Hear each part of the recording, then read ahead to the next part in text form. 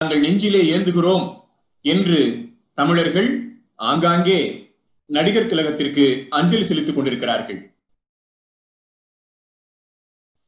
இந்த கருத்தரங்கத்தை லண்டனிலே இருந்து பாலசுகுமார் அவர்களும், திருப்பத்தூர் தூயநெஞ்ச கல்லூரியில் இருந்து பார்த்திபராஜாவாகிய நானும், சென்னையிலிருந்து யாக்கார் தியேட்டரினுடைய நிறுவனர் யாக்கார் வேலாயுதம் ஆனாலும் நாங்கள் மூவரும் இந்த கருத்தரங்கத்தை நடிகர் திலகம் அவர்களுடைய நினைவு நாளிலே நாம் நிறைவு செய்வதைப் போல தொடங்க வேண்டும். எனவே 7 நாள் சர்வதேச கருத்தரங்கம் என்பதை நாம் தொடங்கி இந்த நாளிலே நாம் நிறைவு செய்ய வேண்டும் என்று பேசிக் கொண்டிருந்தோம். அந்த அடிப்படையிலே இந்த நிகழ்வு திட்டமிடப்பட்டு மிகவும் வெற்றிகரமாக 6 நாட்களை நிறைவு செய்து இன்றைக்கு 7வது நாளை எட்டியிருக்கிறோம். இந்த நாளில் மிக முக்கியமான 3 கலைஞர்கள் நம்மத்திலே உரை நிகழ்த்தி இருக்கிறார்கள். தமிழ்கூறு நல்லுலகம் முழுவதும் அறியப்பட்ட திரைக்கலைஞர் ராஜேஷ் அவர்கள் நடிகர் திலகத்தை குறித்த தன்னுடைய அனுபவங்களை பகிர்ந்து கொள்ள இருக்கிறார்கள். நடிகர் திலகத்தால் மதிக்கப்பட்ட ஒரு மாபெரும் கலைஞர் நம்முடைய திரைக்கலைஞர் ராஜேஷ் அவர்கள். நிறைய படிக்கக்கூடியவர். ஒரு தமிழ் திரையுலகில் அரிதாக விரல் விட்டு எண்ணக்கூடிய அறிவு ஜீவிகளில் திரைக்கலைஞர் ராஜேஷும் ஒருவர். அவர் நடிப்புத்துறை மட்டுமல்ல, உலக வரலாறு, இலக்கியம், அரசியல், பண்பாடு, கலை என்று பல்வேறு தளங்களில் தொடர்ச்சியாக படித்துக் கொண்டிருக்கக்கூடிய, தொடர்ச்சியாக சிந்தித்துக் கொண்டிருக்கக்கூடிய, அதை பகிர்ந்து கொண்டிருக்கக்கூடிய மிக முக்கியமான திரை ஆளுமை. அவர்கள் இன்றைக்கு நம்மோடு இணைந்து தமிழ் திரை நடிப்பும் நடிகர் திலகமும் என்கிற தலைப்பிலே உரையினை வழங்க இருக்கிறார்கள். அதை போலவே நடிகர் திலகம் அவர்களுடைய புதல்வர் இளைய திலகம் பிரபு அவர்கள், திரைக்கலைஞர் பிரபு அவர்கள் நம்மோடு இணைந்து தன்னுடைய தந்தையாரை குறித்த சிற்சில நினைவுகளை பகிர்ந்து கொள்ள இருக்கிறார்கள். அவர்களையும் அன்பு பாராட்டி வரவேற்பதிலே நாம் மகிழ்ச்சி அடைகிறோம். இந்த கருத்தரங்கத்தினுடைய நிறைவு உரையாக இந்த 7 நாள் கருத்தமைப்புகளுடைய ஒரு தொகுப்புரையாக அமையப் போவது லண்டனிலே இருந்து திருமிகு வணக்கத்திற்குரிய பாலசுகுமார் அவர்கள். அவர் இலங்கை பல்கலைக்கழகத்தில் பேராசிரியராக பணியாற்றியவர். தற்போது லண்டனிலே வசித்துக் கொண்டிருக்கிறார். அவர் திரை கலைஞராக விளங்கிய சிவாஜி கணேசன் அவர்களை குறித்த உரையினை வழங்கியிருக்கிறார்.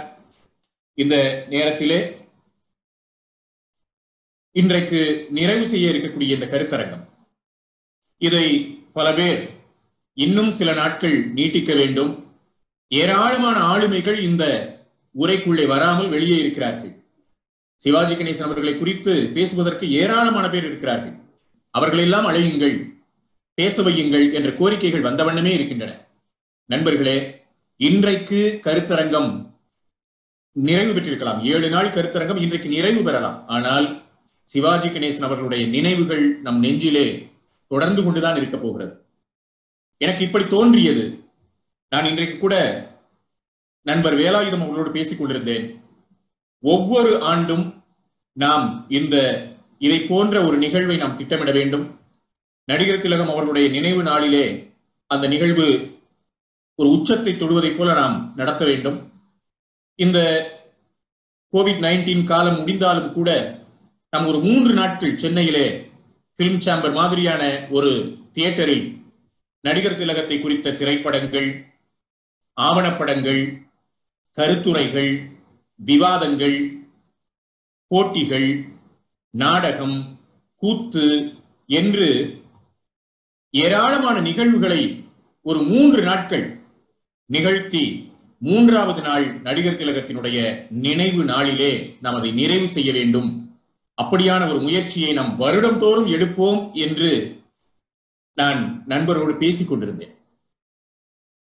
அதை நான் மிகவும் மகிழ்ச்சியோடு இங்கே உங்களிடம் பகிர்ந்து கொள்ள விளைகிறேன் நண்பர்களே. இப்போது இந்த கருத்தரங்கத்தினுடைய ஒருங்கிணைப்பாளர்களில் ஒருவராகிய யாக்கார் வேலாயுதம் அவர்கள் மிகச் சுருக்கமாக ஒரு வரவேற்புரையை தர இருக்கிறார்கள். அதற்கு பிறகு நாம் நிகழ்ச்சிக்கு உள்ளே போக இருக்கிறோம். இப்போது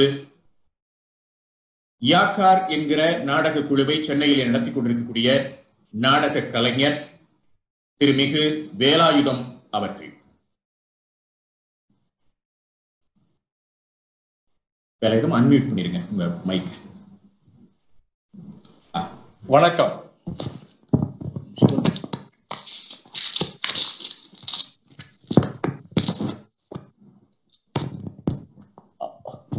வணக்கம் தோழர்களே. இந்த 7 நாள் கருத்தரங்கிற்கு வந்திருக்கும் பேசப்போகும் அனைத்து சான்றோர்களுக்கும் என் முதற்கண் வணக்கத்தை தெரிவித்துக் கொள்கிறேன்.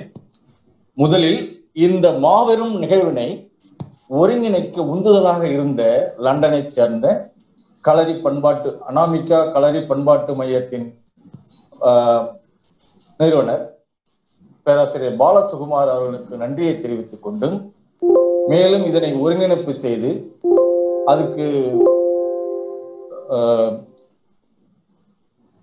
தூயநெஞ்சு கல்லூரி, திருப்பத்தூர் தூயநெஞ்சு கல்லூரியின் மாற்று நாடக இயக்கத்தைச் சேர்ந்த தோழர் பார்த்திபராஜாவோடு இணைந்து யாக்கார் தியேட்டர் நாடகக்குழுவும் இந்த ஒருங்கிணைப்பு குழுவில் இணைந்ததற்காக மட்டற்ற மகிழ்ச்சி அடைகிறேன். ஏன்னா இவ்வளவு சிறப்பான ஒரு நிகழ்ச்சியில பங்கு பெற்றதுங்கிறது நான் மிகவும் சந்தோஷப்பட வேண்டிய ஒரு விஷயம். இந்த நூற்றாண்டின் ஆகச் சிறந்த கலைஞன், நம் மண்ணின் மரபு வழி கலைஞன், பண்பட்ட நடிப்பின் மூலம் நம்ம எல்லாம் கவர்ந்த நடிகர் திலகம் அவர்களின் நினைவு நாளான இன்று அவரை பற்றி பேசுவதால் நாம் பெருமை கொள்ளலாம். ஆனால் அவரை பற்றிய நினைவுகளை, அவரை பற்றிய பதிவுகளை அடுத்த தலைமுறைக்கு, 3வது தலைமுறைக்கு கடத்தி கொண்டு போக வேண்டிய கடமை நம் ஒவ்வொருவருக்கும் இருக்க வேண்டியது உள்ளது என்பதை நாம் மறந்துவிடக்கூடாது. அவர் சுயம்பா வந்தவர். அவர் மூலமாக கோட்பாடுகளை உருவாக்க வேண்டும். எந்த கோட்பாடுகளும் அவர்கள் அடக்க முடியாது. அப்படி ஒரு நடிகர் திலகத்தை நாம் பெற்றிருக்கிறோம் என்பதை நினைத்து சந்தோஷப்படணும். அறிஞர் அண்ணா சொன்னது போல மர்லின் மன்றோவை புகழ்ந்து பேசிய காலங்களில் இங்கே இருக்கிற எம் மண்ணில் ஒருத்தர் இருக்காரு, நீங்க மர்லின் மன்றோவை புகழ்ந்து பேசிட்டு இருக்கீங்க, இங்க தென்னாட்டுல இருக்கிற ஒரு மர்லின் மன்றோ இருக்காரு சிவாஜி கணேசன் அப்படின்னு சொன்னது, அதுதான் சரியான பார்வைன்னு நான் நினைக்கிறேன். இப்போ ஒவ்வொன்றுக்கும் ஒரு இயல்பு இருக்கு. பறவைகளுக்கு பறப்பது இயல்பா இருக்கலாம், மீனுக்கு நீந்துவது இயல்பு, வேட்டையாடுவது புலிக்கு இயல்பு. அந்த மாதிரி தான் நான் நடிகர் திலகத்தை நான் பார்க்கிறேன். அவருடைய இயல்பு நடிக்கிறது. நடிப்பை மட்டுமே உயிர் மூச்சா கொண்டிருந்த ஒரு ஆகச்சிறந்த கலைஞர்னா அது நம்ம நடிகர் திலகம் மட்டும்தான். 50களுக்கு பிறகு கருப்பு வெள்ளை சினிமா என்றது சிவாஜி என்ற ஒரு ஒத்த வார்த்தையில எல்லாமே அடங்கி போயிடுச்சு. இங்கே அவருடைய பாவனைகளை பற்றி கடந்த 6 நாட்களாக நிறைய அறிவார்ந்த சான்றோர்கள் பேசிக்கொண்டு வருகிறார்கள். இன்றும் அறிவார்ந்த பெரியவர்கள் 3 பேர் இன்று பேச வருகிறார்கள். அவர்களை வரவேற்று மகிழ்ச்சி அடைகிறேன். அதாவது பராசக்தியில் ஆரம்பிச்சு படையப்பா வரைக்கும் நடிகர் திலகத்தின் பரிணாமங்களை, எதிலும் கட்டுக்கடங்காத ஒரு நடிப்பு ராட்சசனை, நடிப்பு மட்டுமே மூச்சாக கொண்ட கலைத்தாயின் தலைமகனை, இந்த நூற்றாண்டின் மாபெரும் கலைஞனை, நம் தமிழகத்துக்கு கிடைத்தது நாம் செய்த தவம், பெருமை. நடிகர் திலகத்தை 3ஆம் தலைமுறைக்கு கொண்டு செல்ல வேண்டிய கடமை நம் ஒவ்வொருவருக்கும் இருக்கிறது என்பதை இங்கே நினைவூட்ட விரும்புகிறேன். இதற்கு நாம் அடுத்து என்ன செய்ய போகிறோம் என்ற கேள்விகளோடு உங்கள் அனைவரையும் வரவேற்று யாக்கார் தியேட்டர் குழுமத்தின் சார்பாக நன்றிகளையும் வாழ்த்துக்களையும் தெரிவித்துக் கொண்டு விடைபெறுகிறேன். நன்றி, வணக்கம். நன்றி நண்பர் வேலாயுதம் அவர்களுக்கு. இப்போது இந்த கருத்தரங்கத்தினுடைய சர்வதேச கருத்தரங்கத்தினுடைய 7வது நாளில் முதலாவது பகுதியில் உரையாற்றி இருக்கக்கூடிய திரைக்கலைஞர் ராஜேஷ் அவர்களை மிகச் சுருக்கமாக அறிமுகம் செய்ய வருகிறார்கள். சாத்தூர் ஸ்ரீ ராமசாமி நாயுடு ஞாபகார்த்த கல்லூரியினுடைய தமிழ்துறை தலைவர் முனைவர் ஸ்ரீதேவி அவர்களை அன்போடு அழைக்கிறேன். வணக்கம். நடிகர் திலகம் சிவாஜி கணேசனும் நடிப்பு முறைமைகளும் எனும் தலைப்பில் சர்வதேச இணையவழி கருத்தரங்கின் நிறைவு நாள். ஏதோ ஒரு வகையில் நடிகர் திலகம் அவர்களுடன் ஒரு வாரம் பயணித்ததாக இனித்திருந்த மனது இன்று லேசாக கனத்திருக்கிறது. சிம்ம குரலோன் நடிகர் திலகம் என்று எல்லோர் மனதிலும் நிறைந்திருக்கும் நடிப்பு ஆசான், இந்தியாவின் 50 ஆண்டுகளில் தோன்றிய நடிகர்களில் தலை சிறந்தவர், நடிப்பு கலையின் பல்கலைக்கழகம், இன்றைய நடிகர்கள் அனைவரையும் ஏதோ ஒரு வகையில் பாதித்தவர். அவர் ஏற்று நடிக்காத பாத்திரங்கள் ஏதும் இல்லை. தமிழ் மொழியின் ஆகச் சிறந்த உச்சரிப்பு கலைஞர். அவரது திரைப்படங்களை பார்க்காத எவரும் சுதந்திரத்திற்கு பிந்தைய தமிழகத்தை புரிந்து கொள்ள இயலாது. தேசியமும் தெய்வீகமும் கண்களென வாழ்ந்த ஒரு சிறந்த குடிமகன் என்று அனைத்து பிரிவினராலும் போற்றப்படுபவர் நம் நடிகர் திலகம் சிவாஜி கணேசன் அவர்கள். இன்று ஜூலை 21 நடிகர் திலகம் சிவாஜி கணேசன் எனும் செம்மாந்த ஆளுமை தன் ஒப்பற்ற நினைவுகளை மட்டும் நம்மிடம் விட்டுவிட்டு உடலை நீத்த நாள் இன்று. தமிழ் சினிமாவின் அடையாளமாக காலந்தோறும் போற்றப்படும் நடிகர் திலகம் சிவாஜி கணேசனின் நினைவு நாளான இன்று நம்மிடையே உரையாற்ற வந்திருக்கும் ஒப்பற்ற திரைக்கலைஞர் திரு ராஜேஷ் அவர்களும் கம்பீரமான குரலுக்கு சொந்தக்காரர் ஆவார். சிறந்த குணச்சித்திர நடிகரான இவரை ஏனோ வில்லனாக அல்லது எதிர்மறை கதாபாத்திரமாக பார்ப்பதற்கே மனம் ஒவ்வாது. கன்னி பருவத்திலே படத்தின் நாயகனாக அறிமுகமானவர் ராஜேஷ் அவர்கள். அதற்கு பிறகு பல்வேறு படங்களில் நடித்துள்ளார். வெள்ளித்திரை நடிகர், டப்பிங் கலைஞர், எழுத்தாளர், சின்னத்திரை நடிகர் என அனைத்திலுமே தனது முத்திரையை பதித்தவர் திரைக்கலைஞர் ராஜேஷ் அவர்கள். எந்த பணியையும் முழு அர்ப்பணிப்போடு செய்யும் இவர் சிறந்த டப்பிங் கலைஞர். சின்னத்திரைக்கு வந்த முதல் நடிகர்களில் இவரும் ஒருவர். நல்ல நடிகராக நாம் அறிந்த நடிகர் ராஜேஷ் அவர்கள் சிறந்த எழுத்தாளராக இதுவரையிலும் 9 புத்தகங்கள் எழுதியுள்ளார். சிறந்த வாசிப்பாளர், சிறந்த பேச்சாளர் என்ற நிலையிலும் தன்னை பன்முகமாக வெளிப்படுத்தியுள்ளார். 150 படங்களுக்கும் மேலாக நடித்த ராஜேஷ் அவர்களின் அந்த 7 நாட்கள் படத்தின் அழுத்தமான நடிப்பை என்றென்றும் நம்மால் மறக்கவே முடியாது. ஆயினும் அடிப்படையில் ஆசிரியராக பணிபுரிந்தவர் என்பதுவே சிறப்பு. ஆசிரியர் பயிற்சி முடித்து 8 ஆண்டுகள் ஆசிரியராக பணியாற்றியவர் 1978 நடிகர் ஜெய்கணேஷ் நடத்தி வந்த நாடக குழுவில் சேர்ந்து மேடை நாடகங்களில் நடித்தார். கங்கை புனிதம் அடைகிறது உள்பட 50 நாடகங்களில் முக்கிய கதாபாத்திரங்களில் நடித்தவர். 1979 தமிழ் திரையுலகில் கதாநாயகனாக அறிமுகமானார். முதல் படத்திலேயே பல நாள் நடிப்பு அனுபவத்தை முழுமையாய் காட்டி வெற்றி பெற்றவர். தம் சிறப்பு இவருக்கும் நடிகர் திலகம் அவர்களுக்கும் இடையே குடும்ப பழக்கமாகவே 60 ஆண்டு தொடர்பு இருந்துள்ளது. 1985 பிறகு ராஜேஷ் அவர்கள் சிவாஜியுடன் நெருங்கி பழகும் வாய்ப்பு ஏற்பட்ட பின் அம்மாபெரும் கலைஞரின் மனதிலும் இடம் பிடித்து விட்டார். தமிழக அரசின் கலைமாமணி விருது, நடிகர் சங்கத்தின் கலை செல்வம் விருது, மேலும் தமிழக அரசின் சிறந்த நடிகருக்கான விருது பெற்ற ஒப்பற்ற சிறப்பிற்குரியவர். இன்று நம்மிடையே தமிழ் திரை நடிப்பும் நடிகர் திலகமும் என்னும் தலைப்பில் உரையாற்ற இருக்கின்றார். அன்னார் அவர்களை வரவேற்பதில் பெருமகிழ்ச்சி அடைகின்றோம். நன்றி பேராசிரியர் ஸ்ரீதேவி அவர்களுக்கு. இப்போது நடிகர் திலகத்தை குறித்து தன்னுடைய உரையினை வழங்க வருகிறார் திரைக்கலைஞர் ராஜேஷ் அவர்களை அன்போடு வரவேற்கிறேன். வணக்கம் சார். பார்த்திபராஜா அவர்களுக்கு வணக்கம். நடிகர் திலகத்தை பார்த்துக்கொண்டு கேட்டுக்கொண்டிருக்கிற உரையினை வழங்க வருகிறார் திரைக்கலைஞர் ராஜேஷ் வணக்கத்தை தெரிவித்துக் கொள்கிறேன். அன்போடு வரவேற்கிறேன். சிவாஜி கணேசன் என்ற ஒரு பெயர், சிவாஜி அண்ணன் நடிகர் திலகம் சிவாஜி கணேசன் அவர்கள் மட்டும் கேட்டுக்கொண்டிருக்கிற அவர்கள் உலகத்தில் வரவில்லை என்றால் நான் எங்கேயோ வணக்கத்தை சாதாரண மனிதனாகவே இருந்து கொண்டிருப்பேன். சிவாஜி கணேசன் 1952 அக்டோபர் மாதம் 17ஆம் தேதி வெளியான நடிகர் திலகம் சிவாஜி கணேசன் அவர்கள் மட்டும் என்னை அழைத்து கொண்டு எங்க அப்பா அம்மா உலகத்தில் படம் பார்த்தாங்க.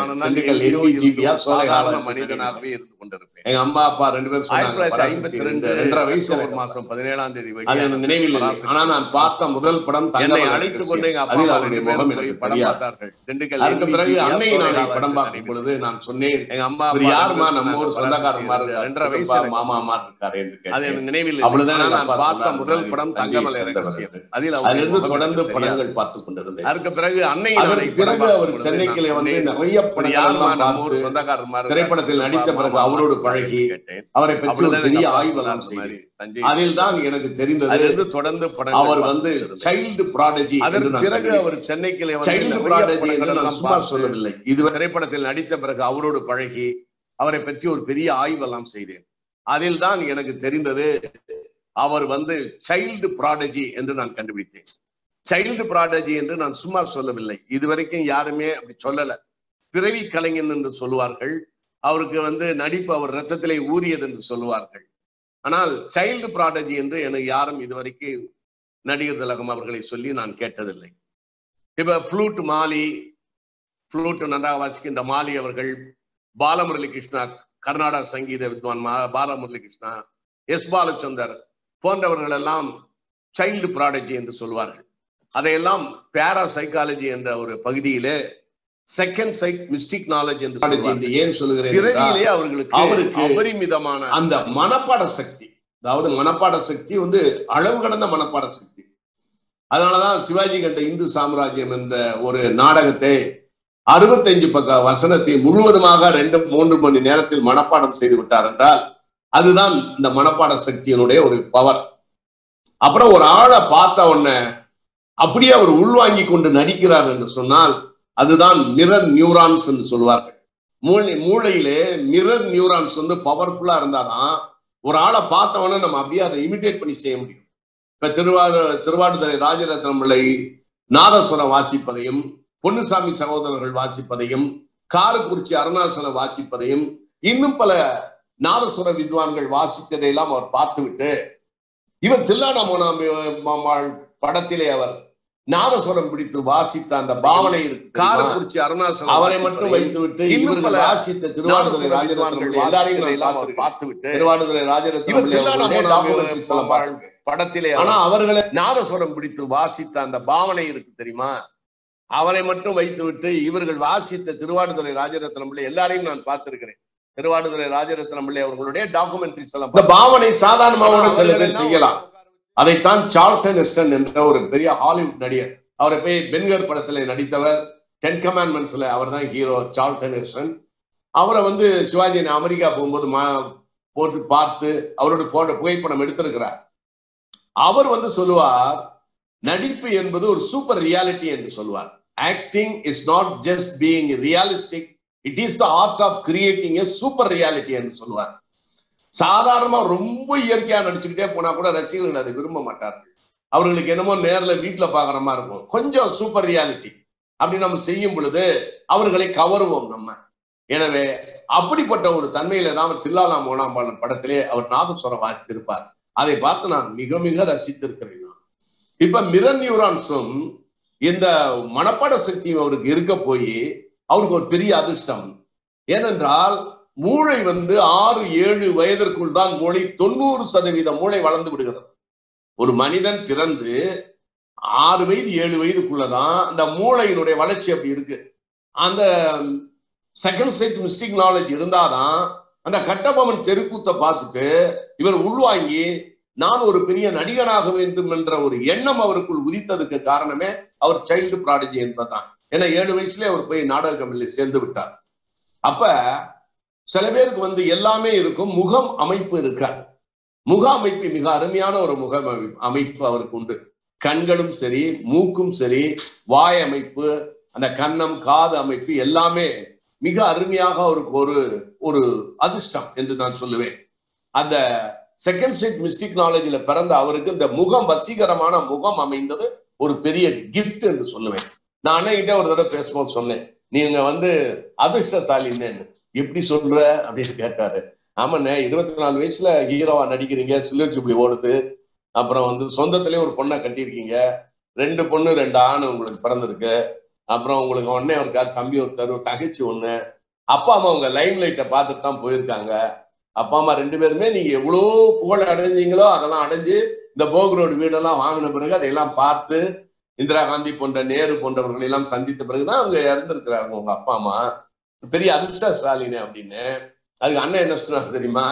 நீ என் மேல ரொம்ப பிரியம் வச்சிருக்கிற, என் மேல அளவு கடந்த பிரியம் வச்சிருக்க, அதனால நீ அப்படி சொல்ற, அது உன்னுடைய பாயிண்ட் ஆஃப் உன் ஆங்கிள் அப்படி சொல்ற அப்படின்னு சொன்னார் அவர். எனவே அப்படிப்பட்ட ஒரு அதிர்ஷ்டக்கார ஒரு பிறவி அவர். அதை அவருக்கு இப்ப நம்ம ஹாலிவுட்ல இருக்கக்கூடிய நடிகர்கள் மார்லன் பிராண்டாவா இருக்கட்டும், இல்ல நம்ம கிளார்க் கேபிளாக இருக்கட்டும், இல்ல சார்ல்ஸ் லாப்டன், லாரன்ஸ் ஒலிவியர், அவரை ஸ்பென்சர் ட்ரேசி, இந்த போன்ற நடிகர்கள் எல்லாம் இவருடைய காலத்துல, இவர் சின்ன பிள்ளையா இருக்கும் பொழுது அவர்கள் எல்லாம் ஹீரோக்கள். அவர்களை பார்த்து இவர் உள்வாங்கி அன்றைக்கு மாலை நாடகத்தில் நடிப்பாராம். அதுதான் இவரு காமெடி நடிகர் வீரப்பன் என்னிடம் சொன்னார்.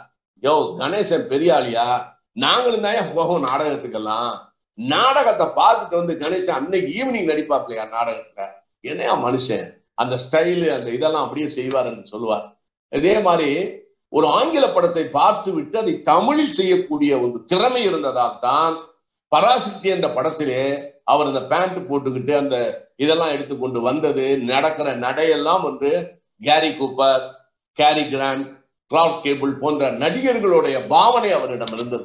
அது இமிட்டேஷன் அல்ல, அதை உள்வாங்கி கொண்டு நடிப்பது. அதனாலதான் பராசக்தி படம் பார்த்து விட்டு என் மாமனார் கிட்ட சொன்னார், பட்டுக்கோட்டை நீலா டாக்கீஸ்ல ரிலீஸ் ஆயிடுச்சு 52 தீபாவளி. என் மாமனார் எல்லாரும் ஃப்ரெண்ட்ஸோட போய் படம் பார்த்துட்டு அப்படியே கியூக்கு மேட்னி ஷோ போய் பார்த்துருக்காங்க. அப்படியே கியூல பாதி தியேட்டர் கியூல ஈவினிங் ஷோ நின்று படம் பார்த்துருக்காங்க. மெய் மறந்து விட்டார்களாம். பராசக்தி வெளியாகி 2-3 நாட்கள் தமிழகம் எங்கும் டீக்கடையில இருந்து தெருவுல இருந்து ஒரே பேச்சு. கணேசன் ஒருத்தன் வந்திருக்கிறான், என்னடா வானலோகத்துல இருந்து வந்தான அவன், அவனுடைய நடிப்பு எப்படி இருக்கு, என்னடா இப்படி பேசுறான் வசனம், நிறுத்தாம பேசுறான்டா வசனம் அப்படின்னு சிவாஜி அண்ணனை அந்த அளவுக்கு பாராட்டி இருக்கிறார்கள். அதுல மிக மிக முக்கியமானது அந்த மோனோ ஆக்டிங். அந்த தங்கச்சி வீட்டுக்கு முன்னால ஆக்ட் பண்ணுவார்ல, அந்த ஆக்டிங் தான், அந்த மோனோ ஆக்டிங் தான். அந்த மோனோ ஆக்டிங் அதுவரை யாருமே செய்யல அந்த மாதிரி. அதற்கு முன்பாக பாகவதர், சின்ன பாண்டையில இருந்து கொன்னப்ப பாகவதர்ல இருந்து சரி, சமூக படங்களிலே பேண்ட் ஷர்ட் போட்டு நடித்ததும் சரி, அப்படிப்பட்ட ஒரு நடிப்பு விஷயத்தை 47 அண்ணன் எம்ஜிஆர் சார் அவர்கள், நான் ராஜகுமாரி நடித்ததுல வரை சொல்லுகிறேன், 48 சந்திரலேகா, அதுக்கப்புறம் பராசக்தி 52 வந்தது. படம் கலைஞர் அவர்களுடைய வசனமும் புரட்சிகரமான வசனமும் அந்த படத்துல ஏற்பட்ட எல்லா புரட்சிகரத்திலையும் படம் வெற்றி பெற்றதை விட நடிகர் தலம் சிவாஜி கணேசனுடைய நடிப்பு அதெல்லாம் என்ன, அதான் வியந்து விட்டார்களாம். எங்க அப்பா கூட சொன்னார், என்னடா இந்த மாதிரி, எங்க அப்பா ஃபியூச்சர்ப்பா ரசிகர். எங்க அப்பா சிவாஜி கணேசனை ஒத்துக்கிட்டதே பாசமலர் படம் பார்த்துட்டு தான், நடிச்சு காமிப்பார் பாசமலர் மாதிரி. அவர் சொல்லுவார், ஃபியூச்சர்ப்பான்னு முடியாதரா, அவர் எல்லா கலையும் தெரிஞ்சவர் அப்படின்னு சொல்லிட்டு பாசமலர் படம் பார்க்கும்போது ஒத்துக்கொண்டார். கணேசன் பிரமாமான நடிகர். அந்த பராசக்தி படத்துல அவர் நடித்த நடிப்பு முதல் படம் என்றே யாராலும் சொல்ல முடியாது. அப்படிப்பட்ட ஒரு ஒப்பற்றான நடிப்பு. அதுக்கு முன்னால பாத்தீங்கன்னா, பராசக்திக்கு முன்னால பாகவதரா இருக்கட்டும், சின்ன பாண்டவன், யாரையுமே நான் கடுமையான விமர்சனம் பண்ணவில்லை, குறைத்து மதிப்பிடவில்லை. அவர்களுக்கு கிடைத்தது இயற்கையின் மூலமோ கடவுள் மூலமோ அவர்களுக்கு கிடைத்த அந்த கிஃப்ட். இப்ப பாகவதர் பாட்டு இந்தியாவிலே யாரும் பாடலைங்கிறாங்க. ஃபியூச்சர்னா பாடின மாதிரி யாராலையும் சண்டை போட முடியாதுமாங்க. மர்மப்படியெல்லாம் அவரிடம் இருந்தது. யாரையாவது அடித்தார் என்றால் அவ்வளவுதான், டாக்டர்கிட்ட போய் டெஸ்ட் பண்ணா கூட தெரியாது அவனுக்கு என்ன வியாதி, ஆனால் 10 நாள்ல இறந்து விடுவான். அப்படிப்பட்ட ஒரு மர்மப்படியெல்லாம் வைத்திருந்தார் ஃபியூச்சர்னா பாட்டு. ஆனால் எல்லாரும் பார்த்தால் இந்த நடிப்பு நடிக்கும் பொழுது, பாட்டால் சீனா இருக்கணும், எது நடித்தாலும் அந்த சிவாஜி என்ன முத நடிச்சாரு பாருங்க காக்கா பாட்டுல. இந்த காக்கா பாட்டுல அவர் செய்த பாவனை இருக்குது பாத்தீங்களா, அதுதான் ராகம் தாளம் பாவம்ங்கிற மாதிரியான நடன கலையை கொண்டு வந்து முதலில் திரையுலகத்தில் நடித்து எல்லாரையும் பிரமிக்க வைத்தவர் தான் சிவாஜி என்ன. இந்த காக்கா பாட்டை இன்னைக்கும் போட்டு பாருங்க. நீங்கள் எப்பொழுதுமே எதையாவது விமர்சனம் செய்ய வேண்டும் என்றால் அந்த காலகட்டத்துக்கு போய் விமர்சனம் செய்ய வேண்டும். இன்னைக்கு பார்த்துக்கிட்டு விமர்சனம் செய்யக்கூடாது. எப்பவுமே நம்முடைய தாத்தா எல்லாம் பார்த்து நாம கேள்வி பண்ணுவோம். நான் எங்க தாத்தாவையெல்லாம் கேள்வி பண்ணியிருக்கேன், என்ன தாத்தா இப்படி இருக்கிறாரு இப்படி பண்றாரு அப்படின்னு. எங்க அப்பா வந்து பீச்சுனப்பா ரசிகர், எங்க சித்தப்பா வந்து பாகவதர் ரசிகர். எனக்கு சிரிப்பு வரும், என்ன பாகவதரை சின்னப்பா ரசிக்கிறாங்களே என்று சொல்லி. அந்த காலகட்டத்துக்கு போய் நீங்கள் பார்த்தீர்கள் என்றால் கே.ஆர். ராமசாமி இருந்து பீச்சுனப்பால இருந்து நஞ்சன்ல இருந்து அவங்க எப்படி பாட்டுக்கெல்லாம் நடித்தார்கள், மற்ற இடங்களில் எப்படி நடித்தார்கள், வசனத்தை எப்படி உச்சரித்தார்கள், தமிழ் வசனத்தை அவர்கள் எப்படி பேசினார்கள், வல்லினம் மெல்லினம் இடையினம் எல்லாம் அவர்கள் எப்படி உச்சரித்தார்கள் என்பதை பார்க்கும் பொழுது பராசக்தி மிக மிக மிக மிக அருமையான ஒரு படமாக அமைந்தது. அந்த பராசக்தி படம் தான் எங்களுக்கெல்லாம் ஒரு பெரிய வழிகாட்டியாக இருந்தது. அண்ணன் மீது வந்த வெறியனாக இருந்து அதுக்கப்புறம் ஒரு நடிகனானுங்கிற ஆவலையும் சிவாஜி அண்ணன் தான் எனக்கு தூண்டி விட்டாரு. அது மட்டுமல்ல, 1952 இருந்து ஏறக்குறைய 60ஆம் ஆண்டு வரை 65 ஆண்டு வரை 13 ஆண்டுகள் வரை 3 நடிகர்களை பத்தி தான் நடிச்சு காமிப்பாங்க. ஒண்ணு வந்து சிவாஜி அண்ணன், அடுத்தது நடிகவேள் எம்.ஆர். ராதா, மூன்றாவது நடிகர் சந்திரபாபு. இந்த 3 பேர் மாதிரி தான் யாராவது வரணும் சினிமால நடப்பாங்களே ஒழிய மற்ற நடிகர்கள் மாதிரி யாருமே வரணும்னு ஆசைப்படல. அதுல முதன்மையாக இருந்தவர் சிவாஜி அண்ணன். அதுல இந்த வீரபாண்டிய கட்டபொம்மன் எல்லாம் கேட்காத ஊர் இல்லை, அப்படிப்பட்ட ஒரு ஒப்பற்ற ஒரு நடிகர். அதுல என்ன அப்படின்னு கேட்டீங்கன்னா, இந்த முகத்துல எந்த வேஷம், நிறைய நடிகர்கள் இருப்பாங்க, எல்லாருக்குமே வேஷம் மாறு வேஷம் என்றால் அவர்கள் யாரென்று தெரியாத மாறு வேஷம் போட்டவர்களும் இருக்கிறார்கள். அந்த மாதிரி எல்லாம் எந்த வேஷங்கள் போட்டாலும் நிறைய நடிகர்களுக்கு நல்லா இருக்கும். ஆனால் சிறிதளவு மேக்கப் இருக்கு பாத்தீங்களா, உருவத்தை மாத்துறது லேசா. இப்ப தங்க பதக்கம்னு எடுத்தீங்கன்னா ஹேர் கட்லயே ரொம்ப குறைச்சு போலீஸ் ஆபீசர் மாதிரி இருப்பாரு, ஒரு சின்ன மீசை வச்சிருப்பாரு, ஒரு சின்ன முறுக்கு மீசை வச்சுட்டு அந்த ஹேர் கட் எல்லாம் பண்ணிட்டு அந்த கிரே ஹேர்லாம் வச்சுக்கிட்டு ரொம்ப ஷார்ட் பண்ணிட்டு அந்த போலீஸ் ஆபீசர் வேஷம் போட்டாருன்னா அப்படியே போலீஸ் ஆபீசர் மாதிரியே இருக்கும். போலீஸ் ஆபீசர் மாதிரி. அது அந்த வால்டர் தேவாரம் இருந்தார், இப்போ இருக்காரு. அவர் பெரிய டிஎஸ்பியா இருந்தார் தஞ்சாவூர்ல. அவரை பார்த்துருக்காரு அண்ணன் ஒரு கல்யாணத்துல. பார்த்துட்டு சரி இவரை மாதிரி வச்சுக்குவோம் அப்படின்னு. அண்ணன் எப்பவுமே ரங்கசாமி அண்ணன் ஒரு மேக்கப் மேன் இருந்தார் கூட. அவரை பார்க்கும்போது சொல்லுவார், டே ரங்கசாமி அதை பார்த்துக்க, அவரை பார்த்துக்கடா, அந்த மீசி அந்த படத்துல வைக்கணும்டா, அவர் ஹேர் ஸ்டைல் அந்த படத்துல வைக்கணும்டா என்று சொல்லி அப்படி இதை நோட் பண்ணி கொள்வார். இவர் நோட் பண்ணிட்டு ரங்கசாமி நோட் பண்றாரா இல்லையா, இவர் மிரர் நியூரான்ஸ் அதை உள்ளுக்குள்ள வாங்கிடுச்சு. வால்டர் தேவாரத்தினுடைய மீசியை வாங்கி விட்டது, அவருடைய பாவனைகளை வாங்கி விட்டது. எல்லாரையுமே எந்த ஊருக்கு போனாலும் சரி, பெரிய மனிதர்களை பார்க்கும் பொழுது அவருடைய நடையுடைய பாவனைகள் எல்லாத்தையும் அவர் வாங்கிடுவார், உள் வாங்கிடுவார். அதை படங்களில் அவர் நினைவாக செய்து விடுவார். இதுதான் அந்த அவருடைய முக அமைப்பு. இந்த முக அமைப்பில் இந்த தங்கப்பதக்கத்தை போல் மேக்கப் போட்டு எந்த நடிகர்களையும் அந்த காலத்துல எடுத்தாலுமே அது வந்து இவருக்கு இருக்கிற அந்த கம்பீர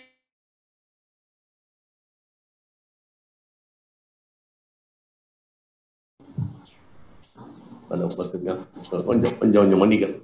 இந்த பாருங்க வந்து கொண்டு மன்னிக்கணும்.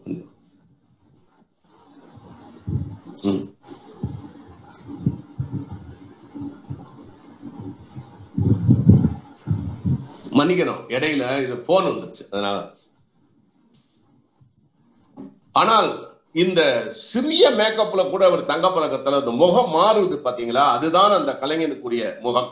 அந்த மூக்கு கண்ணு முக அமைப்பு உள்ளது. இது எல்லாருக்கும் இது வந்துடாது. அதே மாதிரி நடிப்புல வந்து பாத்தீங்கன்னா 2 வித நடிப்பு தான் இருக்கு. ஒன்னு ஸ்ட்ரெயிட் பார்ட், இன்னொன்னு கேரக்டர் பார்ட். ஒரு நடிகனை எடுத்துக்கொண்டால் ஒன்னு ஸ்ட்ரெயிட் பார்ட் நடிக்க வேண்டும், இல்லை என்றால் கேரக்டர் பார்ட் நடிக்க வேண்டும். ஸ்ட்ரெயிட் பார்ட் என்று சொன்னால் பராசக்தி, பாசமலர், நெஞ்சுருக்கு வரை, இவைகள் எல்லாம் ஸ்ட்ரெயிட் பார்ட். சிவாஜி அண்ணன் எப்படி இருக்காரோ அப்படியே ஒரு பேண்ட்டை போட்டு ஷர்ட்டை போட்டு தலையில விக்கெல்லாம் வைக்காம அப்படியே விட்டுறது, அதுதான் இந்த ஸ்ட்ரெயிட் பார்ட் என்று பெயர். கேரக்டர் பார்ட் என்பது உடலாலும் உருவத்தாலும் பேச்சாலும் நடைமுறை பாவனைகளாலும் முற்றிலுமாக மாறி செய்வதற்கு பெயர் தான் வந்து கேரக்டர் பார்ட். அதுதான் வீரபாண்டிய கட்டபொம்மன், அதுதான் நம்ம பாகப்பிரிவினை போன்ற படங்களிலே, இதுல வந்து பார்த்தால் பசிதீரம் என்ற படத்திலே கொஞ்சம் கெந்தி நடப்பார் அவர் சிவாஜி. இதெல்லாம் தான் கேரக்டர் பார்ட். அதாவது தன்னுடைய மொழி முகபாவனைகள், பெரிய மீச வச்சிருப்பார் கட்டபொம்மன்ல, அவர் பேசுறதெல்லாம் ஒரு பெரிய வித்தியாசமான பேச்சாக இருக்கும். எனவே அதுதான் கேரக்டர் பார்ட். இந்த அப்பராக நடித்தது, இன்னும் பல்வேறு வேஷங்கள், இன்னும் நிறைய ராஜராஜ சோழனா நடித்தது, இவைகள் எல்லாம் character part. Straight part, character part ரெண்டும் செய்யக்கூடிய நடிகர் தான் நடிகர் தலம் அவர்கள். இதை விட இந்த ரெண்டும் பண்றதே பெரிய கஷ்டம்.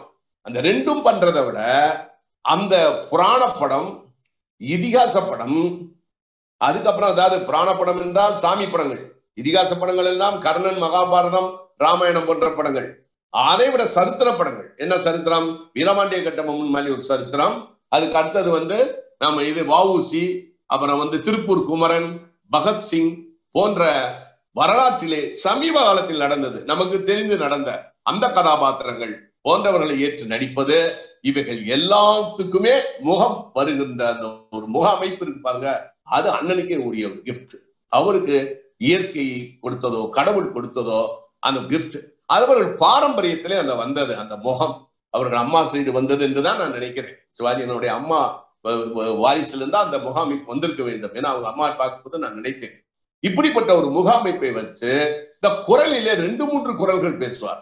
அதான் ரொம்ப ஆச்சரியமா இருக்கும். வீரபாண்டிய கட்டபொம்மன்ல பேசுற அந்த கம்பீர குரல், தெய்வ மகள்ல அந்த சின்ன பையனா செல்ல பையனா வரும்போது அது ஒரு மூக்கடைச்ச மாதிரி பேசுறது, பாசமலர் போன்ற இடத்துல கொஞ்சம் கனத்த குரலில் அதே சமயத்துல ஒரு அன்பு கலந்த குரல்ல பேசுவது, இவைகள் எல்லாமே ஒரு குரலில் கூட அவர் செய்யக்கூடிய ஒரு நடிகர். மிமிக்ரி பண்றத மிகப்பெரிய நடிகர். என்கிட்ட நான் பேசும் பொழுதெல்லாம் என்னிடம் பேசி காமித்திருக்கிறார். பெரிய பெரிய அரசியல் தலைவர்களை பத்தி அவர் மாதிரியே பேசுவாரு, அவர் மாதிரியே நடப்பாரு. அதே மாதிரி சில நடிகர்கள் மாதிரி நடிச்சு காமிச்சாரு என்கிட்ட. அப்புறம் ஒரு சின்ன ஆக்ஷன்லயே அந்த நடிகருடைய அந்த பாவனையை கொண்டு வந்துப்பாரு. ஏன்டா அந்த பையன் இப்படி நடக்கிறான், அந்த நடிகை ஏன் அப்படி நடக்கிறான், அவன் ஏன் இப்படி செய்யறான் அப்படின்னு லேசா செஞ்சு காமிப்பார். கிண்டல் இல்ல, அவர் செய்து காமிப்பார். ஆச்சரியப்படுவேன், ஒரு சிவாஜி கணேசன் டக்குனு இந்த நடிகரா மாறிட்டாரு அப்படின்ட்டு. அதான் மிமிக்ரி என்று பெயர். அதான் அந்த மிமிக்ரி ஆக்டிங் டேலண்ட்ஸ் இருக்க போய் தான் அது அந்த மிரர் நியூரான்ஸ்ல வர்றது. அப்படி இருக்க போய் தான் அவர் சின்ன பிள்ளையிலே கலைவாரன் என்எஸ் கிருஷ்ணன் மாதிரியும் டி.ஏ. மதுரை மாதிரியும் அவன் ஆக்ட் பண்ணி காமிச்சார். காக்கா ராதாகிருஷ்ணன் தான் என்எஸ்கே கலைவாணரு, டி.ஏ. மதுரன் தான் சிவாஜிங்க. யாரோ சொல்லிவிட்டாங்க, அவரு சிவாஜி கலைவாணரும் மதுரமாவும் இல்லாத நேரத்துல காக்கா அண்ணன் என்எஸ்கேயும் சிவாஜி அண்ணன் மதுரமாவும் வச்சு சேலையெல்லாம் கட்டி நடிச்சிருக்காங்க. அது பார்த்து எல்லாரும் ரசிச்சு சிரிச்சிருக்காங்க. வந்தவனை யாரோ சொல்லி விட்டாங்க கலைவாணர்கிட்ட, டேய் கணேசாங்க வாடா நடி பார்ப்போம், இன்னும் நடிப்பியாமே மதுரை மாதிரி நீ நடிப்பியாமே, இல்லன்னு எவ்வளவு சொல்லி போட்டா நடிடா அப்படின்னு சொல்லி நடிக்க வச்சு கைதட்டி அப்படி பாராட்டினாராம் சிவாஜி அண்ணன், நீ மிகப்பெரிய ஆளா வருவடா பின்னால அப்படின்னு சொல்லி. எனவே இப்படிப்பட்ட ஒரு மிமிக்ரி பண்ணக்கூடிய ஒரு திறமை ஒரு நடிகனிடம் இருக்க வேண்டும். அது சிவாஜியினிடம் அதிகமாக இருந்தது. அதனாலதான் அந்த பெரியார் மாதிரி நான் நடிக்கணும் என்று சொன்னார். எல்லாமே வேஷங்கள் போடும் பொழுது பல தலைவர்களுடைய உருவம் எல்லாம் அவருக்கு வந்ததுக்கு காரணம், பாரதியாரா வந்ததுக்கும் அதான் காரணம். அதே மாதிரி இவர் மாதிரி வருவாரு, அந்த ஒரு வடநாட்டு தலைவர்களை மாதிரி எல்லாம் அவர் அந்த உருவத்திலே வரும் பொழுது பாத்தீங்கன்னா அந்த சிந்து நதியின் மிசை பாட்டிலே பாத்தீங்கன்னா அதெல்லாம் தெரியணும். பால கங்காதர திலகர் மாதிரிலாம் ஒரு வேஷம் போட்டு வருவார். அப்படிப்பட்ட பல்வேறு வேஷங்களுக்கு பொருந்தக்கூடிய அந்த முக அமைப்பு. இப்ப ஸ்ட்ரெயிட் பார்ட், கேரக்டர் பார்ட். இப்ப நடிப்புல பாத்தீங்கன்னா 3 விதமான நடிப்பு இருக்கும். இந்த பாவனை இருந்தாதான் ஒரு நடிகன் ஆக முடியும். ஒன்று முகபாவனை, ஆக்டிங்ல முகபாவனை, பிசிக்கல் ஆக்ஷன், சாதாரண உடல் மொழிகள், அதாவது பாடி லாங்குவேஜ், பிசிக்கல் ஆக்ஷன். அடுத்தது எமோஷனல் ஆக்ஷன், முகத்துல கொடுக்குறது. அடுத்தது வெர்பல் ஆக்ஷன், குரல்ல அதாவது வசனம் பேசுவது. இந்த 3ம் சிங்க்ரனைஸ் ஆகணும், மொத்தமா ஒன்னா உருவத்துல வரணும். அது ஒண்ணு வரும் ஒண்ணு வராம போயிடும். சில பேர் நல்லா வசனம் பேசுவாங்க, நடிப்பு வராது. சில பேர் நல்லா நடிப்பாங்க, வசனம் வராது. சில பேர் வசனம் நடிப்பு வரும், உடல் மொழி வராது. அவங்க மாட்டுக்கு சில மாதிரி நிற்பாங்க, கிண்டல் கூட பண்ணுவாங்க, என்னடா இப்படி நிக்கிறான் அப்படின்னு. டெட் ஸ்டிக் என்று சொல்வார்கள் ஆங்கிலத்திலே, அதை செத்த கம்பு என்று சொல்வார்கள். அந்த மாதிரி இல்லாமல் பாடி லாங்குவேஜ்லயே பல்வேறு விதமான பாடி லாங்குவேஜை காமிச்சு உடல் மொழி என்று சொல்வார்கள். 10 லட்சம் பாடி லாங்குவேஜ் இருக்கு நம்ம உலகத்தில். கண்டுபிடிக்கப்பட்டது என்னன்னா மனிதனுக்கு 10 லட்சம் பாடி லாங்குவேஜஸ் இருக்கிறது. அதுல 2.5 லட்சம் பாடி லாங்குவேஜ். ஒரு மனிதன் சுறுசுறுப்பாக இயங்கும் பொழுது 18 மணி நேரம் அவன் இயங்குனான்னா அவன் மொத்தம் ஒரு 2.5 லட்சம் பாடி லாங்குவேஜ் அவன் உபயோகப்படுத்துகிறான் என்று அறிவியல் அறிஞர்கள் கூறியிருக்கிறார்கள். அந்த அளவுக்கு இவருக்கு அந்த பாடி லாங்குவேஜ் ஒத்து வருது. அது மட்டுமல்ல, நம்ம சின்ன பிள்ளையில இருந்து இவர் பள்ளியிலே படிக்கவில்லை, 2வது வரை தான் படித்திருக்கிறார் பள்ளியில். எனவே படிக்காததுனால இவருக்கு எந்த ஒரு செய்தியை கேள்விப்பட்டாலும் உணர்வுபூர்வமாக அவர் கேள்விப்பட்டிருக்கிறார் அண்ணன். அதான் அவருக்குள்ள சிறப்பம்சம். உணர்வுபூர்வமாக கேள்விப்பட்டது எமோஷனல் ஆகும் பொழுது முகத்துல இந்த பாவனை தெரியுது. உடம்புலயே பாத்தீங்கன்னா அதிகமாக உணர்வுகளை எங்கே வைத்திருக்கிறது என்றால் இந்த உடம்பு முகத்தில் தான் வைத்திருக்கிறது. அந்த முகத்துல தான் நிறைய நரம்புகள் வேற வேலை செய்யும்.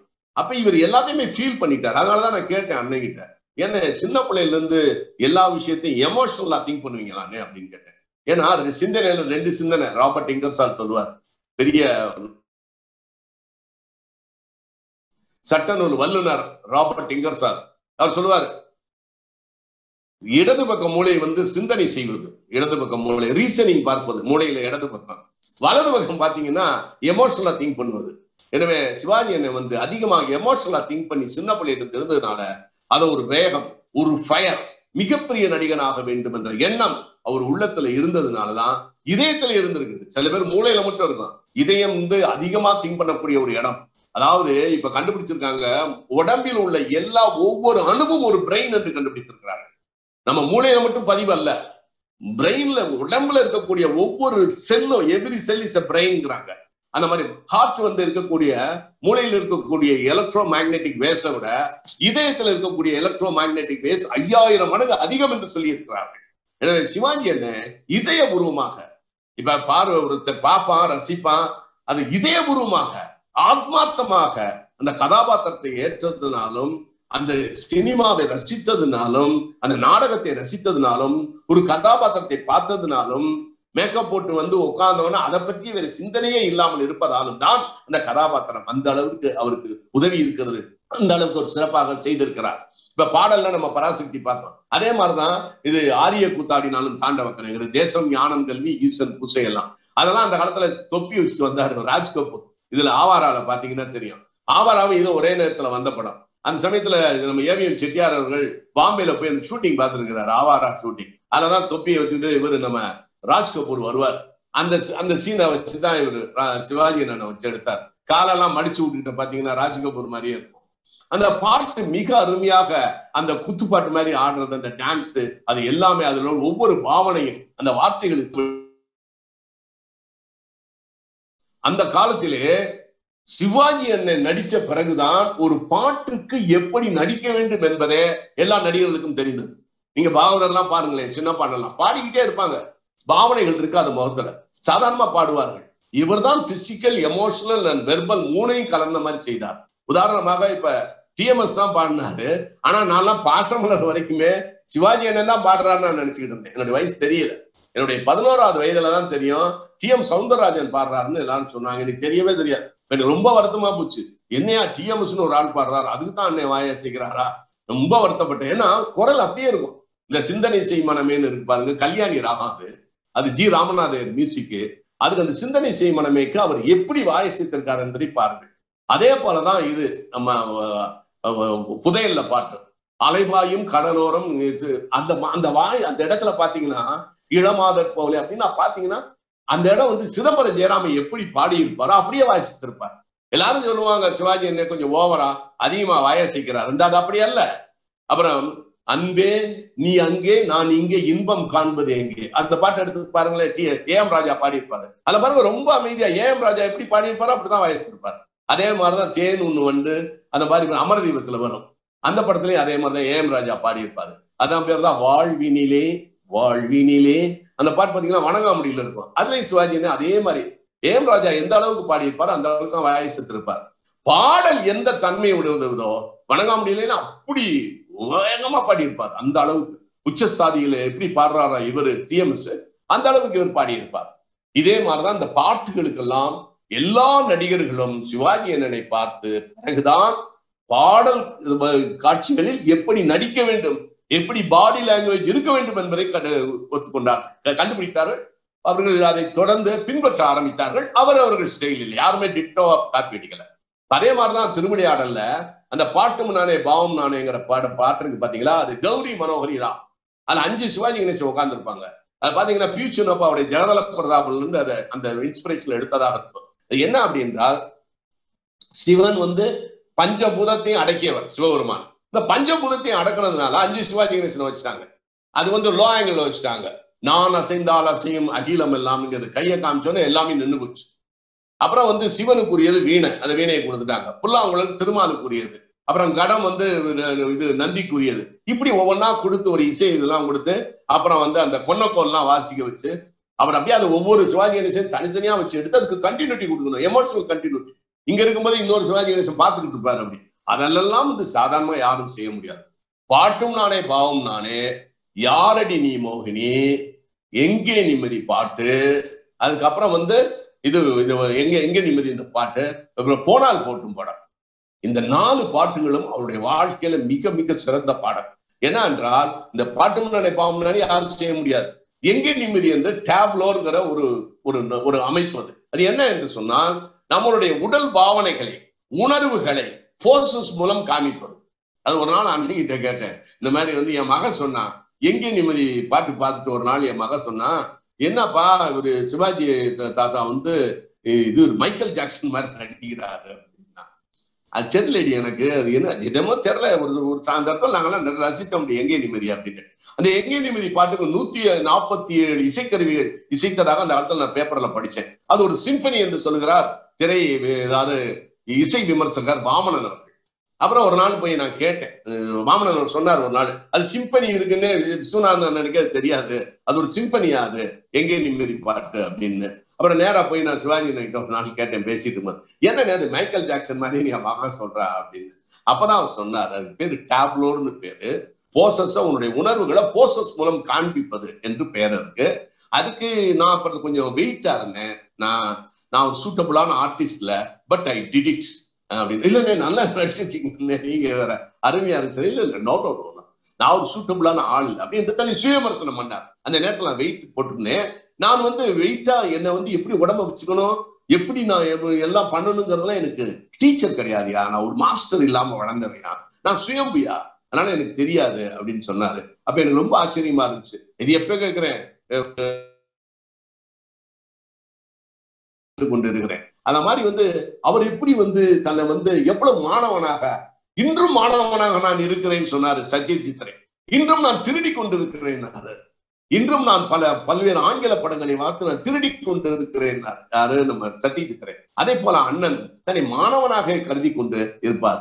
எப்ப பார்த்தாலும் ஏதாவது பாராட்டின சொல்லுவார், இல்லன்னு இல்ல அப்படி சரி அப்புறம் நீ அப்படி இப்படி எனக்கு பேச்ச திருப்புவார். அதாவது அவரை புகழ்வதை கூட அவர் கேட்டுக்கொண்டு இருக்க மாட்டார். அந்த அளவுக்கு ஒப்பற்ற ஒரு கலைஞர், ஒப்பற்ற கலைஞர். அது என்ன அப்படின்னா, ஒரு மனிதனுக்கு அந்த பர்சனல் லைஃப் எப்படி அமைதுங்கிறதா முக்கியம். அவருக்கு ஒரு பர்சனல் லைஃப், அருமையான லைஃப், சொந்தக்கார பண்ணே கல்யாணம் பண்ணாது, பிள்ளைங்க எல்லாம் படுது, அதெல்லாம் உங்களுக்கு தெரியும் எல்லாமே. பர்சனல் லைஃப், அப்புறம் ப்ரொஃபஷன். 52 82 வரைக்கும் கொடி கட்டு அந்த 30 வருஷம் இருக்கு பாருங்க. அதுக்கப்புறம் இருந்துச்சு எல்லாமே பாத்தீங்கன்னா ஒரு ஃபேட் அண்ட் ஷேட் என்று சொல்லுவார்கள். மிக ஒளிமயமான காலம் 52 82. அந்த சந்திப்பு இந்த தீர்க்க சுமையில் எந்த படம் எல்லாம் வந்துச்சுல்ல, அந்த படம் வரைக்கும் இருக்கக்கூடிய அந்த அருமையான ஒரு காலகட்டம் இருக்கிறது பாத்தீங்களா, அது பிரைட். அதே மாதிரிதான் ஸ்ட்ரெயிட் பார்ட்டா நடிச்சதுல ரொம்ப டாப் பிற்காலத்தில் நடித்தது தேவர்மான் படமும் நம்ம முதல் மரியாதை படமும் தான். அவர் ஸ்ட்ரெயிட் பார்ட்ல அந்த ஏஜுக்குரியதுல மிக அருமையாக செய்து காண்பித்தார். அது அப்புறம் அந்த படுத்துக்கிட்டே தேவர்மான்ல மிதிக்க சொல்றது பேரப்பிள்ளைகளை பாட்டு பாட சொல்லிட்டு அப்படியே இருக்கிறது மாதிரி காட்சிகள் எல்லாம் மிக மிக மிக சிறப்பான காட்சிகள். அந்த காலத்துலங்க நாங்கெல்லாம் எங்கெங்க இங்கிலீஷ் படம் பார்த்தோம்.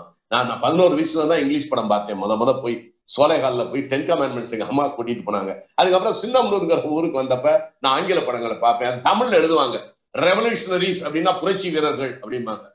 போன் நேரம் ஒரு ஃபயர் அண்ட் நேரம் போட்டா தீயும் அம்பும்பாங்க.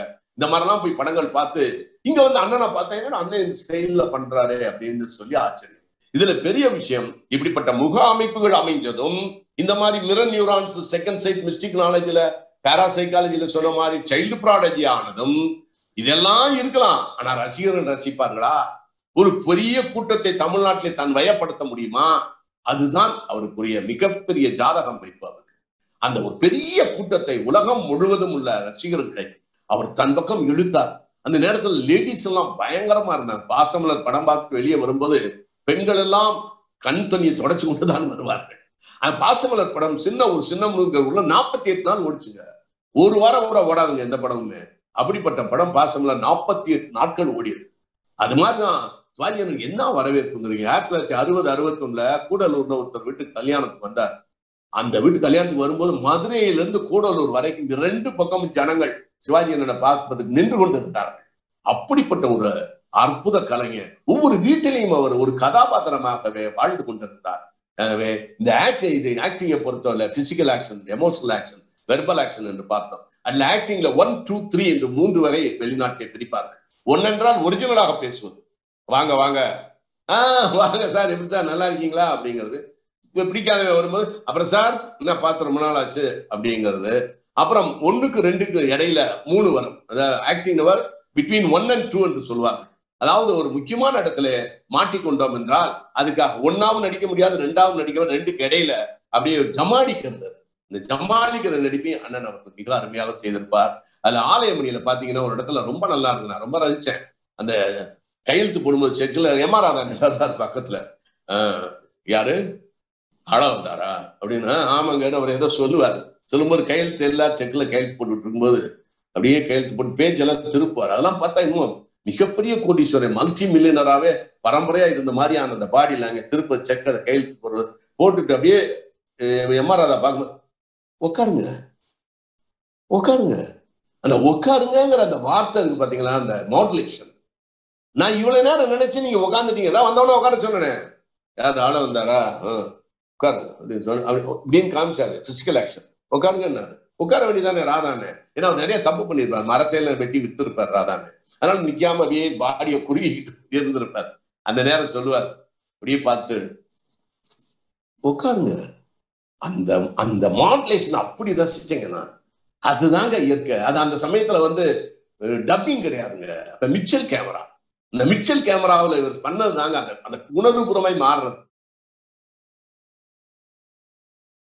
ஒரு நடிப்பு என்பது பாத்தீங்கன்னா ஒரு நிமிடத்திற்குள், ஒரு நிமிடம் என்று சொன்னால் 40 சிந்தனைகள் வரும் ஒரு நிமிஷத்துல. ஞாபகத்தில் வச்சுக்க, மனிதனுக்கு ஒரு நிமிடத்தில் 40 சிந்தனைகள் வந்து போகும். பெண்களுக்கு கொஞ்சம் அதிகமா இருக்கும். ஒரு நாளைக்கு 60,000 சிந்தனைகள் வரும் ஒரு மனிதனுக்கு. 24 மணி நேரம், அதிலே ஒரு நாளிகைக்கு 24 நிமிடம். அந்த 24 நிமிடத்திலே ஒரு நாளிகைக்கு நமக்கு 40 நிமிஷம், 40 சிந்தனைகள் வருது. ஒரு படத்தில் நடிக்கும் போது, நீங்க ஒரு கதாபாத்திரம் நடிக்கும் போது அந்த ஒரு நிமிஷம் 2 நிமிஷத்துக்கு அந்த சீன் முடிஞ்சிடும், அந்த ஷாட் முடிஞ்சிடும், கேரக்டர் விட்டு போயிடுவாங்க. அதர்ஸ் கான்சியஸ் எல்லாம் உண்டு. கேமரா எங்க இருக்கு, எந்த மார்க் பண்ணணும், எப்படி நடிக்கணும் அப்படிங்கிறதெல்லாம். அதெல்லாம் அவரிடம் கிடையவே கிடையாது. எவ்வளவு நேரம் வந்தாலும் இந்த கதாபாத்திரங்களை நின்று கூடு விட்டு கூடுவாயதை போல் அதே மாதிரி வரம்பு மீறிடக்கூடாது. அதை மிக அருமையாக செய்தவர். ரொம்ப நான் ஆச்சரியப்படுறது என்னன்னா, ஒரு ஷாட் முடிஞ்சு போனா இப்ப தான் எல்லாம் டிவி எடுத்து வீடியோ எடுத்து வச்சுக்கிறாங்க, எல்லாத்தையும் எடுத்து பாக்குறாங்க, எமோஷனல் எப்படி இருக்குன்னு ஆக்ட் பண்றோம். அந்த காலத்துல அப்படி இல்லை. ஒரு படத்தில் கட்டுன்னு சொல்லியிருப்பாங்க, 2 மாசம் கழிச்சு அதனுடைய இன்டோர் ஷூட்டிங்ல போய் எடுத்திருப்பாங்க. இந்த எமோஷனல் அந்த ஃபீலிங் இருப்பாங்க, எமோஷனல் அந்த அந்த டெம்பரை, அந்த டெம்போரல் கண்டினியூட்டியை அங்க கொண்டு கரெக்டா சேர்ப்பாரு. அதெல்லாம் எப்படிங்க ஞாபகம் இருக்கும்? அப்ப எல்லாம் அசிஸ்டன்ட் டைரக்டர் யாரு கேட்பா? எல்லாம் கேட்கவே மாட்டார். அண்ணன் இங்க ஷாட் முடிஞ்சிருக்கும், 1 மாசம் கழிச்சு திருப்பி எடுப்பாங்க. அங்கிருந்து வெளியே இருந்து அவங்க உள்ள நுழையிற மாதிரியே ஒரே நாள்ல இருக்கிற மாதிரியே இருக்கும். நான் பார்த்து அதை வியந்து இருக்கிறேன். அது சினிமால வந்த பிறகு பழைய படங்கள்ல டிவியில பார்த்து, இது அவுட்டோர்ல எடுத்ததுல, இது வேற செட்ல எடுத்ததுல, இந்த செட்டுக்கு எப்படி அண்ணன் வர்றாரு, வரும்போது எப்படி டெம்போரல் கண்டினியூட்டி இருக்குது அப்படி என்று சொல்லி மிக மிக ஆச்சரியப்பட்டு போனேன் சிவாஜி அண்ணனுடைய நடிப்பை பார்த்து. அது அந்த மாதிரி எல்லாம் ஒரு மாபெரும் ஒரு சாதனையாளர்.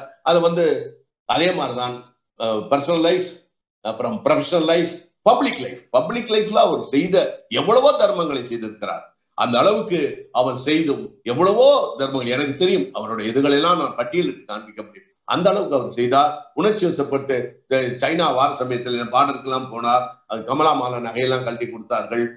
இதுல மாம்பழத்துல 1960 கப்பல் ஒதுங்கின நேரம் பெரிய புயல் நடந்தது. அந்த புயல்ல பூராமே 4 நாள் அவர் அங்க சமைச்சு எல்லாத்துக்கும் சாப்பாடு போட்டார். அந்த அளவுக்கு பப்ளிக்ல ஒரு பெரிய லைஃப்ல வாழ்ந்தாரு. அதே மாதிரிதான் பிரைவேட் அஃபேர்ஸ். நான் நிறைய நாள் பார்த்திருக்கேன், புத்தகம் படிச்சுக்கிட்டே இருப்பாரு, இல்லைன்னு டிவி பார்த்துக்கிட்டே இருப்பாரு. என்ன சொன்னார், நான் டிவி என் நேரம் பார்த்துக்கிட்டே இருக்கேன். பாத்தியா, என்னை விட இந்தியாவில எவனும் டிவி பார்க்க மாட்டான், எப்ப பார்த்தாலும் டிவி தான் பார்த்துக்கிட்டே இருப்பேன் சொல்லி அங்க உள்ள பாடி லாங்குவேஜ் அங்க இதுல எல்லாம் தன்னுடைய ஓய்வு காலத்திலே, படப்பிடிப்பு இல்லாத நேரத்திலே அவர் அப்படி செலவு செய்தார். அது மட்டுமல்ல, ஸ்ரீகவி என்ற ஒரு நண்பரை அவர் நிறைய இதுல ஜெயா டிவில எல்லாம் இருந்தாரு, இப்பயும் இருக்கிறார். அவரை கூப்பிட்டு வான்னு சொல்லி அவருக்கு ஒரு பணத்தை கொடுத்து காலையிலிருந்து சாயந்தரம் வரைக்கும் இன்னைக்கு மகாபாரதம், இன்னைக்கு ராமாயணம் என்று சொல்லி எல்லா புராண இதிகாசங்களையும் அவரிடம் சந்தேகங்களை நாம் கேட்டு தெரிந்து கொள்வார்.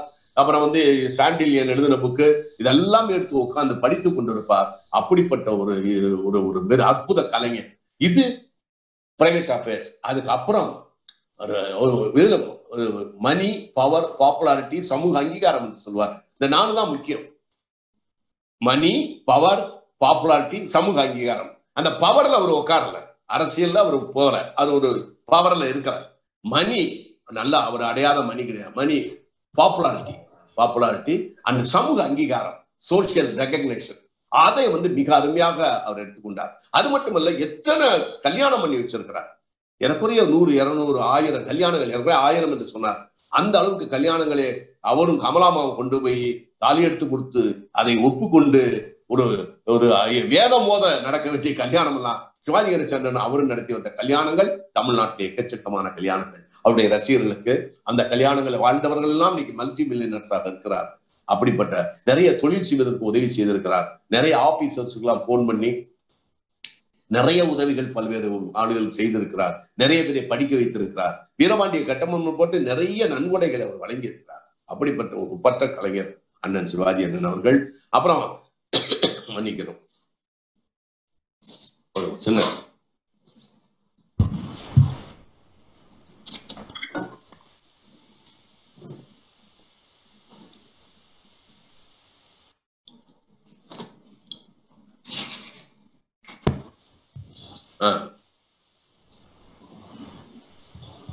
ஒரு போட்டோ ஒண்ணு காமிச்சு அண்ணங்கிட்ட, மன்னிக்கணும் டோரை திறந்துட்டாங்க, ஒரு போட்டோவை காமிச்சு பழைய இதுல 1950களில் எடுத்த போட்டோவை எடுத்து ஒரு அண்ணங்கிட்ட ஒரு நாள் கேட்டேன்.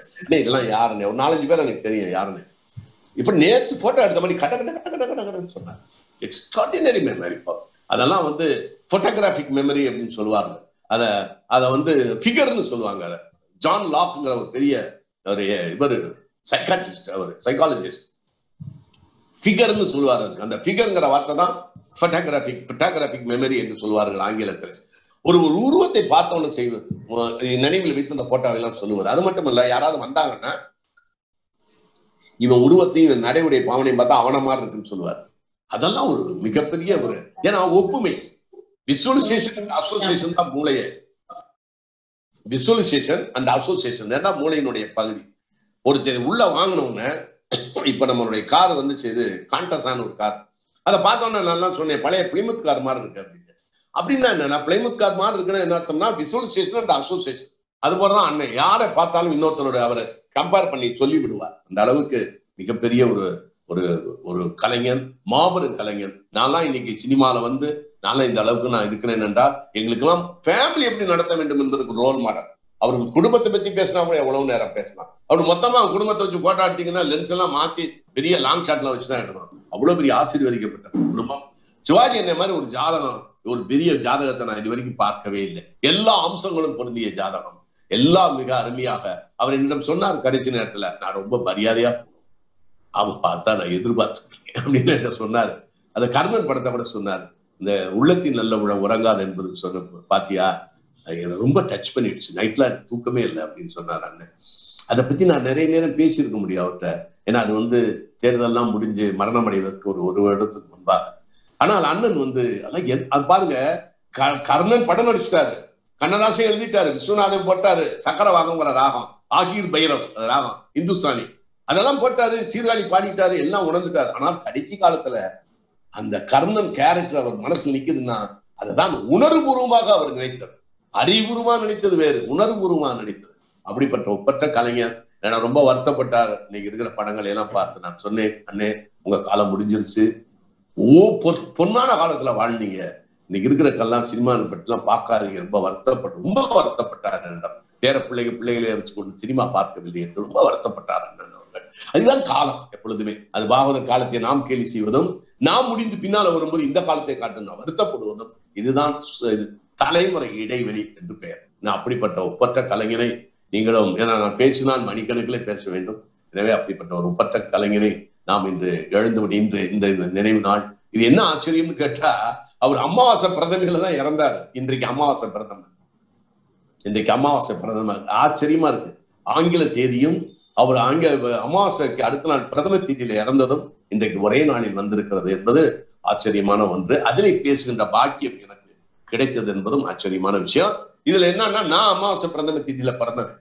நான் பிறந்த திதி அண்ணன் இறந்த திதியும் ஒன்று என்பதை பார்க்கும் பொழுது எனக்கு மிக மிக ஏதோ ஒரு அஸ்ட்ராலாஜிக்கலாவோ ஏதோ ஒரு இது பிரபஞ்ச ஒரு இதுல ஏதோ ஒரு சேர்க்க மாதிரி நான் ரொம்ப இது நான் நினைத்து பெருமை அடைகிறேன். அது அன்னைக்கிட்டே சொன்னேன், நான் உங்களை பார்த்தேன்னு அடி ஊற்றி நான் வந்தேன்னு, நீங்க போட்ட பிச்சை தானே இதெல்லாம் அப்படின்னு ரொம்ப மகிழ்ச்சி அடைந்தாரு. அருமையான ஒரு ஒப்பற்ற கலைஞர்.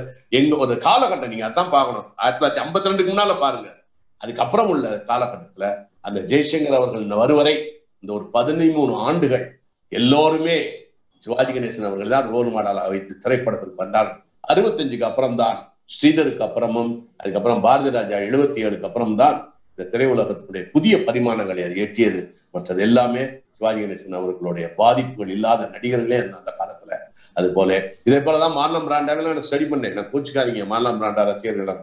நான் மார்லம் பிராண்டா படத்தை முக்காவாசி படம் பார்த்தேன், 40-50 படம் பார்த்தேன், தனியா வச்சிருக்கேன் தனியாவே. இவ்வளவு பாவனைகள் அவர்கிட்ட வரவே இல்லை. பெரிய நடிகர் உலகத்துல பிசிக்கல் ஆக்ஷன் நல்லா பண்ணுவாரு, அவருக்கு முகத்துல பாவனை வராது. அவர் கண்ணு நல்ல கண் அல்ல இருக்கு. நம்ம மார்லம் பிராண்டாவுக்கு நல்ல அருமையான கண் கிடையாது அவருக்கு. இப்ப அந்த இது நம்ம Robert Redford, Robert Taylor, Robert tailor, இவங்களுக்கு எல்லாம் கண்ணு மிக அருமையாகும். நிறைய நடிகர்கள் இப்ப சர் லாரன்ஸ் ஒலிவியருக்கு எல்லாம் முகத்துல பாவனை வராது. கிரிக் டக்லஸ்க்கு நல்லா முகத்துல பாவனை வரும். அவரு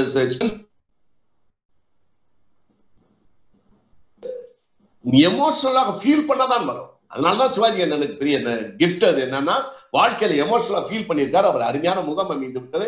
அதை மிக அருமையாக திரையுலகத்தை பயன்படுத்தினார்கள். அவர்கள் நடிகர்கள் எல்லோருக்கும் என்னுடைய நன்றி. உங்க பேட்டி எடுத்த உங்களுக்கும் நன்றி. நான் எவ்வளவு நேரம் எடுத்துக்கொண்டு தெரியவில்லை. எல்லோருக்கும் வணக்கம் கூறி நன்றி கூறி விடைபெறுகிறேன். நன்றி, வணக்கம். நன்றி. நம் மனதிற்கினிய திரைக்கலைஞர் ராஜேஷ் அவர்களுக்கு.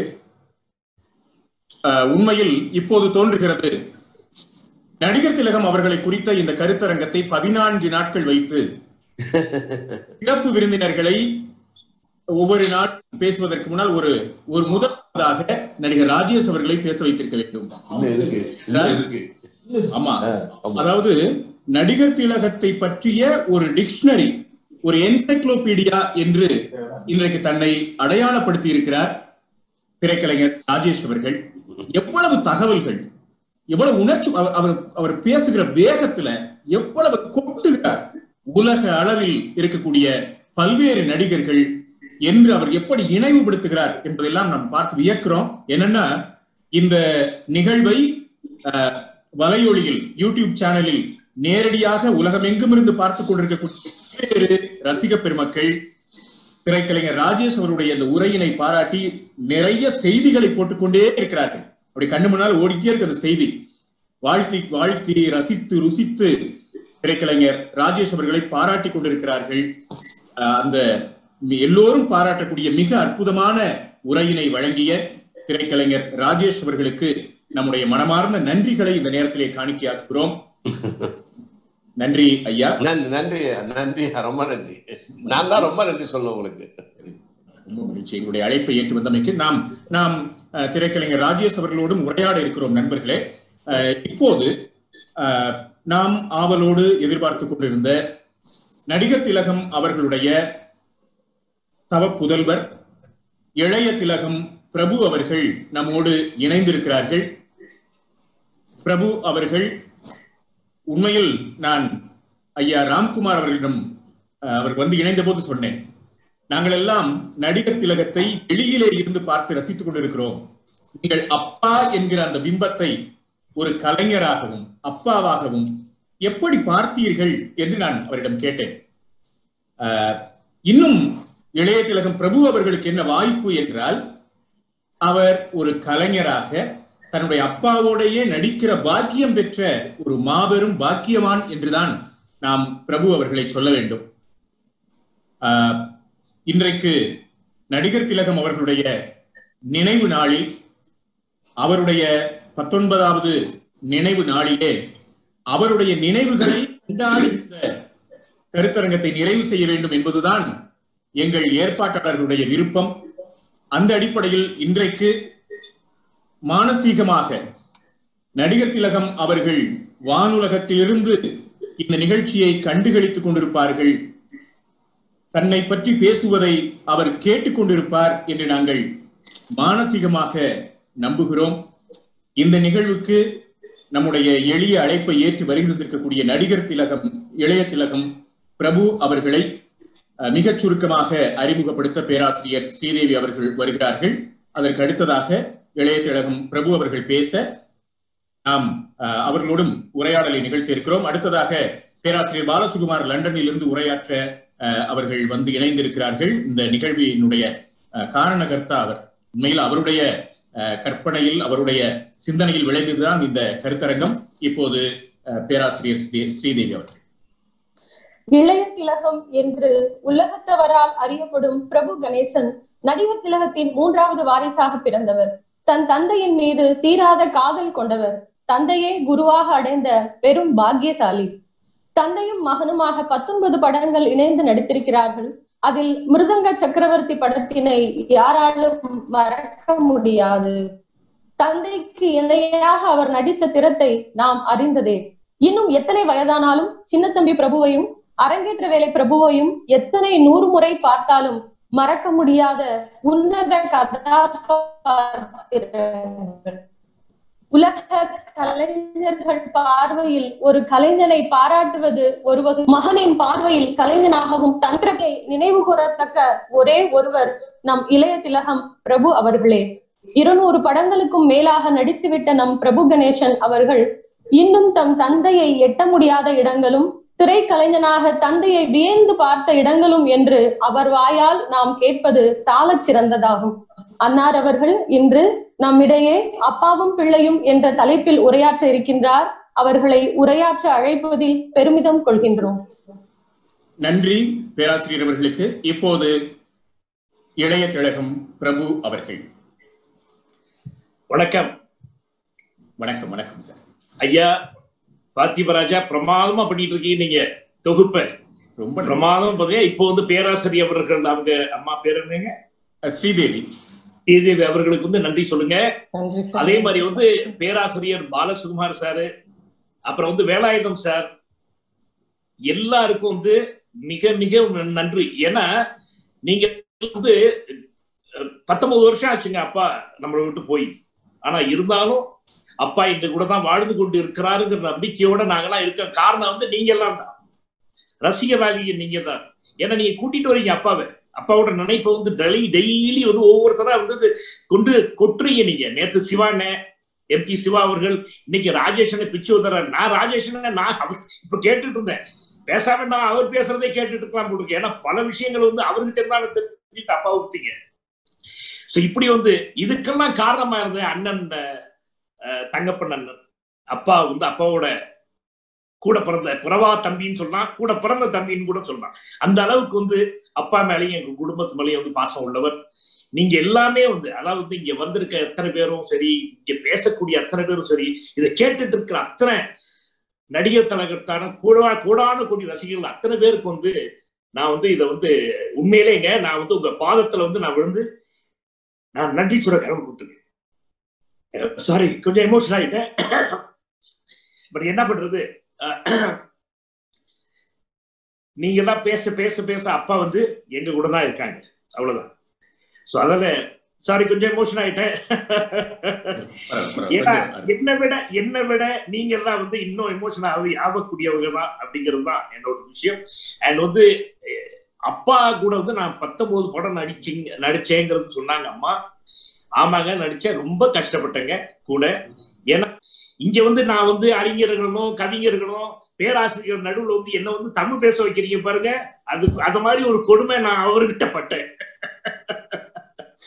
ஏன்னா உண்மையில வந்து நீங்க பாத்தீங்கன்னா கான்வென்ட்ல படிச்ச பசங்க வந்து திடீர்னு வந்து போய் நடிக்க சொன்னீங்கன்னா, அது தமிழ் பேச வச்சாங்கன்னா பயங்கரமா இல்ல. நீங்க நம்ம வீட்டுல நடக்கும் தானே, எல்லாமே நடக்கக்கூடிய ஒரு சமாச்சாரம் தான். என்னடா இது இப்படி இருக்குமே, நம்ம தமிழ் மேல பிரியமா இருக்கும், நம்ம பசங்க எல்லாம் இப்படி பேச மாட்டாங்க.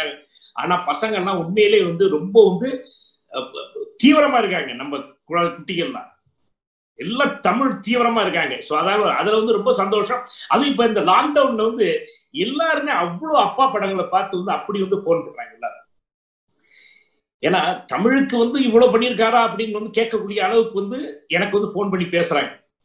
நான் என்னங்க, நான் ஸ்கூல்ல படிச்சுட்டு இருந்தேன், பெங்களூர்ல படிச்சேன். திடீர்னு நான் இங்க வந்தேன், பிஷப் இங்க லயலா காலேஜ் பிஷப் காலேஜ் அங்க படிச்சேன் பெங்களூர்ல. இங்க வந்து லயலா காலேஜ்ல வந்தேன்.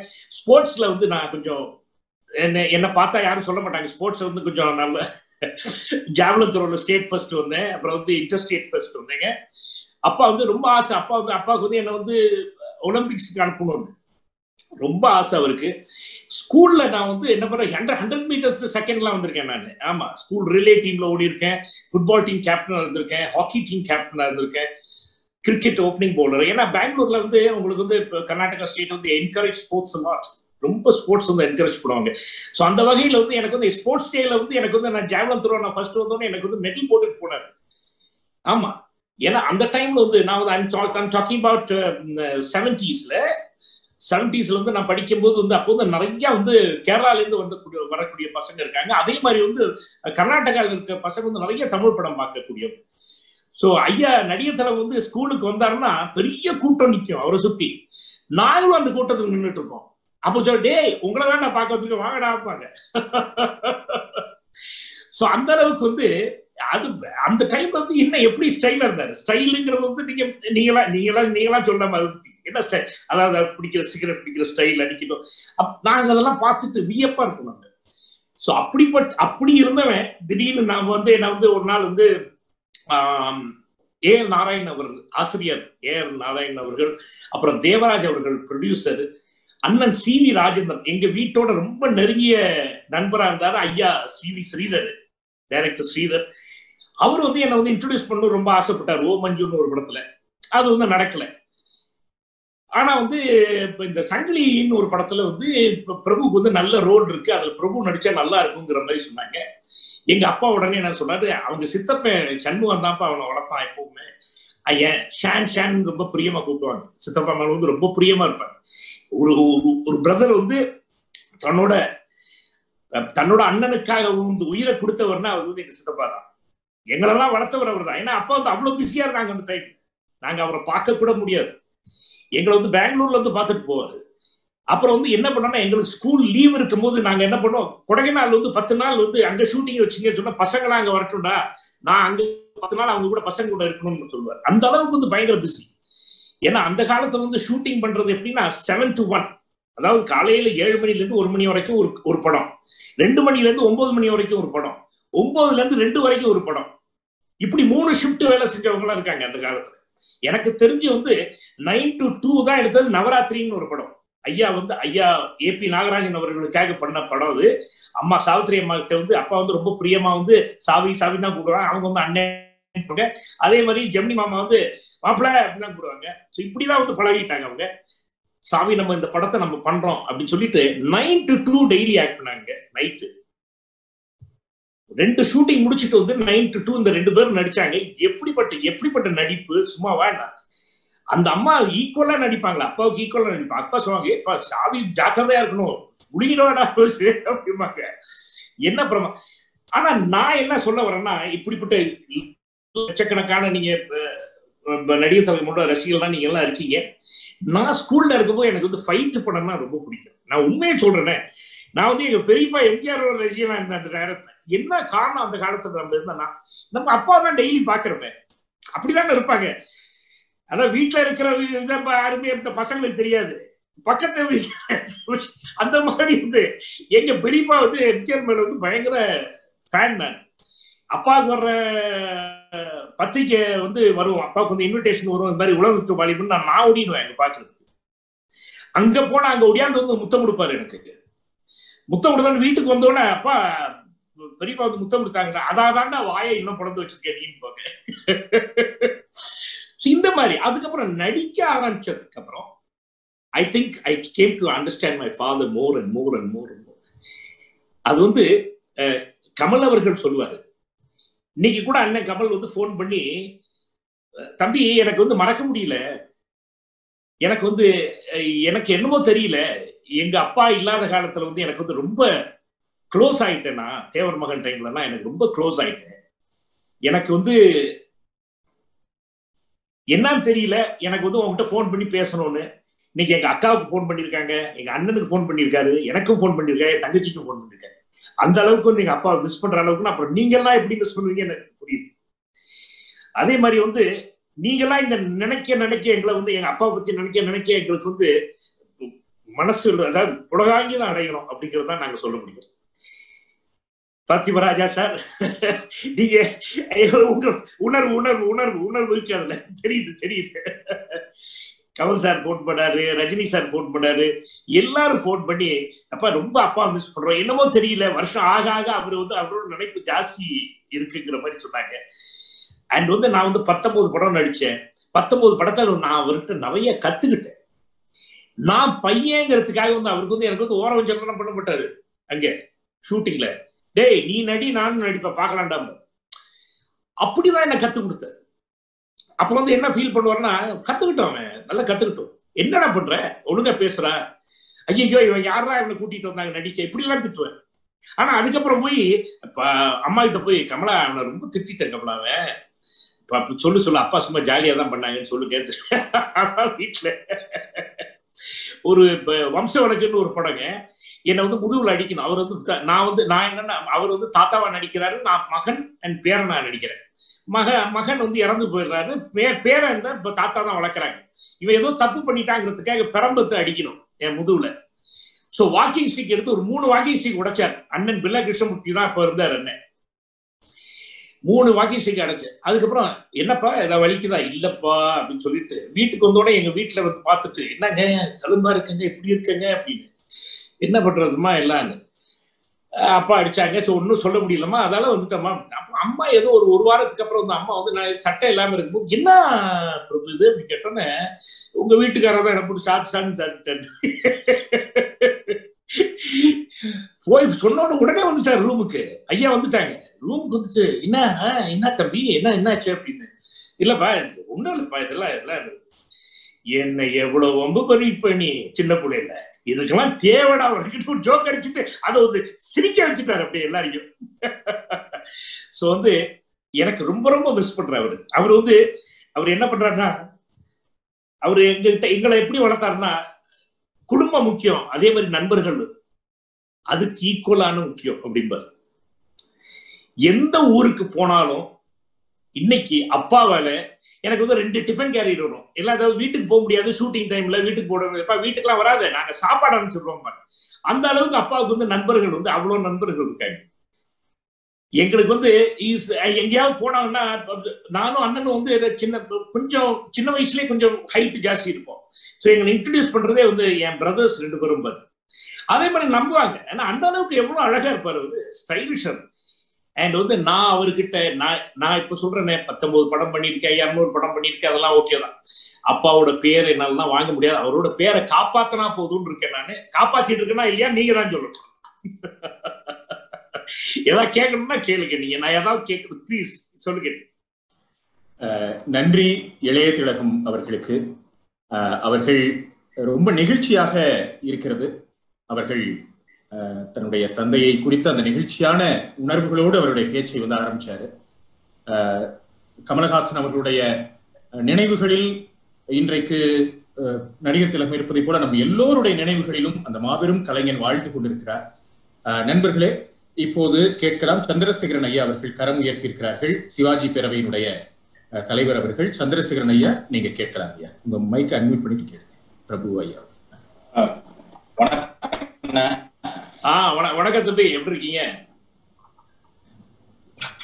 கேளுங்க ஐயா. நல்லா வணக்கம். வணக்கம் தம்பி, எப்படி இருக்கீங்க? நல்லா இருக்கீங்களா? இல்ல, ராஜேஷ் அண்ணனும் இருக்காரு. ஒண்ணுல எங்களுக்கெல்லாம் ஒரு சின்ன விருப்பம் என்னன்னா, ராஜேஷ் அண்ணா பேசிட்டு இருந்தப்ப எங்கள்கிட்ட சொல்லிட்டு இருந்தாரு, நடிகர் திலகத்தை பத்தி ஒரு வாழ்க்கை வரலாறு படமா இது பண்ணணும், டாக்குமெண்ட்ரியா இல்லாம ஒரு நல்ல படமா இது பண்ணணும் அப்படின்னு சொல்லி ராஜேஷ் அண்ணா பேசிட்டு இருப்பாரு. என்கிட்ட முன்னாடி கூட சொல்லியிருக்காரு. நீங்களும் இருக்கீங்க. அது மாதிரி ஒரு நடிகர் திலகத்தோட வாழ்க்கை வரலாறு ஒரு டாக்குமெண்ட்ரி அல்லது ஒரு படமா, முழுநீள படமா வந்ததுன்னா எங்களுக்கு எல்லாம் ஒரு பதிவாகவும் இருக்கும், எதிர்கால சந்ததிக்கும் ஒரு பதிவா இருக்கும். தம்பி ரொம்ப ரொம்ப சந்தோஷமான விஷயம் தான். ஆனா சிவாஜி மாதிரி நின்னாவே திட்டுறவங்க பல பேர் இருக்காங்க. ரொம்ப டேஞ்சர் பாயிண்டா இது மாதிரி பாதையெல்லாம் விட்டுருக்கீங்க நீங்க. ஆனா இன்னைக்கு அண்ணன் சிவகுமாரும் அண்ணன் ராஜேஷ் 2 பேரும் உட்கார வச்சு அப்பா பத்தி பேச வச்சாங்கன்னா நம்ம மணிக்கணக்கா கேட்டுக்கிட்டே இருப்போம். அண்ணே ராஜேஷ் அண்ணே, கண்டிப்பா ராஜேஷ் ஐயா இல்லன்னா கூட நான் இப்படி சொல்லிருக்கேன், மத்தவங்களா கேட்டு இருக்காங்களே. அப்புறம் எனக்கு ரொம்ப சந்தோஷம், மருது சார்லாம் நேற்று பார்த்தேன். ஐயா ஐயா நேற்று அவர் நாடக கலைஞர் ஐயா ராமசாமி என்ன ஐயா பார்த்தேன் நேற்று. அவர்கள் நேற்று பேச கொஞ்ச நேரம் ஒரு 40 minutes பார்த்தேன்னு நினைக்கிறேன். அவருக்கு ஐயா சொன்னாங்க இது மாதிரி எதுவும் கட்டபொம்மன் பண்ணாங்க, இதெல்லாம் பண்ணாங்க அப்படின்னு சொல்லிட்டு இருந்தாங்க.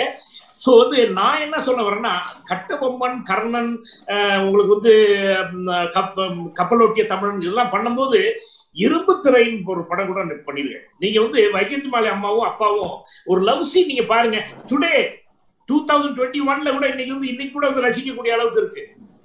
ஆமா, தனுஷ் தம்பி ஓகே, தனுஷ் தம்பி இன்னைக்கு உள்ளவன் தம்பி, அவன் போன் பண்ணி அண்ணன் என்னன்னு எப்படி கலக்குறாரப்பா, என்னன்னு எவ்வளவு அப்டேட்டடா இருக்குன்னு.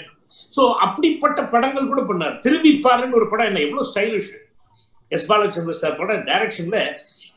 அதாவது அப்பா வந்து அடிக்கடி சொல்லுவாங்க, அது ரொம்ப பேர் அது இங்க யாராவது சொன்னாங்களா தெரியல, டே எனக்கு வில்லனா நடிக்கணும்னா ரொம்ப ஆசைடாம. ஏன்னா அதுல வந்து லிமிட்டேஷன் இல்லை, அதுல வந்து ஒரு எல்லை இல்லை, எவ்வளவு வேணாலும் நடிக்கலாம். அதுக்காக நீ பாத்தீங்கன்னா திரும்பி பாரு. அப்புறம் வந்து அவங்க ஜெமினி மாமா கூட ஒரு படம் கூட நடிச்சாங்க. அவங்க பிரதரா நடிச்சு எல்லாம் அடிப்பாங்க. அந்த மாதிரி 2-3 படங்கள் நீங்க பாத்தீங்கன்னா பெண்ணின் பெருமை, பெண்ணின் பெருமை அதெல்லாம் பாத்தீங்கன்னா எவ்வளவு வில்லன்னா அப்படி ஒரு வில்லன். ரொம்ப பிடிக்குதா எனக்கு. ஆனா என்ன பண்ணிட்டு நம்ம வந்து மக்கள் வந்து நம்ம இன்னைக்கு ரசிகர்லாம் வந்து நம்மள வந்து இப்படி ஏத்துக்கிட்டாங்க, நம்ம இன்னமே இப்படி நடிக்கிறதுங்கிறது வந்து தப்பாயிடும். அப்படி ஒரு கவரிமான்னு ஒரு படம் நடிச்சதே வந்து ரொம்ப பேருக்கு பிடிக்காம போயிடுச்சுல இல்லைங்களா. சோ அந்த மாதிரி ஒரு இமேஜ் கிரியேட் பண்ணியாச்சு அப்பா. அண்ட் அந்த டைம்ல வந்து அப்பா சொன்னாங்க எனக்கு தெரிஞ்சு வந்து ஏதோ டிக்ஷனரியில நான் படிச்சேன், அது சில பேர் சொல்லுவாங்க ஓவர் ஆக்டிங் சொல்லுவாங்க. ஆனா ஆக்டிங்க்கு வந்து ஒரு டிக்ஷனரியில நான் படிச்சது வந்து எக்ஸாஜுரேட்டட் எக்ஸ்பிரஷன் வந்து ஆக்டிங் அப்படிங்கிற மாதிரி சொல்லுவாங்க நீங்க. சோ அந்த காலத்துல அப்பா என்ன சொன்னாங்கன்னா, நான் நாடகத்துல இருந்தாலும் நான் சத்தம் போட்டு நான் பேசணும்ல. சோ அது சில கேரக்டர்ஸ் வந்து வீரத்தனமா இன்னைக்கு கூட வந்து உங்களுக்கு பாகுபலிங்கிறது வந்து பாகுபலின்னு சொல்றாங்க, பாகுபலின்னு சொன்னாதானே வந்து கேரக்டருங்க. அதனால தான் இப்ப கட்டபொம்மன் இதெல்லாம் வந்து அதெல்லாம் கொஞ்சம் ஒரு பெருசா சத்தம் போட்டு பேசினாதான் அந்த வீர வசனம் இருக்கும். இன்னைக்கு கூட நம்ம ஏன் வந்து அவரை பத்தி பேசுறோம்?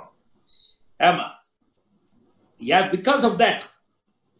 So அதனால வந்து என்ன பொறுத்தவரைக்கும் he was able to இப்படியும் பண்ண முடிஞ்சிச்சு, சட்டில் பெர்ஃபார்மன்ஸும் பண்ண முடிஞ்சிச்சு அப்படிங்கிறது தான். அண்ட் சட்டில் பெர்ஃபார்மன்ஸ் வந்து நீ ஒண்ணுமே இல்லை, நீங்க இப்ப பார்த்துட்டு இருக்க அத்தனை பேரும் உங்களுக்கு இரும்பு திரை ஞாபகம் இருக்குன்னா இப்ப பாருங்க. ஏன்னா நான் இப்ப முன்னாடி தான் பார்த்தேன், 2 பேரும் உட்கார்ந்துட்டு வந்து மேடம் வைஜெயந்திமாலாவும் அப்பாவும் அந்த லவ் சீன் ஆரம்பிக்கிறாங்க பாருங்க, எவ்வளவு சுவாரஸ்யமா இருக்கும். இன்னைக்கு 2021 சீனுங்க அது. நான் வந்து நடிகரா நான் சொல்றேன், நான் ஒரு பையனா சொல்றேன், பையனா பெருமைப்படுறேன் நான். ஏன்னா இது நிறைய நான் அவர்கிட்ட கத்துக்கிட்டேங்கிறது ஒரு விஷயம். Like I say I was definitely நான் வந்து இன்னைக்கு கூட வந்து அண்ணன் ஐயா பெரிய ஒரு எம்ஜிஆரோட படங்கள் நான் வந்து எனக்கு ரொம்ப விரும்பி நான் சின்ன பிள்ளையில பார்த்தவங்க சரி. ஆனா ஒரு அளவுக்கு வந்து வந்ததுக்கு அப்புறம் எனக்கு வந்து அவரும் சொல்லுவாரு, இவன் சின்னவன் இருக்கானே அவன் வந்து எங்க அண்ணன் ரசிக அப்படிப்பாங்க, அவர் அப்பா சொல்றாங்க. ஏன்னா அதுக்குதான் நான் சொல்றேன், பிகாஸ் அவருக்கு வந்த இன்விடேஷன்ஸ் எல்லாம் என்கிட்ட கொடுப்பாரு, டேய் போயிட்டு வாடா, போய் பார்த்துடா, அண்ணன் படம் எப்படா இருக்கு அப்படின்னு. ஓகேப்பா பரவாயில்ல, அப்புறம் இவன் பரவாயில்லன்னு சொல்ற 25 வீக்ஸ் ஓடும் சொல்றதா அந்த உடம்பு சுட்டு வாலிபம் நல்லா இருந்துச்சு. ஸோ அந்த மாதிரி வந்து அண்ட் வந்து அவர் பெரிய ஒரு ஐயா எம்ஜிஆரா இருக்கட்டும், ஐயா டாக்டர் கலைஞரா இருக்கட்டும், நீங்க வந்து எல்லாம் இவங்கெல்லாம் க்ளோஸா இருக்கும் போது அவங்க பேசிக்கிறத பாக்கணும். நாங்கெல்லாம் வந்து அவ்வளவு சிரிச்சு அப்படி பேசுவாங்க, ரொம்ப ஜாலியா பேசுவாங்க. ஏதோ அரசியலுங்கிற ஒரு விஷயம் வந்து அவங்கள வந்து அப்படி ஒதுக்கி விட்டுருச்ச ஒழிய மற்றபடி வந்து என்ன நண்பர்கள் எப்படி பேசுவாங்க, ரொம்ப ரொம்ப ஜாலியா இருக்கும். அவங்க எல்லாம் பேசுறத பார்த்தா பக்கத்துல நின்று அப்படியே பார்த்துட்டே இருக்க தோணும். ஏன்னா நம்ம என்ன இவங்க அவ்வளவு ரசிச்சிருக்கோம், அவ்வளவு அப்படி எவ்வளவு மக்கள் அவங்கள வந்து பாக்குறதுக்கு வந்திருக்காங்க. சோ அப்படிப்பட்டவங்களை வந்து பக்கத்துல டேய் பிரபு வேடா அப்படின்னு சொல்லி கூப்பிடும் போது ஐயா டாக்டர் கலைஞரா இருக்கட்டும், பெரிய ஒரு எம்ஜிஆரா இருக்கட்டும், கூப்பிடும் போது ரொம்ப சந்தோஷமா இருக்கும். அண்ட் வந்து அவங்கெல்லாம் ஒன்னா சேர்ந்து, அதான் நான் தான் சொல்றேன், அரசியல்னு ஒரு அரக்குறங்க, அது வந்து அது நம்ம வந்து வேண்டாங்க, ஆனா நண்பர்களாவே நம்ம வந்து நினைக்கலாம் அப்படிங்கிறது தான் என்னோட தாழ்மையான அபிப்பிராயம். ரொம்ப மகிழ்ச்சிங்க ஐயா. நீங்கள் இணைவதற்கு முன்னால் நான் இங்கே சொல்லிக் கொண்டிருந்தேன், உண்மையில் இதை போன்ற ஒரு நிகழ்வை நாம் வருடந்தோறும் நிகழ்த்த வேண்டும். நடிகர் திலகம் அவர்களுடைய நினைவு நாளிலே அதை நம்ம நிறைவு செய்யற மாதிரி செய்யணும். ஒரு 3 நாட்கள் சென்னையில ஒரு பெரிய அரங்கத்துல நடிகர் திலகம் அவருடைய திரைப்படங்கள், அவரை பற்றிய ஆவணப்படங்கள், நாடகம், தெருக்கூத்து, ஓவிய காட்சி, சிற்ப காட்சி, ஐயா மருது அவர்கள் எல்லாம் இங்கே உரையாற்றினார்கள். அந்த மாதிரி மேடையிலேயே திறந்த வெளியிலேயே சிவாஜி கணேசன் அவர்களுடைய அந்த மனதில் இருக்கக்கூடிய அந்த தோற்றத்தை வரைவது என்று பல்வேறு கொண்டாட்டங்களாக அவருடைய நினைவுகளை நாம் ஏந்தி செல்லணும் அப்படின்னு நாங்க இங்க பேசிட்டு இருந்தோம். இன்னைக்கு எல்லாரையும் புரட்டி எடுத்திருக்கு இந்த கோவிட்னு ஒரு மேட்ரு. அதால இல்லைன்னா இன்னைக்கு வாசப்படியில ஒரு 5000 பேர் உட்கார்ந்துருப்பாங்க, எங்க அண்ணனை காணமே அப்படின்னு சொல்லிட்டு. அதுக்காக சாரி, அவங்கெல்லாம் எவ்வளவு ஏக்கத்தோட இன்னமும் இருக்காங்க. இன்னைக்கு வீட்டுல அப்பா போட்டோ விட்ட ஒரு மாலை போட்டுட்டு போறதுதான் அவங்களுக்கு ஒரு பெரிய திருப்திங்கிறது தான். எப்படியாவது அண்ணன் நடந்து வந்துட மாட்டாங்க அந்த போட்டோல இருந்து அப்படின்னு நினைக்கக்கூடிய அன்பானவர்கள் அவ்வளவு பேர் இருக்காங்க. இன்னைக்கு டெஃபினட்டா எப்படியோ ஒரு காலையில இருந்து ஒரு 5000 பேர் இருக்கு. ஆனா இந்த கோவிட்ல வர முடியாத சூழ்நிலை. தம்பிகள் யாராவது பார்த்துட்டு இருந்தீங்களா? என்னோட அண்ணன்மார்கள், தம்பிமார்கள் எல்லாம், அப்பாவோட தம்பிகள், இதயங்கள், அத்தனை பேருக்கு உங்க அன்பு தான் எங்களுக்கு முக்கியம். உங்க அன்பாலதான் நாங்க எங்க குடும்பம் இன்னமும் இப்படி இருந்துட்டு இருக்கோம். அது காரணம் நான் எப்பவுமே நான் என்ன சொல்றேன்னா, சிவாஜி ஐயா விட்டுட்டு போன ஆக்சிஜன், அந்த ஏர் நாங்க சுவாசிக்க, அதுதான் ரசிகர்கள் அப்படின்னு.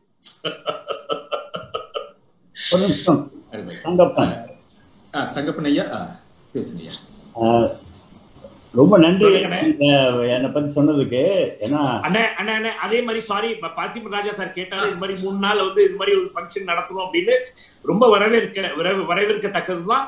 இதுக்கு ஒரு சாதாரண முயற்சி இல்லை. இப்ப நீங்க எல்லாம் பெரியவர்களா இருக்கீங்க. தங்கப்பண்ண இருக்காரு, எல்லாம் இருக்காரு, ராஜேஷ் அண்ணா இருக்காரு, சிவகுமாரன் இருக்காரு, இவங்க எல்லாம் பல பேர் இருக்காங்க.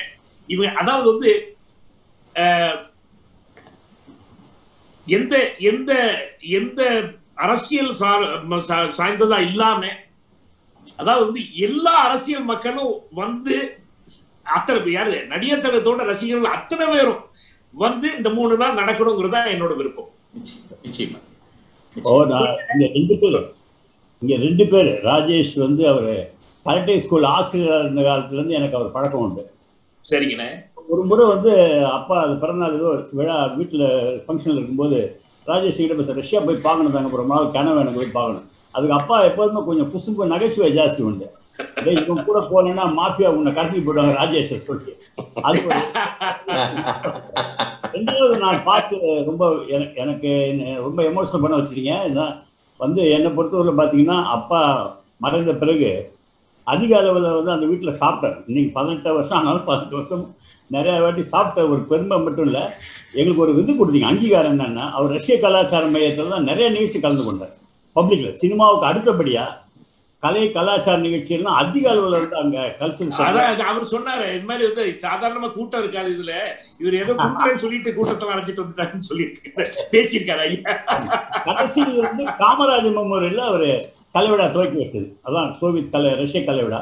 2வது அப்பா மறைந்து அந்த ஸ்டாம்பு வெளியிட்டப்போ ஒரு 15 நாள் பராசக்தியினுடைய 50வது ஆண்டு விழா அந்த படம் வெளிவந்து. அப்போ அந்த கல்வெட்டு காலையில் ஏவிஎம் திறந்தாங்க. சாயந்தரம் ரஷ்ய கலாச்சார மையத்தில் சிறப்பு தபால் தலை நம்ம இந்திய அரசாங்கம் வெளியிட்டுச்சு. அது நடந்த இடம் ரஷ்யன் கல்ச்சர் சென்டர். அதில் பண்டேரி பாய், எஸ் ராஜேந்திரன் எல்லாரும் கலந்துக்கிட்டாங்க. ஒரு மிகப்பெரிய ஒரு விழா. அப்புறமேல் இது வீரபாண்டிய கட்டபொம்மனுடைய 50வது ஆண்டு விழா நடந்தது ரஷ்ய கலாச்சார மையம் தான். அங்கேயும் ஸ்பெஷல் ஸ்டாம்பை வெளியிட்டு ஒரு மிகப்பெரிய அங்கீகாரத்தை நீங்கள் கொடுத்தீங்க. ரொம்ப நன்றி. இதில் கடைசியாக ஒன்று என்னன்னு கேட்டிங்கன்னா, பராசக்தி வந்தப்போ அந்த விழா கொண்டாடும் போது ஏவிஎம் சரவணன் சார் ஃபோனில் சொன்னார், இது மாதிரி பராசக்தி சமயத்தில் அந்த யூஸ் பண்ண அந்த கேமரா அவங்க இன்னும் வச்சிருக்காங்க அங்கே வருங்க அவங்க ஏவிஎம் ஸ்டுடியோவில். அது இங்கே வைக்கலாமா தங்கப்பன் அப்படின்னு கேட்டார். தாராளம் வைக்கலாம் சார், என்ன வண்டி எந்த மாதிரி இல்லை அது நாங்கள் எல்லாத்தையும் கொண்டாடுறோம், இது கொடுக்கறது தான் இங்கே வைக்கிறது எனக்கு ஒரு பெருமையாக இருக்கும், அதையும் அங்கே வச்சிருந்தோம். அதனால் அப்படிப்பட்ட ஒரு இப்ப நான் புக் எழுதி முடிச்சிருக்கேன். குரானா முடிஞ்ச பிறகு வரும் காம்ரேட் சிவாஜி கணேசன். நான் பேச சந்தோஷம். நீங்க சொல்ற இந்த விஷயங்கள்லாம் நீங்க சொல்ற இந்த விஷயத்தெல்லாம் இந்த 3 நாள் ஏதோ ஃபங்க்ஷன் நடத்தணும்னு நினைக்கிறீங்க இல்லையா? பேராசிரியர் பாலசுந்தர் சார், பாத்திமராஜன் சார், எல்லாருமே அப்புறம் அது மட்டும் இல்லைங்க, உங்களை ஹெல்ப் பண்ணக்கூடிய அப்பாவோட இதயங்கள். எப்படின்னா சார், அப்பாவோட அப்பா ரசிகர்களோட பசங்க தான் என்னோட ரசிகர்கள். அவங்க பசங்க வந்து இப்ப விக்ரம் பிரபுவோட ரசிகர்கள் இருக்காங்க. இவங்க வந்து ஃபேமிலி விட்டு போறது இல்லை இவங்க எல்லாருமே. இன்னைக்கு கூட எனக்கு பெரிய சப்போர்ட், என் பையனுக்கு பெரிய சப்போர்ட்னா அது வந்து நடிகர் திலகம் அவர்கள் ஐயாவோட அவர் மேல வச்சிருக்க பிரியத்தனால தான் எங்க படங்கள்லாம் பாக்குறாங்க எல்லாரும் அப்படின்னு தான் நான் சொல்லுவேன். ரொம்ப நன்றி, ரொம்ப நன்றி, வணக்கம் ஐயா. உங்க வாய்ஸ் கேட்கல எனக்கு. நான் முடிச்சிட்டேன். திரைக்கலைஞர் நாசர் அவர்கள் நம்மோடு இணைந்திருக்கிறார்கள். அவர்கள் ஒரு சில வார்த்தைகள். ஆஹா, எங்க தலைவர் தலைவர் இல்ல இல்லப்பா, எங்க நடிகர் சங்க தலைவர் பண்ணீங்க. நாசர் வரதுக்கு முன்னாடி சொல்றேன் சார், தேவர் மகன் படத்தை போய் அப்பா டப்பிங் முடிச்சுட்டு வந்ததுக்கு அப்புறம் டேய் அவன் பாய் தாண்டா ஒரிஜினல் தேவர் மாதிரி நடிக்கிறான்டான்னு அவ்வளவு ஒரு பாராட்டு. ஆமா, அவனும் அந்த அந்த மதுரையில இருந்து ஒரு பையன் பின்றாடா அப்படின்னாரு. யாரு? அடிவேல பத்தி. அதாவது அவ்வளவு பாராட்டினார். எப்ப நாசர் அதிகமா கட்டி பிடிச்சு முத்த கொடுத்துருக்காரு என்னை விட அப்பா. ஏன்னா எனக்கு இன்னும் நல்லா ஞாபகம் இருக்கு சார். ஃபர்ஸ்ட் நீங்க வந்து கலந்துக்கிட்டதுல எங்களுக்கு எல்லாம் ரொம்ப பெருமை, மகிழ்ச்சி. This is the இந்த 19 வருஷத்துல this is the best tribute given to அப்பா அப்படின்னு நான் நினைக்கிறேன். நாசர் நான் ஒண்ணு சொல்லட்டுமா? நாசர் நான் சொல்லுமா, எனக்கு டெய்லி வந்து எல்லாரும் அப்பாவோட ரசிகர்களோட பேசணும்னு ஆசை. ஏன்னா அவங்களுக்கு தெரிஞ்ச விஷயங்கள் பல விஷயங்கள் எனக்கு தெரியாது. எங்க அண்ணனுக்கு கூட வந்து பல விஷயங்கள் வந்து ரசிகர்கள் கிட்ட இருந்து தான் தெரிஞ்சுக்கிறாங்க அப்பாவுக்கு. அதான் வந்து நாங்க வந்து இன்னைக்கு நான் தான் சொல்றேனே, நானும் என் பையனை இன்னைக்கு உயிரோடு இருக்கிறதே வந்து அப்பாவோட ரசிகர்கள் எங்க படங்கள் பாக்குறதால தான். இல்ல இதுல என்னன்னா சார் வந்து ரொம்ப அகாடமிக்கா, ரொம்ப வந்து என்ன சொல்றது, ஒரு சாதாரண ரசிக்கிறதை விட தாண்டி இந்த அமர்வு எல்லாம் நடந்துச்சு. எங்களுக்கு ரொம்ப சந்தோஷம். நீங்களும் ராம்குமார் அண்ணனா வந்தது எனக்கு இன்னும் ஞாபகம் இருக்கு. அண்ணன் தான் அண்ணன் தான் வந்து அப்பாவோட ரசிகர் மன்றத்துக்கு நடுவுல ரொம்ப தீவிரமா இருக்கிறது அண்ணன் தான். ஏன்னா நான் வந்து நிறைய டிராவல் பண்ணிட்டு இருக்கேன், என்னால வந்து பார்க்க முடியல அடிக்கடி. ஆனா டெஃபினட்டா வந்து அந்த அந்த இந்த 21ஆம் தேதி அப்புறம் வந்து அக்டோபர், ஏன்னா பல பேர் இந்த சார் இந்த வாயின் மூலமா நான் வந்து சொல்லிக்கிறேன், பல பேர் வந்து வீட்டுக்கு வர முடியல. அக்டோபர் 1ஆம் தேதி அப்பா பிறந்த நாள் கண்டிப்பா எல்லாரும் பார்க்கலாம். அதுக்குள்ள எல்லா கோவிட் எல்லாம் கம்மியாகும். நிச்சயமா. எனக்கு என்னன்னா, எனக்கு கிடைச்ச பெரிய அவார்டு அல்லது reward what ever it is, தேவர் மகன் நீங்க சொன்னதை டப்பிங் பார்த்துட்டு வந்து உங்ககிட்ட சொல்லியிருக்காரு. நீங்க தேவர் மகன் படம் ஸ்கிரீனிங் அந்த ஸ்பெஷல் ஷோ பார்த்துட்டு நீங்க எனக்கு ரொம்ப லேட் நைட் போன் பண்ணீங்க. ஒரு 10-10:30 மணி இருக்கும். போன் பண்ணி நீங்க என்ன ரொம்ப அன்பா எப்படி கூப்பிடுறீங்களோ அப்படி கூப்பிட்டு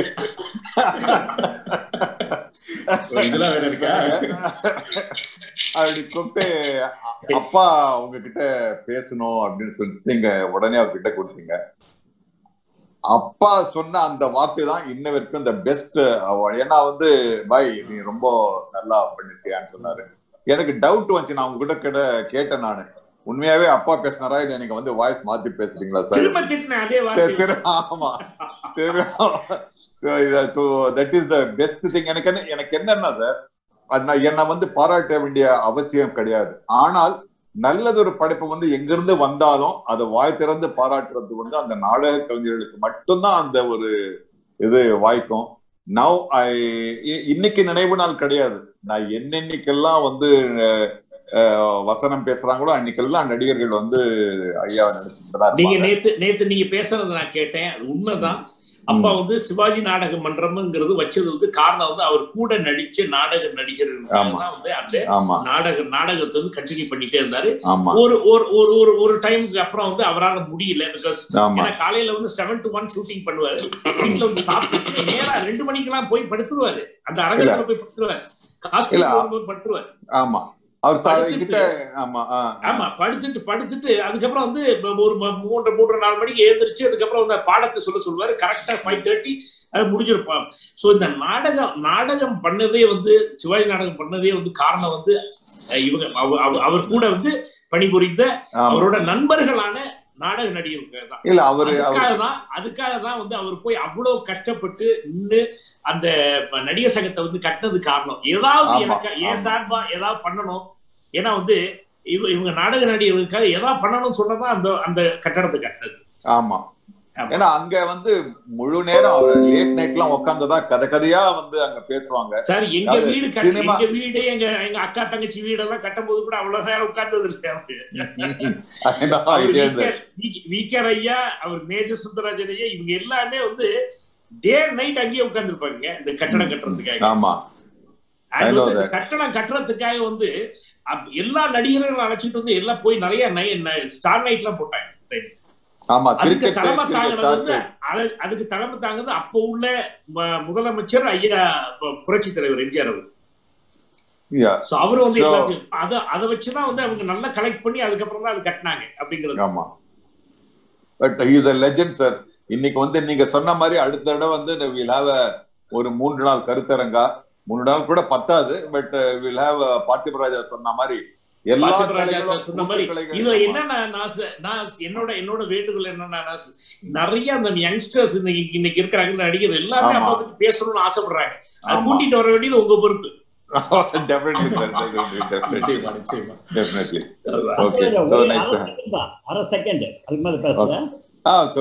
ஒரு வேண்டுகோள், நீங்க மாபெரும் இந்த உலக கருத்தரங்கத்திற்கு ஒரு பர்டிகுலர் ஒரு சப்ஜெக்ட், பர்டிகுலர் ஒரு பர்சனாலிட்டி, அது அவங்க ஃபேமிலி எல்லாம் வந்திருக்காங்க, நீங்க உடனே பண்ணீங்க. ஒரு வேண்டுகோள் இந்த காணொலி மூலியமா சொல்ல வருதுன்னா, தமிழக அரசுக்கு, ஏன்னா தஞ்சாவூர்ல வந்து டாக்டர் நடராஜன் எம்என் சசிகலாவுடைய கணவர் அவர் தான் செலவு வச்சிருக்காரு சிவாஜி செலவு. ஆமா, அண்ணன் நடராஜன் அவர்கள் தான் வந்து அப்பாவுக்காக நான் வைக்கிற என் செலவுன்னு சொல்லி செலவு வச்சது அண்ணனை என்னைக்குமே மறக்க முடியாதுங்களா. அது வச்சாரு. அன்னைக்கு அந்த தேவா கச்சேரி வச்சிருந்தாங்க, கடுமையான மழை, அதனால அந்த நிகழ்ச்சி அப்படியே அப்புறம் நின்று போச்சு. நான் அந்த சமயத்தில் வந்து மறுநாள் நானும் ஜெயகாந்தன் கலைஞரை வந்து எங்கள் கூட்டத்தை அழைக்கிறதுக்கு ஒரு அப்பாயின்மெண்ட் வந்துருச்சுன்னு சொல்லிட்டு நான் புறத்து போயிட்டேன். காலையில் கலைஞரை பார்க்கும்போது நான் சொன்னேன், எல்லாரும் உங்களை புகழ்ந்து பேசினாங்க ஐயா சிலை வைக்கிறதுக்கு பர்மிஷன் கொடுத்ததுக்கு அப்படின்னு சொன்னேன். கலைஞர் என்ன சொன்னார் தெரியுங்களா, ராஜதந்திரி பாருங்க, நடராஜ் என்னை பற்றி என்ன பேசினான்னு கேட்டார். நான் சொன்னேன் அவர் பேசவே இல்லை ஐயா, மழை வந்துருச்சு நின்று போச்சுன்னு. அப்படிப்பட்ட ஒரு அந்த கலைஞர் தான் மாற்று கட்சி இருந்தாலும் அந்த பர்மிஷன் கொடுத்து செலவைக்க சொன்னார். அதே திருச்சியில வந்து தலை இருக்கு, இன்னும் மூடி இருக்கு, பிரபா தியேட்டர், சிவாஜியுடைய மிகப்பெரிய படங்கள் எல்லாம் கொண்டாடின இடம் அது. அந்த எப்படிப்பட்டவர் அவரு கலைஞர் ஐயா கூட ஒரு சின்ன எக்ஸ்பீரியன்ஸ் எப்படின்னா, இந்த அரசியல் ரீதியா சில விஷயங்கள் பேசாம இருந்தா என்ன திட்டிட்டு இருப்பார். வாயா அவங்க அப்பாவை திட்ட முடியல, உன்ன நான் திட்டுவேன் ஏன் சொல்லி திட்டுவார். அவ்வளவு பிரியமா இருப்பார் நம்ம மேல, கண்ணத்தை பிடிச்சி இருப்பாரு இந்த பக்கம், அப்படி ஜாலியா இருப்பாங்க.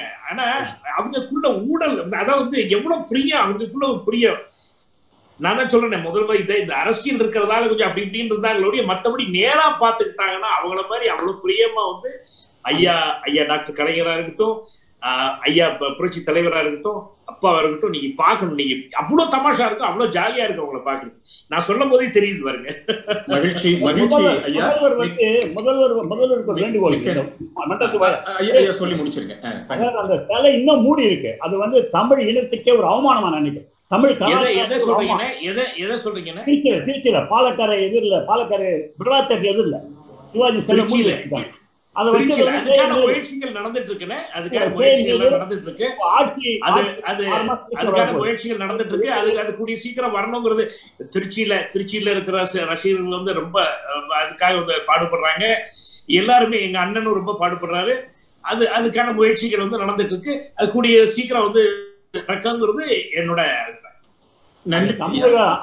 மிக்க நன்றி ஐயா. நாம வந்து இப்போ இந்த நிகழ்வினுடைய முதன்மை ஒருங்கிணைப்பாளர் லண்டனில் இருந்து இணைந்திருக்கக்கூடிய திருமிகு பாலசுகுமார் அவர்களுடைய ஒரு இடையீட்டிற்கு பிறகு நம்ம நிகழ்ச்சியினுடைய அடுத்த பகுதிக்கு போக வேண்டியிருக்கு. ஏன்னா சிவா நடிகர் குறித்த ஒரு ஆழமான ஒரு விமர்சன உரையினை பேராசிரியர் பாலசுகுமார் அவர்கள் வழங்க இருக்கிறார்கள்.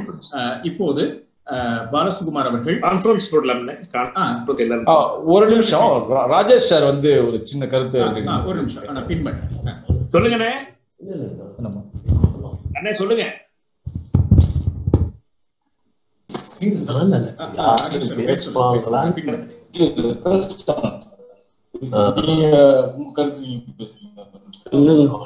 மற்றவர்கள் கொஞ்சம் மைக்க மியூட் பண்ணிடுங்க.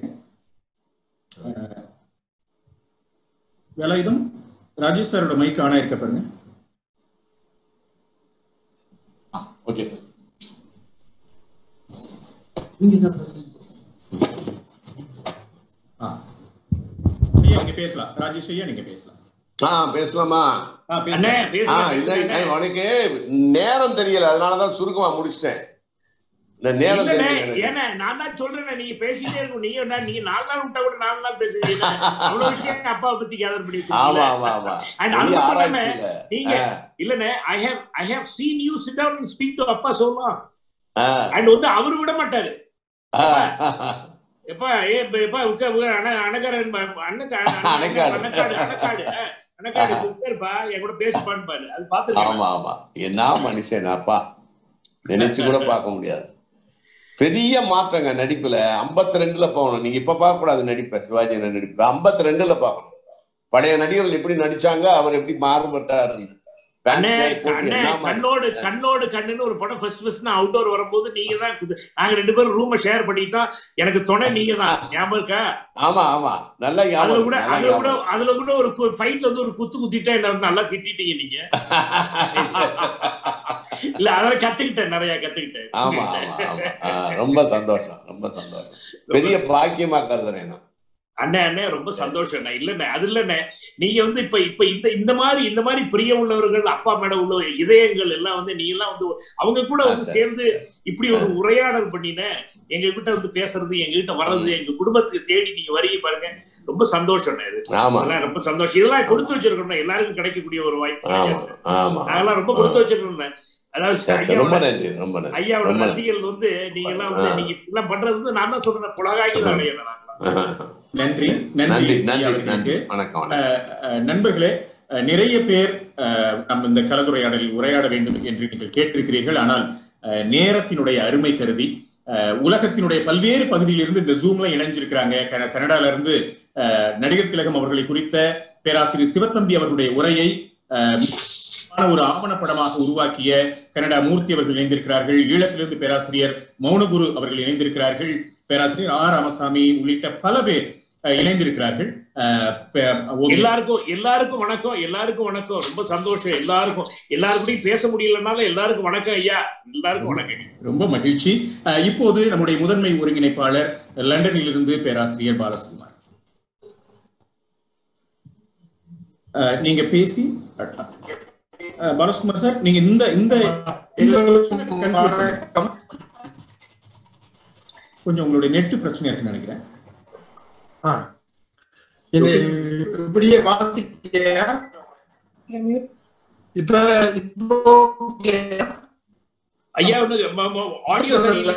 உங்களுடைய குரல், உங்களுடைய ஆடியோ சரியில்லை. நீங்க அதை கொஞ்சம் சரி பண்ணிட்டு வாங்க.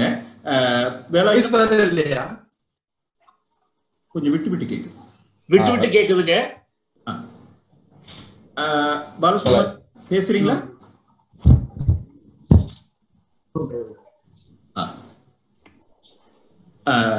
நண்பர்கள் இப்ப பேசுங்க ஐயா. எல்லோருக்கும் இல்ல, இன்றைய இறுதி நாள் நிகழ்வில் எல்லோரும் கலந்து கொண்டதை சத்தம் வரலையா? வரல, கொஞ்சம் கிளியரா இல்லைங்கய்யா, விட்டு வருது. பாலா சார், உங்க நெட் ப்ராப்ளம். ஆமா நண்பர்களே, பாலசுகுமார் அவர்கள் இணைப்பை சரி செய்து கொண்டு வரட்டும். நண்பர்கள் இருக்குது, ஏதோ கொஞ்சம் பேசுங்க. பாலசுகுமார் சார் பேசுங்க. பாலசுகுமார் சார் பேசுங்க. இயர்போன் எடுத்து நேரா பேச சொன்னா இன்னும் பெட்டரா இருக்கும் சார். உங்களுடைய இயர்போனை கையில வச்சுட்டு பேசுங்க. பாலசுகுமார் சார் வணக்கம் ஐயா. வணக்கம். பேசுங்க கேக்குதா? அப்பதான் பேசுனீங்கன்னா தான் கேக்குதா இல்லையான்னு தெரியும் உங்களுக்கு.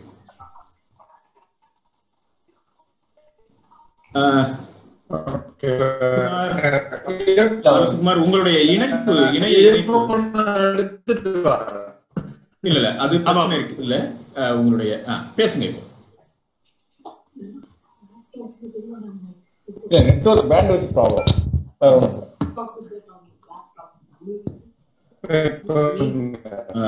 சூரியன் மறையாத பிரிட்டிஷ் சாம்ராஜ்யமே அப்படி இருக்கு இணைய இணைப்புல. நாங்க என்ன பண்றது, நாங்கெல்லாம் ரொம்ப சாதாரணமான ஏழை நாடு நாங்க இன்னும் வரைக்கும். வாங்க, அவரை வீடியோ எல்லாம் பேச சொல்லுங்க. அவரு ஆடியோ மட்டும் பேச சொல்லுங்க. வீடியோவை கட் பண்ணுங்க, வீடியோவை கட் பண்ணிட்டு பேசுங்க, நான் பின் பண்றேன். இப்ப பேசுங்க.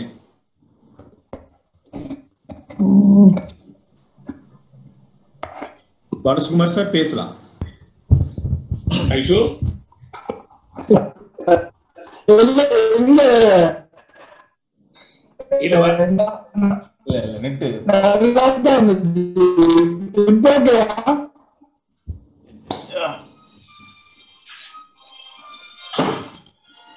வேலாயுதம் சார்,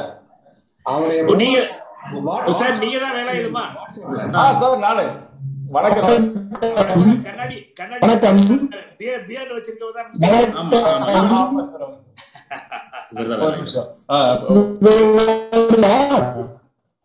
நம்மள பின் பண்ணுங்க சார், பேசுவோம். உங்களை பின் பண்ணிருக்க வேலாயுதம்.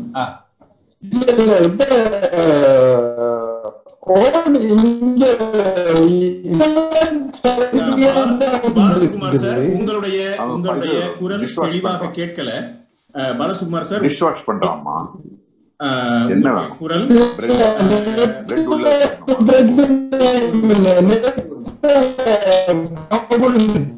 இல்ல சார், உங்களுடைய குரல் தெளிவாக இல்லை. நீங்கள் உங்களுடைய அலைபேசியில இணைப்புல வந்தீங்கன்னா சரியா இருக்கும்னு நினைக்கிறேன்.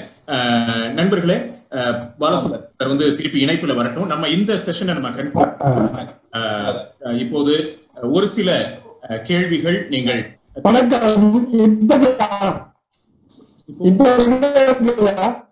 சார் உங்களுக்கு சுத்தமா கேட்கல சார், வாய்ஸ் சார். உங்களுடைய network broadband problem. So headphone கைட்டி வச்சுட்டு பேச ட்ரை பண்ணுங்க. வீடியோ ஆஃப் பண்ணிட்டு ட்ரை பண்ணுங்க. ஆமா, ஹெட்போனை கைட்டி வச்சிருக்கேன். அப்படியே டைரக்டா போன்ல பேசி பாருங்க.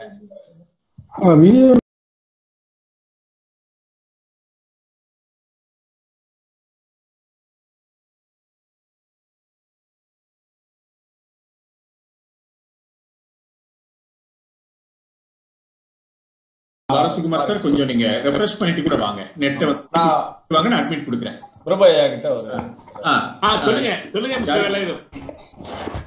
நீங்க ரஜினி சார் ஃபேனா? சார் வணக்கம்.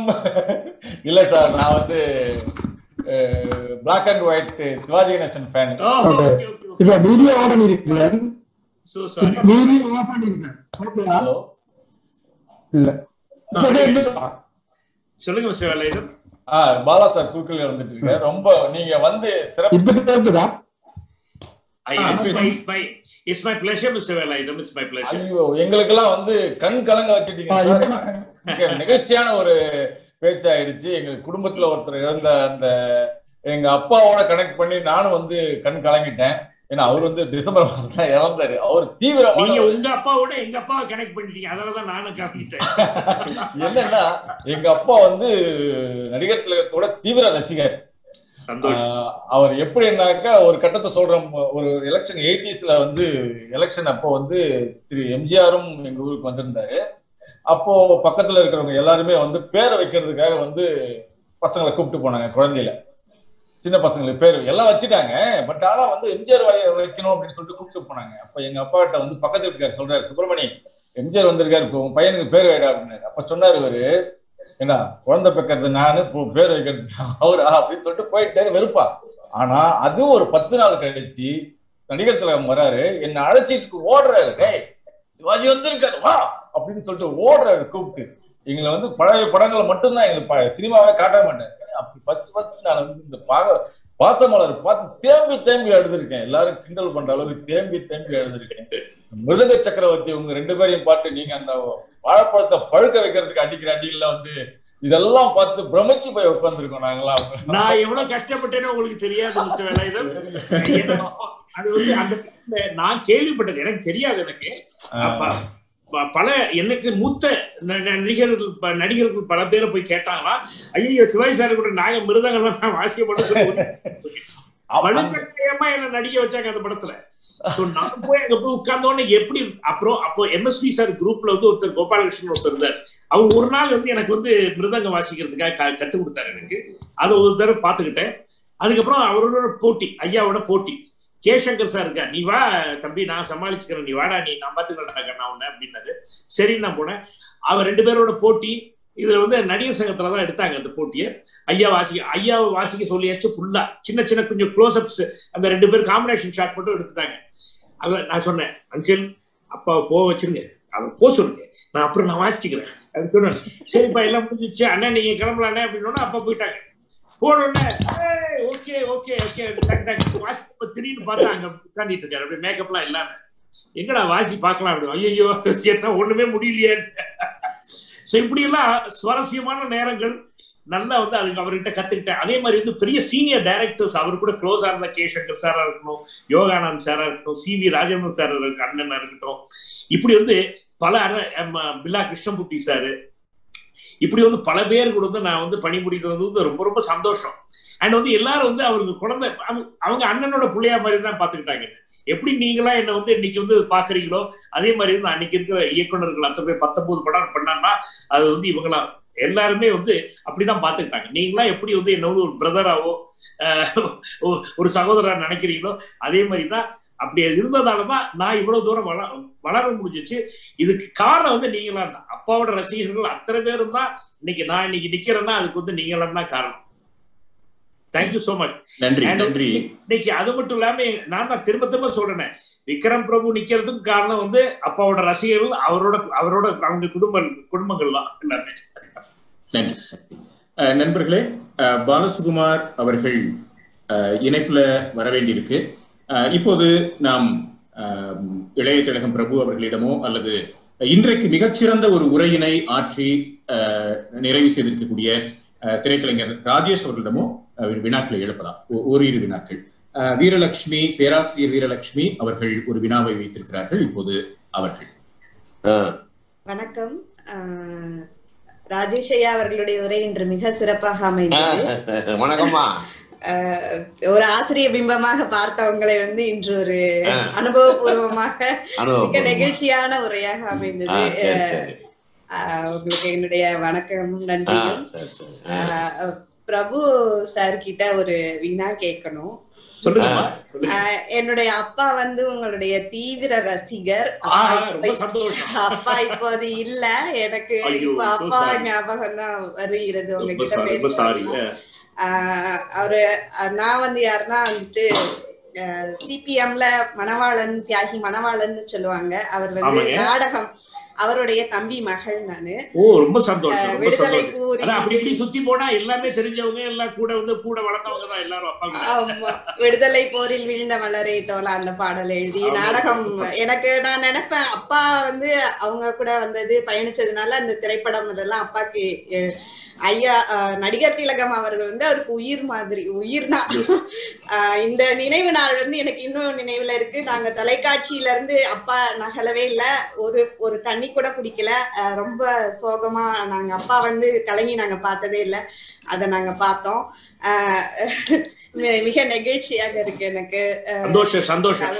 அதாவது வந்து அதுதான் சொல்றாங்க. அதாவது வந்து அந்த காலத்துல வந்து சிவாஜி ஐயா வந்து அண்ணன் ராஜேஷ் கிட்ட, ராஜேஷும் சொல்லியிருக்காரு, இவரோட நடிப்பால வந்து அடுப்பாங்கிற வரைக்கும் போயிருக்காரு. அப்படின்னா அவ்வளவு லேடிஸுக்கு வந்திருக்காருன்னு சொல்லுவாங்க.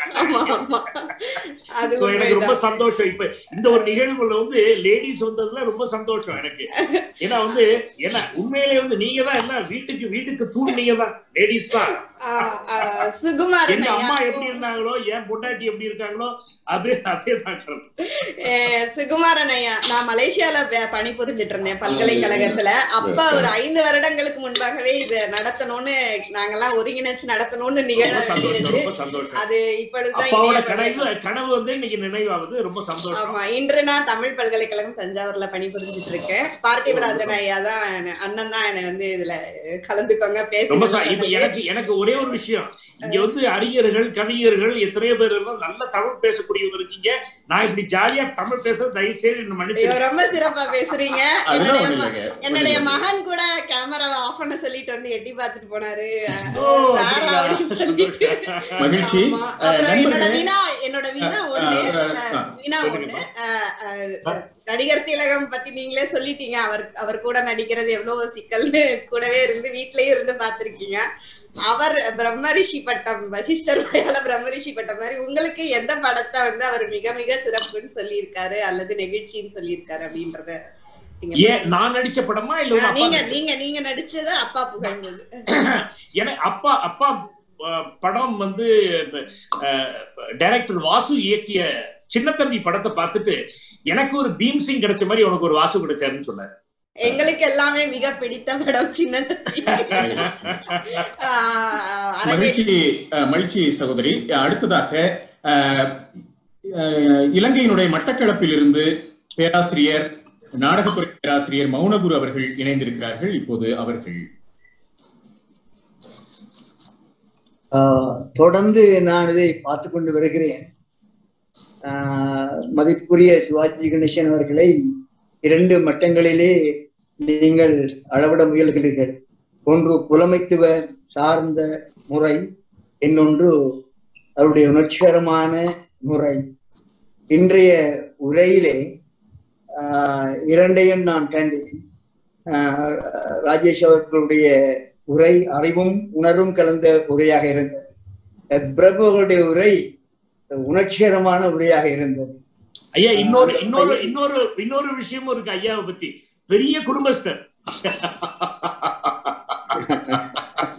பெரிய குடும்பத்து மேல அவ்வளவு பிரியம். எப்படி வந்து நீங்க சொல்ற 2 விதமா நீங்க பாத்தீங்க, 3வது விதமா கூட பாக்கணும். ஏன்னா அவ்வளவு குடும்பஸ்தர்னா அவங்க சகோதரர்கள் மேல, அவங்க சகோதரர்கள், அவங்க பிரதர்ஸோட ஃபேமிலி மேல எல்லாரும் ஒரே மாதிரி தான். நாங்க எல்லாரும் அப்பாவை அப்பான்னு தான் கூப்பிடுவோம், எங்க சித்தப்பாவை எல்லாரும் அங்கிள் தான் கூப்பிடுவோம், பெரியப்பா எல்லாரும் அவங்க பெரியப்பா பசங்களே பெரியப்பான்னு தான் கூப்பிடுவாங்க.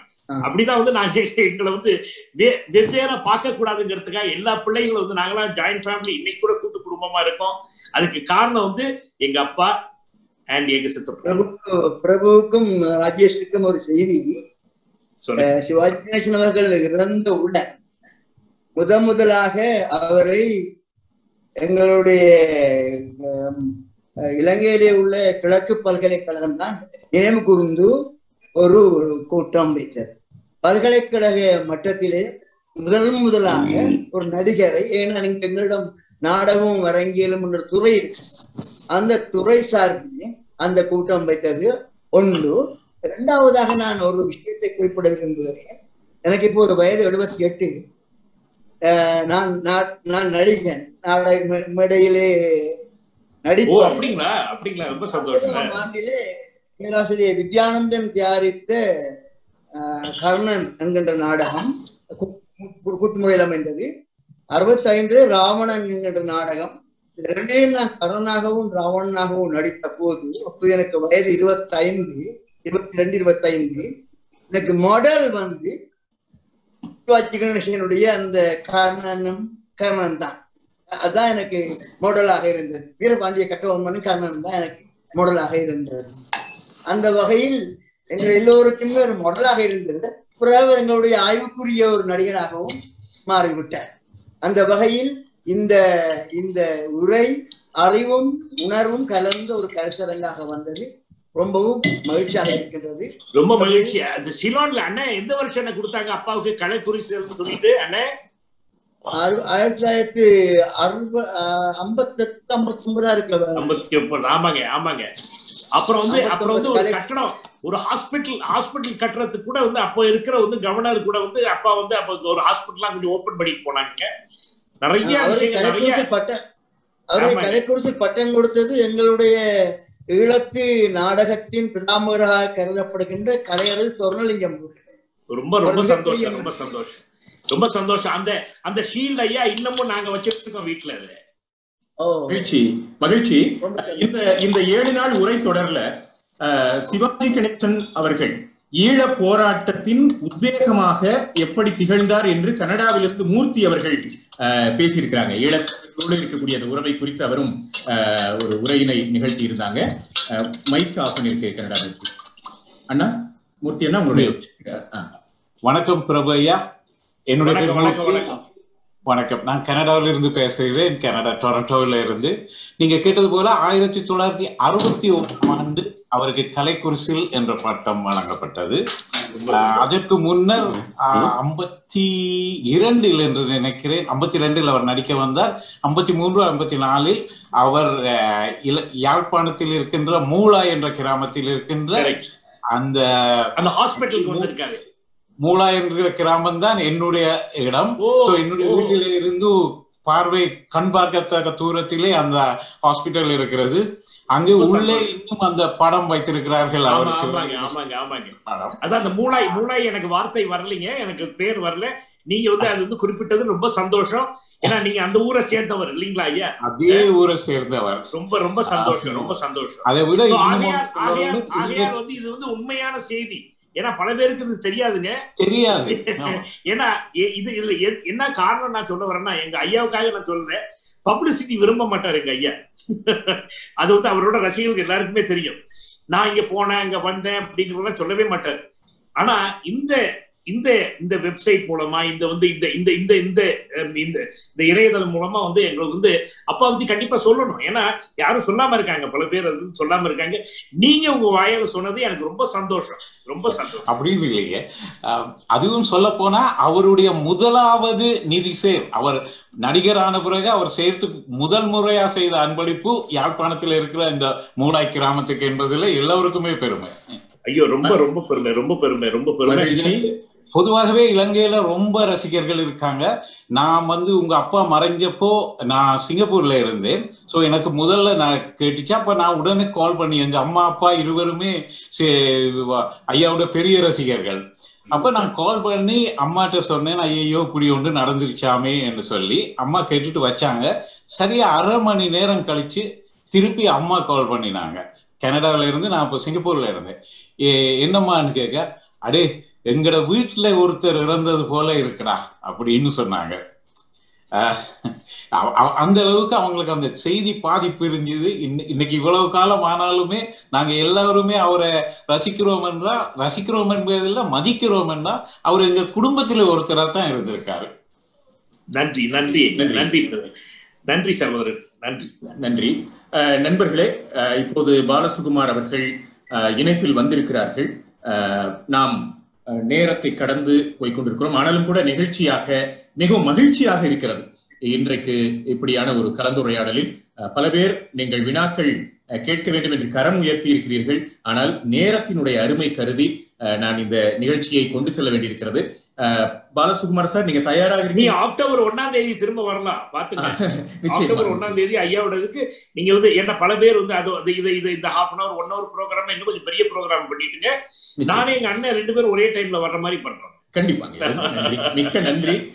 நம்முடைய அழைப்பை ஏற்று இந்த அரங்கத்திற்கு வந்த இளைய திலகம் பிரபு அவர்களுக்கும், அதை போல ஒரு அற்புதமான உரையினை வழங்கிய ஐயா ராஜேஷ் அவர்களுக்கும், நான் முதல்ல சொன்னதை போல ஒரு 14 நாட்கள் இதை நிகழ்த்தி தினந்தோறும் ஒரு 1 மணி நேரம் ராஜேஷ் அவர்களை பேச வைக்கலாம் என்கிற அளவுக்கு எவ்வளவு தகவல்கள், நுட்பமான தகவல்களோடு அவர்கள் இன்றைக்கு அருமையான உரையினை ஆற்றியிருக்கிறார்கள். இங்க யூடியூப் நிறைய பேரு ஆயிரக்கணக்கில் இதை பார்த்து கொண்டிருக்கக்கூடியவர்கள் அவர்களுக்கு வாழ்த்துக்களை தெரிவித்திருக்கிறார்கள் என்கிற செய்தியை தெரிவித்து, ஐயா சொல்லுங்க. பாலசுகுமார் ரெடியா இருக்காரு?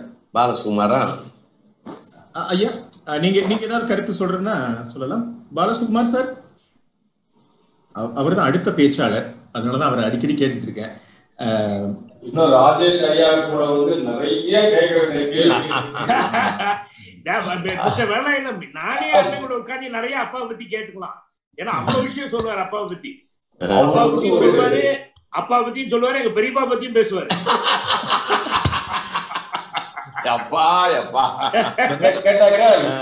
நடிகர் திலகத்தோடைய என்சைக்ளோபீடியாவே ராஜேஷ் ஐயா தான் சொல்லுவாங்க. கண்டிப்பா கண்டிப்பா. அவ்வளவு தகவல்கள், அவ்வளவு ஒரு களஞ்சியம். அது நீங்க அவர் பேசுற உணர்ச்சி வசமா பேசுவாரு. அது என்ன காரணம்னா அது இங்க இருந்து வருது. ஆத்மாத்மா அவர் இதயத்துல நான் அவர் பக்கத்துலதான் உட்கார்ந்துருக்கேன், எந்த ரெஃபரன்ஸும் இல்ல.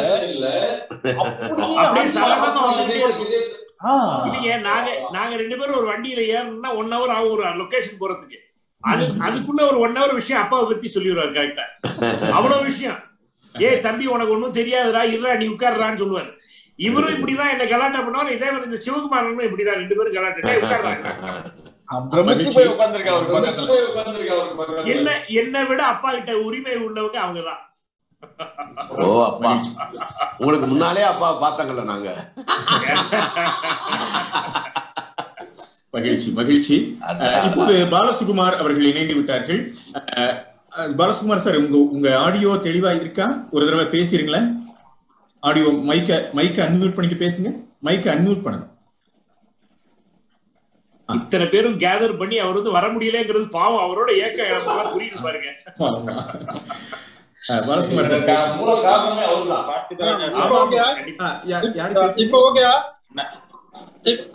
சார் சொல்லுங்க சார். ராஜேஷ் சார் ஏதோ பேசுறாங்களா? வணக்கம்.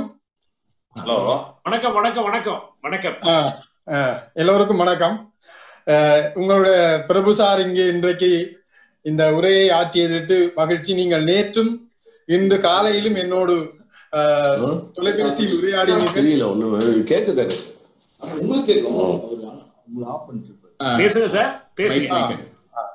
நேற்றும் இன்றும் என்னோடு காலையில் தொலைபேசியில் உரையா. பாலசுகுமார் சார், உங்க மைக்கை அன்மியூட் பண்ணிடுங்க ப்ளீஸ். அன்மியூட் பண்ணிட்டு பேசுங்க. ஓகே, நீங்க அன்மியூட் பண்ணிடுங்க.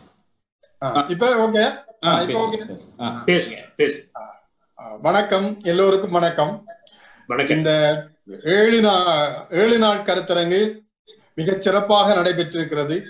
அதிலும் குறிப்பாக நம்முடைய நடிகர் திலகம் சிவாஜி கணேசனுடைய புதல்வர்கள் இருவருமே இந்த கருத்தரங்கிலே கலந்து கொண்டார்கள். அந்த வகையில் கருத்தரங்கு ஏற்பாட்டாளர்களாகிய எங்களுக்கு மிகுந்த மகிழ்ச்சி. ஐயா, எங்களுக்கு தான் பெருமை. எனக்கும் எங்க அண்ணனுக்கு தான் ரொம்ப பெருமை உங்க கூட கலந்துக்கிறது. மகிழ்ச்சி. நன்றி நன்றி நன்றி. ஆகவே இந்த அனாமிகா பண்பாட்டு மையம் சேனையூர் லண்டன் என்ற நிறுவனமும், அது என்னுடைய மகளின் பெயரால் இயங்குகின்ற நிறுவனம். அது அனாமிகா 2004ஆம் ஆண்டு சுனாமியில் இறந்தவள்.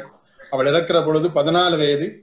அவளுடைய பெயரால் நான் ஒரு பண்பாட்டு மையத்தை வைத்திருக்கிறேன். அது ஒரு நூலகமாக இயங்கிக் கொண்டிருக்கிறது. எதிர்காலத்திலே அந்த நிறுவனத்தை பல கலைகளும் பயிற்றுவிக்கிற ஒரு இடமாக மாற்ற வேண்டும் என்ற நோக்கத்தில் அந்த நிறுவனம் இப்பொழுது தயாராகி கொண்டிருக்கிறது. அந்த நிறுவனத்தின் சார்பில் தான் நான் இந்த கருத்தரங்கை நண்பர்கள் வேலாயுதம் யாக்கா அரங்க குழு சார்பாகவும், நண்பர் தூயநஞ்ச கல்லூரியினுடைய மாற்று நாடக இயக்கத்தினுடைய இயக்குனர் திரு பேராசிரியர் பார்த்திபராஜாவுமாக 3 பேருமாக இணைந்து இந்த கருத்தரங்கை நாங்கள் நடத்துவதற்கு ஏற்பாடுகள் செய்தோம். பல பேராசிரியர்கள், கலைஞர்கள், அரசியலாளர்கள், சமூகவியலாளர்கள் என்று எல்லோருமே இந்த கருத்தரங்கில் இணைந்தார்கள். 2 விதமாக இந்த கருத்தரங்கை நாங்கள் டிசைன் பண்ணியிருந்தோம். ஒன்று புலமையாளர்களுக்கும், இன்னொன்று அவருடைய ரசிகர்கள், நடிகர்கள் என்றும். மிகச்சிறப்பாக இந்த 7 நாட்களும், இன்றைக்கு நான் நேற்றும் சொல்லிக் கொண்டிருந்தேன், இந்த கருத்தரங்கு முடியுதே என்கிற ஒரு கவலையோடு தான் நான் இன்றைக்கு இந்த கருத்தரங்கில் உங்களோடு இணைந்திருக்கிறேன். நீங்க எனக்கு அதாவது நடிகர் திலகம் ஐயாவோட ரசிகர்கள் இன்னைக்கு ஒரு நாள்ல முடிச்சுக்க மாட்டாங்க எல்லாரும். நீங்க இவ்வளவு வருஷம் இருக்கீங்களா, 19 வருஷம் அவர் நம்ம கூட ஐயா இல்ல, பட் ஆனா 19 வருஷம் நம்ம கூட இருக்கிற மாதிரியே இல்ல. நீங்க நிகழ்ச்சி இன்னைக்கு பண்ணிருக்கீங்க. சோ அதுக்காக இன்னும் வருஷங்கள் போக போக இது அதிகமா தீவிரமா ஆகும்னு தான் நான் நினைக்கிறேன். ஐயா, நீங்க இப்ப மட்டும் இல்ல, நீங்க நான் தான் சொல்றேன் திரும்பங்க, நீங்க பார்த்திபராஜா சார் அருமையா தொகுத்து வழங்குறாரு. நீங்க அவர்கிட்டயே சொல்லி நீங்க அண்ட் மிஸ்டர் வேலாயுதம் சார் எல்லாருக்கிட்டையும் சொல்லி நீங்களும் இருக்கீங்க. நம்ம அக்டோபர் 1 ஐயாவோட பிறந்த நாள் அன்னைக்கு கூட நீங்க வந்து சொல்லலாம். அதுக்கு முந்தின நாள் கூட பண்ணலாங்க. கொரோனா முடிஞ்சு வர முடியும் என்றால் நான் வருவேன். கண்டிப்பா கண்டிப்பா. இல்ல நாங்க யூஸ்வலா வந்து நாங்க வந்து அக்டோபர் 1ஆம் தேதி ஐயாவோட பிறந்த நாள் அன்னைக்கு எங்க அண்ணன் வந்து என்ன பண்றாருன்னா கிட்டத்தட்ட ஒரு 5-6 கலைஞர்களை, மூத்த கலைஞர்களை வந்து செவலியர் சிவாஜி கணேசன் விருது வந்து கொடுப்பாங்க ஐயா. நாங்க செலக்ட் பண்ணி வந்து பல மூத்த கலைஞர்களுக்கு வந்து நாங்க கொடுக்குறோம். நானே எங்க அண்ணன் இருக்கிற வரைக்கும் நாங்க அது பண்ணுவோம். அதுக்கப்புறம் பசங்க பண்ணாங்கன்னா சந்தோஷங்க. ஆனா வந்து எங்களுக்கு வந்து அது வந்து சொல்லி கொடுத்தது வந்து எங்களுக்கு வந்து அப்பாவுக்கு வந்து நெருங்கிய சகோதரியாக இருக்கக்கூடிய லதா மங்கேஷ்கர் அம்மா வந்து அப்பாவோட பேர்ல நீங்க ஏதாவது பண்ணணும்னு சொன்னதாலதான் எங்க அண்ணனும் நாங்க வந்து இன்னைக்கு வரைக்கும் அது வந்து பண்ணிட்டு இருக்கோம். அது மட்டும் இல்லாமங்க அந்த அக்டோபர் 1ஆம் தேதி எனக்கு வந்து இந்த நினைவு நாளை விட அப்பாவோட பிறந்த நாளை வந்து நாங்க வந்து நினைவு நாளை வந்து வச்சுக்கிட்டா பெட்டரா இருக்கும்னு சொல்லிட்டு அன்னைக்கு நீங்க பாத்தீங்கன்னா ரசிகர்கள் அத்தனை பேர் வருவாங்க, வெளியூர்ல இருந்து எல்லாரும் வருவாங்க. நீங்க வந்து கனடால இருந்து கூட வரலாம் ஐயா. ரொம்ப சந்தோஷம். நீங்க வந்தீங்கன்னா ரொம்ப சந்தோஷம். நிச்சயமா வருவோம். நன்றி. நான் என்னுடைய உரையை தொடங்கலாமா பார்த்திபராஜா? சரிங்கய்யா. இப்போ ஒரு நிமிஷம். நண்பர்களே, திரைக்கலைஞர் பிரபு அவர்களுக்கும் நம்முடைய ராஜேஷ் ஐயா அவர்களுக்கும் நன்றியை தெரிவித்து நம்முடைய திட்டமிட்ட நிகழ்வின்படி பேராசிரியர் பாலசுகுமார் அவர்கள் உரை நிகழ்த்த இருக்கிறார்கள். அவர்களை அறிமுகம் செய்ய பேராசிரியர் ஸ்ரீதேவி அவர்கள் வர இருக்கிறார்கள். நம்மிடம் முறையாக நன்றியை தெரிவித்து ஐயா பிரபு ஐயா அவர்கள் இந்த இணைப்புல இணைந்திருக்கலாம். அவர்கள் ஒருவேளை நேரம் இருக்குமானால். ஓகே, ரொம்ப சந்தோஷம். மிஸ்டர் பார்த்திபராஜா அருமையா தொகுத்து வழங்குறீங்க. ரொம்ப பிரமாதம். அதே மாதிரி மிஸ்டர் வேலாயுதம் கனெக்ஷன் கொடுக்கறது பிரமாதமான ஆளா இருப்பாருன்னு நினைக்கிறேன். ப்ரொஃபசர் பாலசுகுமார் சார், அப்புறம் வந்து முக்கியமா வந்து எங்க அருமை சகோதரர் தங்கப்பண்ண, இதுக்கெல்லாம் நாங்கெல்லாம் நானே எங்க அண்ணன் எல்லாம் வந்ததுக்கு காரணம் பலர் அப்பாவோட ரசிகர்கள் வந்து இங்க இதுல வந்ததுக்கு காரணம் வந்து அவர் தான். அவருக்கு முக்கியமான ஒரு நன்றியை சொல்லி, ஏன்னா அவர் வந்து அப்பாவை பத்தி உங்களை மாதிரி அப்பாவை பத்தியே பேசிட்டு இருக்குன்னு நினைக்கிறவர். அவர் ஒரு நல்ல உள்ளம். நீங்க எல்லாமே நல்ல உள்ளம் படைத்தவர்கள். உங்கள் எல்லாருக்கும் வந்து ரொம்ப நன்றி நன்றி நன்றி. நன்றிங்கய்யா, நன்றிங்கய்யா, மிக்க நன்றி.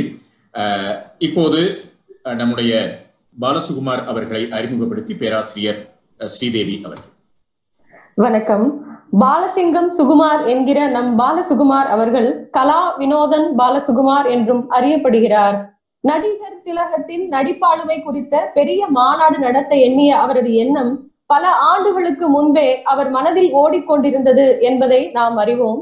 இதற்கான முன்னெடுப்புகளை அவர் பலரிடம் எடுத்து சென்றுள்ளார். வெளிநாடுகளில் பல பேராசிரியர்களையும் நாடியுள்ளார். அவரது நீண்ட நாள் ஆசை இந்த கொரோனா காலத்தில் தான் நிறைவேறியுள்ளது.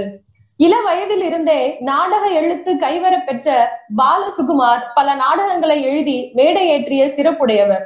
கடவுள் வந்தார், சூழலை காப்போம், மானுடம் வென்றதம்மா, மனிதன் எங்கே, இது போன்ற சில நாடகங்களை நாம் இங்கு காணலாம். ஆனால் பல நாடகங்கள் அவர் எழுதியதை எல்லாம் தொகுத்து நாடக தொகுப்புகளாக வெளியிட்டுள்ளார். இலங்கையில் 2 நாடகத்திற்காக விருது பெற்ற சிறப்புடையவர். மாதர் தம்மை இழிவு செய்யும் மடமையை கொளுத்துவோம் என்ற நாடகமும், எங்களை வாழ விடுங்கள் என்ற நாடகமும் முதல் பரிசு பெற்ற நாடகங்களாக இருந்திருக்கின்றன. இலங்கையின் கிழக்கு பல்கலைக்கழகத்தில் விரிவுரையாளராகவும் பின்னர் நுண்கலை பிரிவின் பீடாதிபதியாகவும் அதாவது புல முதன்மையராகவும் பணியாற்றியவர். அந்த காலத்தில் பேராசிரியர் மௌனகுரு அவர்களுடன் இணைந்து மேடை நாடகம், வானொலி, தொலைக்காட்சி நிகழ்ச்சிகளில் பங்கேற்றவர். உதவி இயக்குநராகவும் நாடகங்களுக்காக பணியாற்றியவர். மேலும் அனாமிகா வெளியீட்டகம் வாயிலாக ஈழத் தமிழர்களின் நாடக வரலாற்று நூல்கள் பலவற்றை எழுதி வெளியிட்டவர்.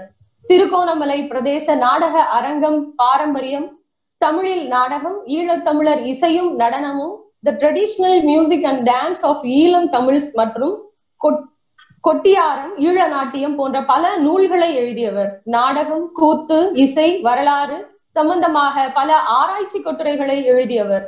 பல நினைவு பேருரைகளை ஆற்றியவர். மதுரையில் நடந்த 5ஆம் உலகத்தமிழ் மாநாட்டிலும் மலேசியாவில் நடந்த 9வது உலகத்தமிழ் ஆராய்ச்சி மாநாட்டிலும் கலந்து கொண்டவர்.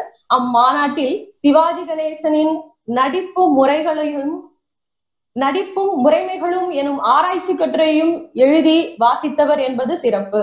மேலும் லண்டனில் நடைபெற்ற 1வது உலக தமிழியல் மாநாட்டில் ஈழ நாட்டியம் என்ற ஈழ தமிழர்களுக்கான நாட்டியத்தை அரங்கேற்றிய இவர் ஈழத்தவர் இசையை இன்னியம் என்ற பெயரில் லண்டன், பாரிஸ், ஓஸ்லோ ஆகிய உலக நகரங்களில் மேடையேற்றியவர். அன்னாரது கலை சேவையை பாராட்டி லண்டனின் ஈழவர் திரைக்கலை மன்றத்தினர் இவருக்கு கலா வினோதன் என்ற பட்டத்தையும், சிவயோக அமைப்பினர் கிராமிய கலை செல்வன் பட்டத்தையும் வழங்கி கௌரவித்துள்ளனர். சிறந்த நடிகர், நெறியாளர், கூத்துக்கலைஞர், எழுத்தாளர், ஆய்வாளர், பல்கலைக்கழக பீடாதிபதி என்ற பன்முக ஆளுமை மிக்க கலைஞன் பேராசிரியர் பாலசுகுமார் அவர்கள் நடிகர் திலகத்தின் நடிப்பு பண்பாடு, தமிழ் மரபிலிருந்து மேலைத்தைய நடிப்பு கோட்பாடுகள் வரை எனும் தலைப்பில் உரையாற்ற வருகின்றார். அன்னார் அவர்களை அன்புடன் வரவேற்கின்றோம். அனைவருக்கும் வணக்கம். ஒரு உணர்ச்சிகரமான சந்திப்பிலே நாம் சந்தித்திருக்கிறோம். சிவாஜி பற்றி பேசுகிற பொழுது அது ஒரு உணர்ச்சி சார்ந்த விஷயமாகவே இருக்கும். இப்பொழுது நான் ஒரு வீடியோ காட்சியை உங்களுக்கு காட்டுவதன் மூலம் என்னுடைய உரையை தொடங்கலாம் என்றிருக்கிறேன்.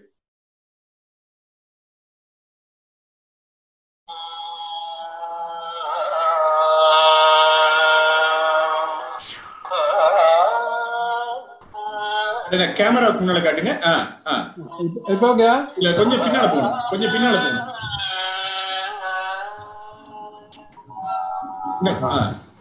Okay okay.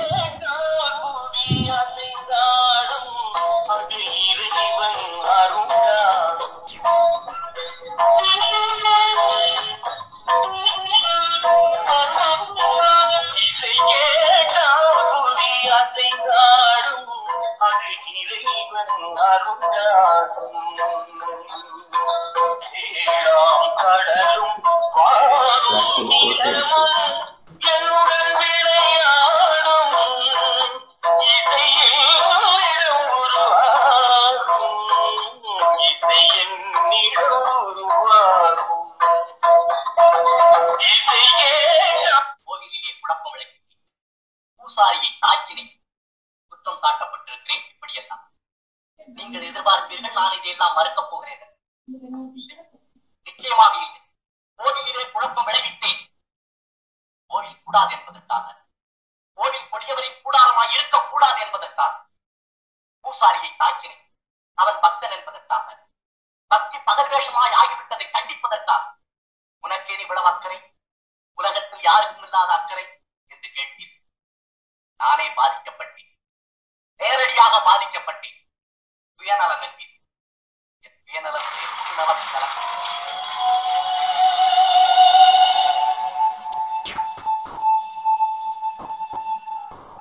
நம்முடைய தமிழ் சினிமாவினுடைய ஆழத்துக்கு மகிழ்ச்சிக்கும் சிவாஜி கணேசன் என்ற அந்த ஆளுமையை அகற்றி விட்டார், அவருடைய படங்களை எடுத்து விட்டார். நிச்சயமாக தமிழ் சினிமா வறுமைப்பட்டதாக இருக்கும். பேராசிரியர் சிவத்தம்பியினுடைய அந்த கூற்றோடு என்னுடைய உரையை தொடங்குகிறேன். நடிப்பு கலைக்காக உலகின் உயரிய விருதுகளில் ஒன்றான பிரான்ஸ் நாட்டின் செவாலியே விருது பெற்றவர் நடிகர் திலகம் சிவாஜி கணேசன். கமாலத்தார் கூத்தில் ஆரம்பித்த அவர் நடிப்பு பயணம் பல உச்சங்களை தொட்டு இந்திய சர்வதேச விருதுகளுக்கு அவரை சொந்தக்காரனாக்கியது. சர்வதேச அங்கீகாரம் பெற்ற ஒரு மகா கலைஞனாக அவரை அடையாளம் காண முடியும். தமிழ் மரபிலிருந்தே அவரது நடிப்புக்கான மூலக்கூறுகளை பெற்றார் என்பதை நாம் விளங்கிக் கொள்ள வேண்டும். தமிழ் மரபில் நடிப்பு என்பது சங்ககால கூத்தர் தொடக்கம் இன்று வரை தொடர்கின்ற ஒரு வரலாற்று தொடர்ச்சியை இனம் கண்டு கொள்ளலாம். தமிழர்களது அரங்க பண்பாடு நிகழ்த்துகை பாரம்பரியம் என்கிற பொழுது அதனோடு இணைந்து வருகிற நடிப்பு பிரதான இடத்தை பெறுகிறது. சங்ககால கூத்தர் தொடக்கம் இன்றைய நம் தமிழ் நடிகராகிய சிவாஜி கணேசன் வரை ஒரு அரா தொடர்ச்சியை நாம் கவனிக்க முடியும். அந்த அரா தொடர்ச்சியின் ஒரு முக்கிய கண்ணியாக நம் முன் நடிகர் திலகம் அவர்கள் முதன்மைப்படுகிறார். சங்க இலக்கியங்கள் சுட்டுகிற அரங்க மரபிலே நடிப்பு பற்றி தனியான குறிப்புகளை பார்க்க முடியாவிட்டாலும் நடிப்பு கலையை தொழிலாக கொண்ட சமூகம் பற்றிய குறிப்புகளை காண முடியும். நடிப்பு கலையில் தேர்ச்சி பெற்ற தொழில்முறை கலைஞர்களாக கூத்தர்களும் தொடர்ந்து வருகிற கலைஞர்களும் நடிப்பின் முக்கியத்துவத்தை நமக்கு உணர்த்துகின்றனர். ஆட்டத்தை முதன்மைப்படுத்திய நடிப்பு மரபே தமிழர்களின் நடிப்பு மரபாக இனங்காணப்படுகிறது. நடிகர் திலகத்தினது நடிப்பிலும் ஆட்டம் அதனுடைய கூறுகளும் மிக நுணுக்கமாக அவரது அங்க அசைவுகளினோடு வெளிப்படுவதை நாம் அவதானிக்க முடியும். கூத்தர், கோடியர், வைரியர், கண்ணுளர், பாணர், அகவுனர், பாடினி, தொகுசற்கோடியன் என பலதரப்பட்ட கலைஞர்களை நாம் சங்க இலக்கியங்களில் பார்க்கிறோம். இங்கு சொல்லப்படுகிற கோடியர், பாடினி, அகவுனர் ஆகியோர் நடிப்போடு கூடிய நிகழ்த்துகையாளர்களாக பேசப்படுகின்றனர். கோடியர் பல்வேறு பாத்திரங்களை ஆடி நடித்த சாத்தியப்பாடு காணப்படுகிறது. அகநானூற்றின் 350வது பாடல் 52ஆம் பாடல் இதனை சற்று விரிவாகவே பேசுகிறது. கூத்தினை சொல்பவன் தொகுசற்கோடியன் என விரிகிறது. பிற்காலத்தில் கூத்தில் முக்கியத்துவம் பெற்ற கட்டியக்காரன் இந்த தொகுசற்கோடியனின் மறுவடிவமே. பாடினியும் அகவுனர் என்போரில் அகவுனர் கதை சொல்பவர்களாகவும், பாடினி பாடி ஆடி ஒரு கதையை நிகழ்த்துபவர்களாகவும் விவரிக்கப்படுகிறார். 8 தொகை 10 பாட்டு இலக்கியங்கள் சுட்டுகிற வெறியாட்டு, தைநீராடல், வாடாவள்ளி, முந்தேர்குறவை, பிந்தேர்குறவை, களவேள்வி என்பனவெல்லாம் தொழில்முறை கலைஞர்கள் குழுக்களாக தங்கள் நிகழ்த்தியை நிகழ்த்துவதை நாம் பார்க்கலாம். இங்கு நடிப்பு என்பது சடங்குகளும் கூத்துக்களும் இணைந்ததாகவே பேசப்படுகிறது. சங்க இலக்கியத்தின் பிற்காலத்தில் வந்த கலித்தொகை தனியொருவருக்கான நடிப்பு முறைமையின் தோற்றத்தை வெளிப்படுத்துகிறது. கலித்தொகையிலே வருகிற விரலியர் ஆட்டம் அந்த அடிப்படையிலேயே பார்க்கப்பட வேண்டியது. கலித்தொகை தருகிற யாப்பமைதி ஆடப்பட்ட நிகழ்வை குறிப்பதாக அமைகிறது. பல அலகுகளின் இணைப்பு கூடான ஒரு வடிவத்தை கலித்தொகை கலிப்பா சுட்டி நிற்கும். கலிப்பாவின் உறுப்புகளாக தாளிசை, துறை, விருத்தம், தனிச்சொல், சுரிதகம் என்பன அமைகின்றன. சுரிதகம் என்ற சொல்லுக்கு சுழன்று ஆடுதல் என பொருள் கொள்ளலாம். ஆட்டத்தோடு கூடிய தனி நடிப்பு முறைமை இங்கு பிரதானப்படுகிறது. தமிழ் சினிமாவில் தனி நடிப்புக்கான ஒரு முன்னுதாரணமாக நாம் நடிகர் திலகம் அவர்களையே குறிப்பிட முடியும். பல திரைப்படங்களில் பிரதான கதையோட்டத்தில் இருந்து விலகி தனி நடிப்பை வெளிப்படுத்துகின்ற மரபு நம் தமிழ் பண்பாட்டின் அடிப்படையில் நடிகர் திலகத்திற்கு வந்த ஒரு முதுசம் என்று சொல்லலாம். தமிழ் நடிப்பு மரபு அதன் செழுமை சிலப்பதிகாரத்திலே சிறப்பாக வெளிப்படுகிறது. ஆதவியுடைய நடிப்பு பற்றி பேசுகிற பொழுது கைவழி நயனம் சேர்தலும், கண்வழி மனம் சேர்தலும், மனம் வழி பாவம் சேர்தலும், பாவத்தின் வழி ரசம் நிற்றலும் நடிப்புக்குரிய இலக்கணமாக சொல்லப்படுகிறது. இதற்கு சிறந்த உதாரணமாக சிவாஜி கணேசனின் நடிப்பு பாணியை குறிப்பிட முடியும்.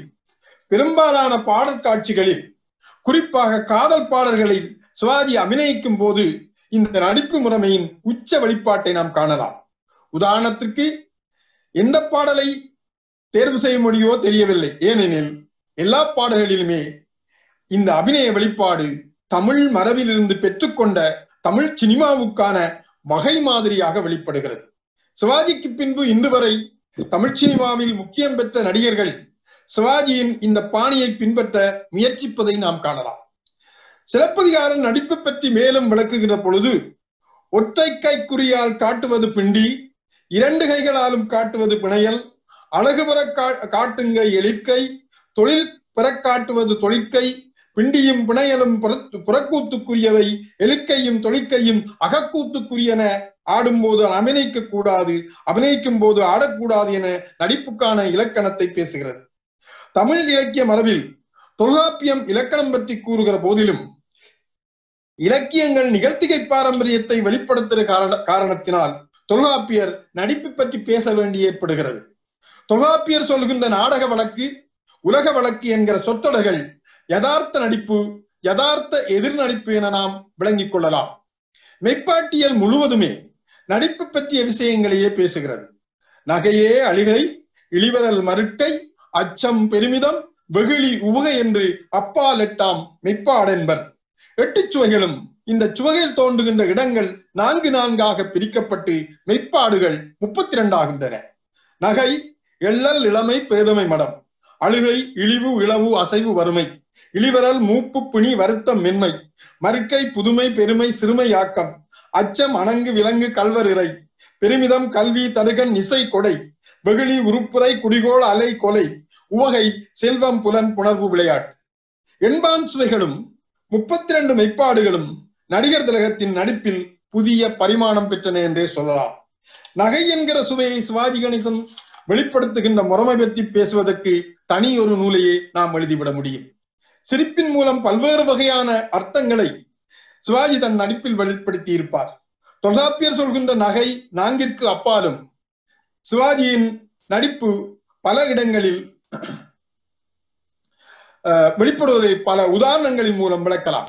புதிய பறவை படத்திலே இறுதி காட்சி, உத்தமபுத்திரனில் முடிசூட்டிக் கொள்ளும் சந்தர்ப்பம், திருவிளையாடல் படத்திலே தருமிக்கு பொற்களுக்கு அளிக்கும் காட்சி, தருமி சொல்கின்ற அதற்கும் சிரிப்புத்தானா என்று சொல்கிற இடங்கள் என்று வரிகள் என நாம் பல உதாரணங்களை அடுக்கிக் கொண்டே போகலாம். எங்கிருந்தோ வந்தால் திரைப்படத்தில் சிரிப்பில் உண்டாகும் ராகத்திலே பிறக்கும் சங்கீதமே எனும் பாடலை இங்கு சிறப்பாக குறிப்பிட முடியும். அழுகை அவலச்சுவை சார்ந்து சிவாஜி கணேசனுடைய நடிப்பில் இந்த சுவை பல இடங்களில் மேலோங்கி நிற்பதை காணலாம். அந்த நாட்களிலே சிவாஜி பற்றி எதிர் விமர்சனம் செய்தவர்கள் அவர் படத்துக்கு போனால் அழுது வடிக்க வேண்டும் என்று கூறுவார்கள். அது சிவாஜி கணேசனுக்கு கிடைத்த பாராட்டு எனவே நாம் கருதி கொள்ள வேண்டும். ஏனெனில் இந்த சுவையின் பல்வேறு நுணுக்கமான நடிப்பு முறைமையை வெளிக்கொணர்ந்தவர் சிவாஜி. அவர் உலகில் வேறு எந்த நடிகனும் இப்படி வெளிப்படுத்தி இருப்பானோ என்பது கேள்விக்குரிய. சரஸ்வதி சபதம் படத்தில் வித்யாபதியின் அழுகை இழிவு சுவை சார்ந்தது.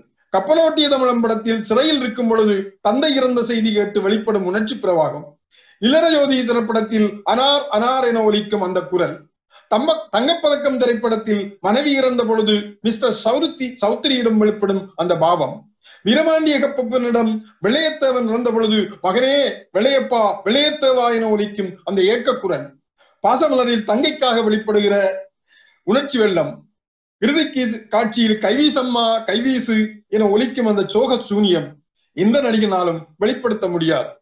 ரஜபட்ரங்கதுரையில் மேடையில் ஆடிக்கொண்டிருக்கும் பொழுதே தங்கை இறந்தாள் என்ற செய்தியில் சிரிப்பும் அழுகையுமாக வெளிப்படும் அந்த பாவம், கர்ணன் திரைப்படத்திலே அம்புபட்டு வீழ்ந்து கிடக்கும் போது வெளிப்படுத்துகிற அந்த மரண அவலம், இப்படி நாம் அந்த அழுகை அவலம் பற்றி சொல்லிக்கொண்டே போகலாம். பேராசிரியர் சிவத்தம்பி குறிப்பிடுவார், அரிஸ்டோட்டலுடைய நாடகம் அல்லது இது பற்றி தியரியிலே ட்ரஜடி பற்றி குறிப்பிடுகிற பொழுது இந்த ட்ரஜடியிலே கதாசிஸ் என்கிற அந்த அனுபவ அதையும் நாம் இதோடு பொருத்தி பார்க்க முடியும். இளிவரல் என்கிற சுவையிலே மூப்பு பிணி வருத்தம் மென்மை என 4 மெய்ப்பாடுகளையும் சிவாஜி கணேசன் தன் நடிப்பில் தமிழ் நிலைக்களனில் இருந்து வெளிப்படுத்துகின்ற முறைமை தனித்து ஆய்வு செய்யப்பட வேண்டியது. இளவயதிலேயே முதிய வேடங்கள் தாங்கி நடித்த பெருமைக்குரியவர் சிவாஜி கணேசன். திருவருட்செல்வரில் அப்பர் சுவாமிகளாகவே வாழ்ந்து காட்டியதோடு தெய்வ மகன், எங்க ஊர் ராஜா, உயர்ந்த மனிதன், நவராத்திரி, பாபு என முதுமையின் பல்வேறு பரிமாணங்களை அவர் நடிப்பில் காணலாம். நவராத்திரி திரைப்படத்தில் குஷ்டரோகியாக வந்து நோயின் கோரத்தன்மையை வெளிப்படுத்திய விதம் பல இடங்களில் பலரும் பாராட்டுகின்ற அவரது நடிப்பு. மறுக்கள் இச்சுவை சார்ந்து சிவாஜியின் நடிப்பு பல படங்களில் வியக்க வைக்கும் திறனை வெளிப்படுத்தும் காட்சிகளாய் விரிவதை காணலாம். உத்தமபுத்திரன் திரைப்படத்திலே இரட்டை கதாபாத்திரங்கள் வெளிப்படும் விதமும், பலேபாண்டியாவில் வாழ நினைத்தால் வாழலாம் என வியக்கும் திறன், நுண்ணிதாக பாவங்களை வெளிப்படுத்துகின்ற முறைமை, மகாகவி காளிதாஸ் படத்தில் முதலிரவு காட்சியிலே வியந்து நிற்கும் அந்த திறன், அச்சம், இச்சுவையை தன் நடிப்பிலே போகிற போக்கில் சாதாரணமாகவே வெளிப்படுத்துகிற ஆற்றல் பெற்றவர் சிவாஜி அவர்கள். முதல் மரியாதை திரைப்படம் இதற்கு சிறந்த உதாரணம். மனைவி வடிவுக்கரசி மீது கொள்கிற அச்சம், காதலி ராதா மீது கொள்கிற அச்சம் என மாறி மாறி அச்சச்சுவையின் வித்தியாசமான பண்புகள். தொல்காப்பியர் சொல்லாத சுவைகளை கூட தன் நடிப்பால் வெளிப்படுத்திய கலைஞன் சிவாஜி கணேசன். ராமனெத்தனை ராமனடி, ஹிட்லர் உமாநாத், படித்தால் மட்டும் போதுமா போன்ற படங்களிலும் அச்சச்சுவையின் பல்வேறு கூறுகளை வெளிப்படுத்தி இருப்பார். பெருமிதம் இச்சுவையை பல படங்களில் மிகச்சிறப்பாக வெளிப்படுத்துவார். ராஜாராணி திரைப்படத்தில் வருகிற சாக்ரட்டிஸ் முழங்குகின்ற வசனங்கள், கர்ணன் திரைப்படத்திலே கொடையாளியாக வந்து தன் தாய்க்கு கவச குண்டலங்களை கலற்றி கொடுக்கும் சந்தர்ப்பம், மரணிக்கும் சந்தர்ப்பத்தில் இந்த தர்மத்தை தாரை வார்க்கும் இடம், பராசக்தி, மனோகரா, வீரபாண்டிய கட்டப்பன், பொப்பன், தில்லானாமோகனாம்பாள், திருவிளையாடல், ராஜராஜ சோழன் என பெருமித சுவையை அனாயசமாக வெளிப்படுத்திய கலைஞனாக சிவாஜியை நாம் காணலாம். வெகுளி அவரது முதற்படத்திலேயே இச்சுவையின் உச்சத்தை தொடுகிற பண்பை பார்க்கலாம். பூசாரி மீது காட்டுகிற கோபம், நீதிமன்றத்தில் தங்கைக்காக வாதிடுகின்ற அந்த தருணம், மனோகா திரைப்படத்திலே பொங்கி எழு மனோகரா என்ற தாயின் கட்டளையின் பின் வருகிற கோபம், காவல் தெய்வம் படத்திலே தன் மகளின் கற்பு சூறையாடப்பட்ட போது எழும் சினம், வீரபாண்டிய கட்டபொம்மனிலே ஜக்சன் துறையோடு வாதிடும் இடம் என பல உதாரணங்கள். உவகைச்சுவையை வெளிப்படுத்தும் விதமே தனி. அந்த அழகை நாம் பார்த்து கொண்டே இருக்கலாம். சபாஸ் மீனா, நிச்சயதாம்பூலம், தெய்வமகன், வசந்த மாளிகை ஆகிய படங்களிலே செல்வத்தினால் வருகிற உவகையை சிறப்பாக வெளிப்படுத்தி இருப்பார். புலனால் வரும் உவகையை சரஸ்வதி சபதம் திரைப்படத்தில் ஊமையாயிருந்து பேச வருகிற போது வெளிப்படுத்துகிற அந்த மகிழ்ச்சியின் வெள்ளம். செல்வம் திரைப்படத்தில் காமச்சுவையை கச்சிதமாக வெளிப்படுத்தும் திறன், காதல் சுவையை சிவாஜியினுடைய ஒவ்வொரு திரைப்படத்திலும் வெவ்வேறு விதமாக வெளிப்படுத்துகின்ற முறைமையை நாம் தரிசிக்க முடியும்.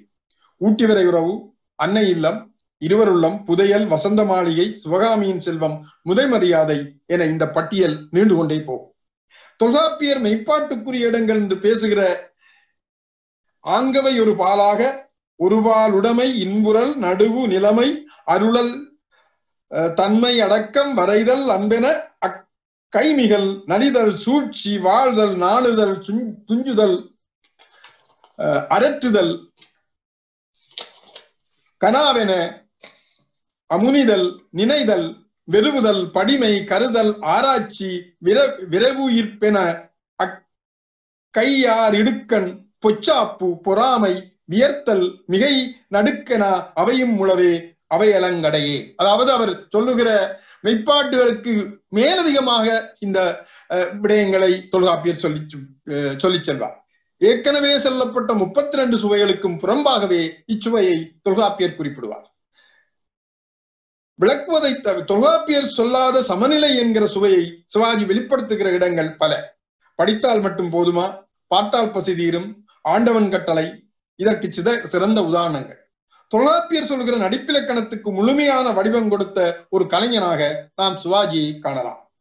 தமிழ் மரபில் நடிப்பு பற்றி பக்தி இலக்கியங்கள், காவியங்கள், பிரபந்தங்கள் என விரியும் இலக்கிய மரபு ஆங்காங்கே நடிப்பு பண்பாட்டை பற்றி பேசுகின்றன. சோழர்கால கல்வெட்டுக்கள், நடிகர்கள், நாடகங்கள் பற்றி குறிப்பை தருகின்றன. தமிழில் ஒரு அரங்க நிகழ்த்துகையே ஒரு இலக்கியமாக மாறுகின்ற நிகழ்வை நாம் குற்றாலக்குறவஞ்சியில் பார்க்கிறோம். அதில் விவரிக்கப்படுகிற கதாபாத்திரம் பண்பை பல பாத்திரங்களில் சிவாஜி வெளிப்படுத்தி இருப்பார். திரிகூட ராசப்ப கவிராயர் சிவாஜி கணேசனின் நடிப்பை பார்த்து தான் சொல்லி இருப்பாரோ என்று எண்ணும் அளவு அந்த வர்ணனைகள் அமைந்திருக்கும். தமிழ் நடிப்பு கலை என்று கூறுகிற போது உலகளாவிய பார்வையில் பல்வேறு நடிப்பு கோட்பாடுகள் உருவாகியுள்ளன. ஷேக்ஸ்பியர், ஸ்டானிஸ்லாவ்ஸ்கி, மேயர்ஹோல்ட், பிரெக்ட், அட்டாவுட், குரோட்டோவ்ஸ்கி என விரிகின்ற மேலத்தைய நடிப்பு முறைமைகள் அவைத்திலும் கைவந்த கலைஞனாகவே சிவாஜி கணேசன் காணப்படுகிறார். ஷேக்ஸ்பியர் நாடகங்கள் மூலமாக வெளிப்பட்ட மனோரதிய நடிப்பு முறைமையின் மிகச் சிறந்த உதாரணம் சிவாஜி கணேசன் என்று சொன்னால் அது மிக இல்லை. கர்ணன் திரைப்படம் ஒன்றே போதும் இந்த நடிப்பு முறையின் பல்வேறு பரிமாணங்களை விளக்குவதற்கு. அந்த ஒரு திரைப்படத்தை வைத்துக் கொண்டே சிவாஜி கணேசனின் எல்லா திறன்களையும் விளக்க முடியும். துரோணர் முன்பு வில்லை நாணேற்றி வளைக்கும் விதம், துரியோதனனுடைய மனைவியோடு சதுரங்கம் விளையாடும் இடம், தன் காதலியோடு உல்லாசமாக இருக்கின்ற இரவும் நிலவும் மலட்டுமே என்ற பாடல், போருக்கு போக தயாராகிற பொழுது தன்னுடைய உடையை அணிகிற விதம், யுத்தகலத்தில் மகன் இறந்த போது மகனை தூக்கி கொண்டு நடந்து வருகிற அந்த கணங்கள், யுத்தகலத்தில் மாவீரனாக உலா வருகிற அந்த காட்சிகள், அம்புபட்டு வீழ்ந்த தருணத்திலும் வெளிப்படுத்துகிற அந்த கம்பீரமான மரணம் என இவை எல்லாவற்றையும் சிவாஜி கணேசன் ஒருவரால் தான் செய்து காட்ட முடியும். ராமரத்தனை ராமனி திரைப்படத்திலே வீர சிவாஜியாக தோன்றுகின்ற அந்த தருணங்கள், அன்னை நாணையின் அசோக சக்கரவர்த்தி, கௌரவன் திரைப்படத்தில் 2ஆம் ஜோர்ஜ் மன்னனாக வெளிப்பட்ட கம்பீரம், ராஜபாட்ரங்கதுறையில் ஹம்லட் பாத்திரத்தின் வெளிப்பாடு, கந்தன் கருணையில் வீரபாகுத்தவராக கர்ஜிக்கும் தருணங்கள், ராஜராஜ சோழனிலே பல சந்தர்ப்பங்கள் என நாம் பட்டியலிட்டுக் கொண்டே செல்லலாம். மனோரதிய நடிப்பு முறைமையில் மற்ற நடிகர்கள் சொல்லாத பல விடயங்களை தன் நடிப்பால் சொன்னவர் சிவாஜி கணேசன். ஸ்டானிஸ்லாவ்ஸ்கி சொல்கிற யதார்த்த நடிப்பு முறைமையின் கூறுகளை விளங்கிக் கொண்டவர் போலவே தன் நடிப்பை வெளிப்படுத்தி இருப்பார். ஒரு நடிகனுக்கு என்னவெல்லாம் தேவை என்று லோஸ்கி சொன்னாரோ அவை அத்தனையும் சிவாஜியிடம் இருந்தது. நடிகனின் உடலும் குரலும் முனைதல், ஒரு பாத்திரத்தை கிரகித்துக் கொள்ளுகின்ற திறன், தன்னை சூழ இருக்கும் தொழில்நுட்பங்களை புரிந்து கொண்டு பாத்திரங்களை வெளிப்படுத்துகின்ற முறைமை, ரீகால், ஏற்றுள்ள கதாபாத்திரத்தின் சூழ்நிலையை கற்பனை செய்து நினைவில் நிறுத்தி உணர்ச்சிகளை வெளிப்படுத்துதல், பிரதியை உள்வாங்கிக் கொண்டு பாத்திரத்தின் ஆழ்மன சிந்தனைகள், எண்ணங்களை ஏனைய பாத்திரங்களோடு எழும் உறவுகளையும் விளங்கிக் கொள்ளுதல், மனதை ஒருநிலைப்படுத்துதல், பாத்திரவார்ப்பில் மனதை ஒருநிலைப்படுத்துதல், பாத்திரவார்ப்பில் இது முக்கியமானது. பார்வையாளர்கள் நம்பும் வண்ணம் இது அமைய வேண்டும். லாஸ்கியினுடைய இந்த கோட்பாடுகளுக்கு உதாரணமாக நாம் சிவாஜி கணேசனின் நடிப்பை பல தளங்களில் வைத்து பார்க்கலாம். லாஸ்கி சொல்கிற உடல் மனம் ஒருங்கிணைப்பு, அதன் மூலம் வெளிப்படுகின்ற அங்க அசைவுகள், கலாபூர்வமான நிலை, பார்வையாளர்களை மறப்பது, இவையெல்லாம் நடிகனுக்குரிய பண்புகளை சொல்லப்படுகின்றன. லாஸ்கி குறிப்பிட்ட ரிதம், ஒரு நடிகன் தன் உடல் செயல்களை, அதாவது மூமெண்ட்ஸ், ஒரு தாளக்கட்டுக்குள் கொண்டு வர வேண்டும். சிவாஜி கணேசன் நடிக்கிற பெரும்பாலான சந்தர்ப்பங்களில் இந்த ரிதம் அவரோடு பயணிக்கும். நிற்பது, பார்ப்பது, திரும்புவது, காலை தூக்கி வைத்தல், கையை அசைத்தல், உடலை வளைத்தல் என எல்லாவற்றுக்கும் ஒரு கால பிரமாணத்தை, டைமிங்கை கடைபிடிக்கிற ஒரு கலைஞனாக தன் இறுதி காலம் வரை அவர் செய்யப்பட்டார். அவர் கடைசி காலங்களில் நடித்த படையப்பா, ஒன்ஸ் மோர், தேவர் மகன், பசும்பொன் ஆகிய படங்களில் இந்த ஒத்திசைவை நாம் காணலாம். மேற்கோள் சொல்லுகிற உடற்பொறிமுறை நடிப்பை சிவாஜி பல சந்தர்ப்பங்களிலே வெளிப்படுத்தி இருப்பார். குறிப்பாக உத்தமபுத்திரன் படத்திலே வருகிற எல்லோருமே சொல்லுகிற அந்த யாரடி நீ மோகினி என்கிற பாடலில் காட்டுகின்ற அபிநயம் முக்கியப்படுகிறது. நடிகர் ரஜினிகாந்த் இந்த பாடலின் சிவாஜி வெளிப்படுத்திய நடிப்பு முறையை தன் நடிப்பு முறையாக உள்வாங்கிக் கொண்டார் என்று எல்லோரும் சொல்வர். மேற்கோள் நடிகன் வாயால் பேசுவதை விட தன் உடலால் பேச வேண்டும். உடல் மொழி என்பது மிக சாதாரணமாக வெளிப்படும் உடலின் ஒவ்வொரு அங்கத்தையும் நடிக்க செய்தவர் சிவாஜி கணேசன். முதல் மரியாதை படத்திலே இறுதி காட்சியில் அவரது முடிகூட நடிக்கும் என்று சொல்வார். குரோட்டோவ்ஸ்கியின் குறியீடு நடிப்பு முறைமை உடல், அறிவு, மனம் மூன்று நிலைகளையும் கடந்து ஐம்புலங்களையும் கடந்த அனுபவத்தின் வெளிப்பாடாக நடிப்பு இருக்க வேண்டும் என குறிப்பிடுவார்.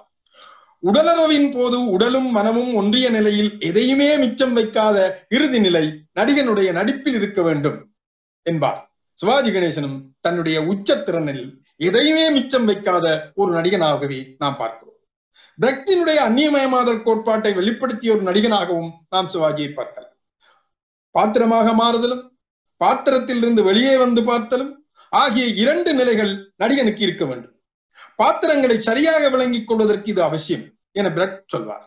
தமிழ் கூத்து மரபில் இருந்து சிவாஜி வந்தவர் என்ற காரணத்தினால் இந்த கோட்பாடு அவருக்கு மிக பொருத்தமானதாக அமைகிறது. சீனாவின் அற்புத கலைஞன் மிலான் பிராங்க் போல சிவாஜி கணேசனும் இந்த கோட்பாட்டின் ஒரு வகை மாதிரி என கொள்ளலாம்.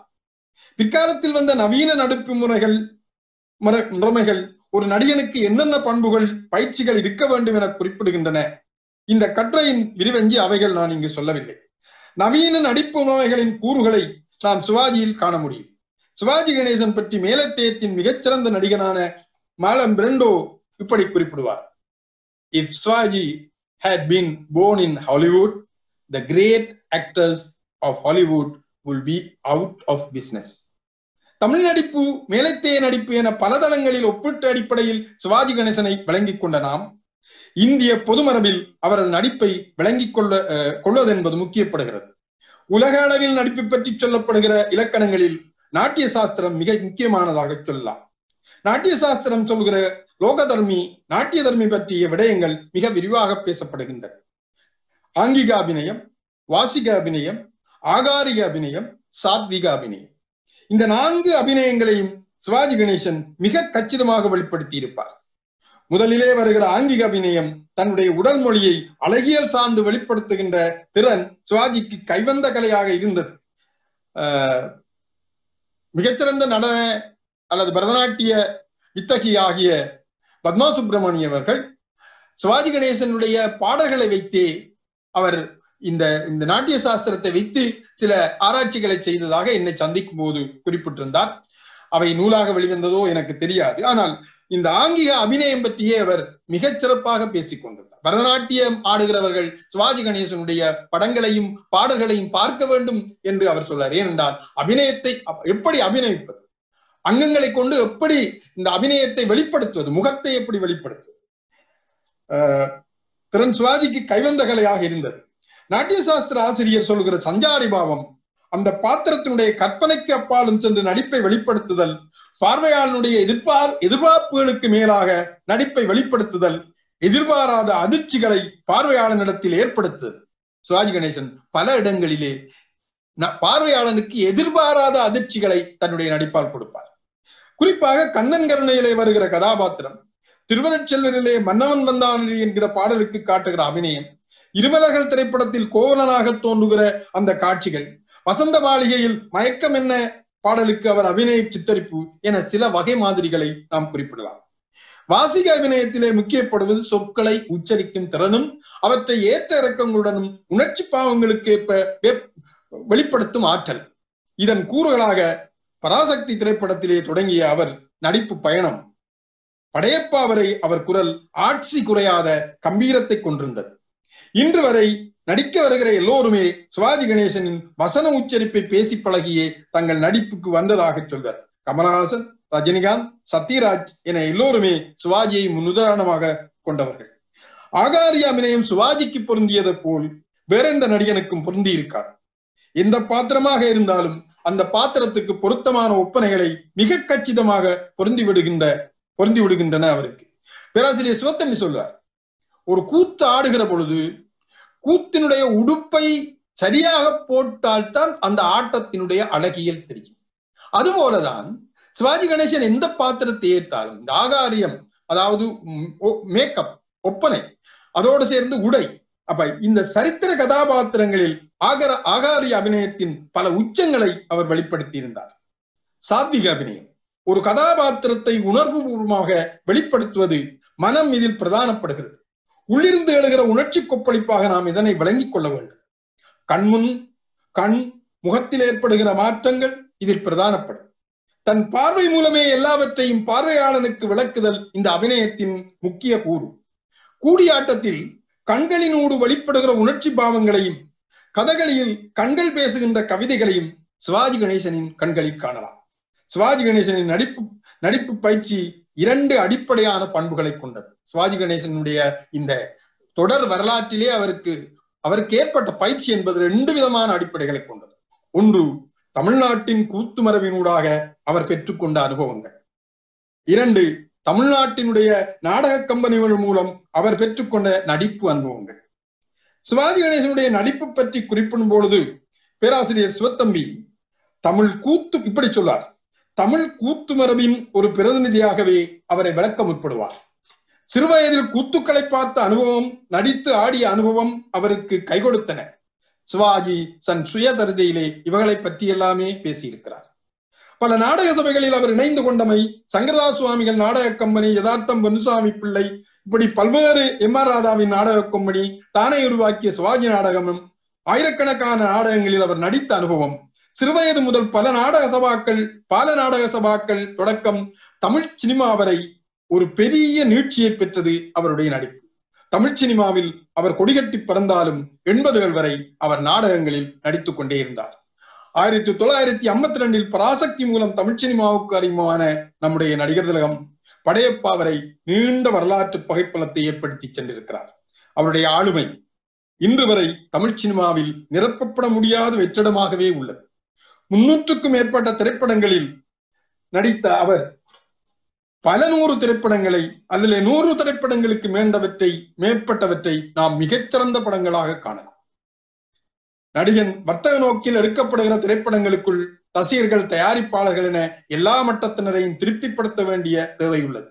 அந்த காலகட்டத்துக்கு ஏற்ப போக்குகளையும் கணித்து மாற்றிக்கொள்ள வேண்டிய கடப்பாடும் முக்கியமாகிறது. வியாபார ரீதியாக மற்றவர்கள் நட்டப்படக்கூடாதே என்கிற ஆதங்கம் என எல்லாவற்றையும் மனதில் கொண்டே நமது சிவாஜி கணேசன் திரைப்படங்களை, அவற்றின் தாரதமியங்களை கணிப்பிட வேண்டும். வியாபார நோக்கம் மேலோங்கி இருந்த திரைப்படங்களில் கூட தன்னுடைய நடிப்பின் திறனை அவர் வெளிப்படுத்த தவறியதே இல்லை. தமிழ் சினிமாவுக்கான தமிழ் நடிப்பை கண்டுபிடித்த ஒருவராக நாம் சிவாஜி கணேசனை இனங்காண முடியும். தமிழ் சினிமாவுக்கான தமிழ் நடிப்பை கண்டுபிடித்த ஒருவராக நாம் சிவாஜி கணேசனை இனங்காண முடியும்.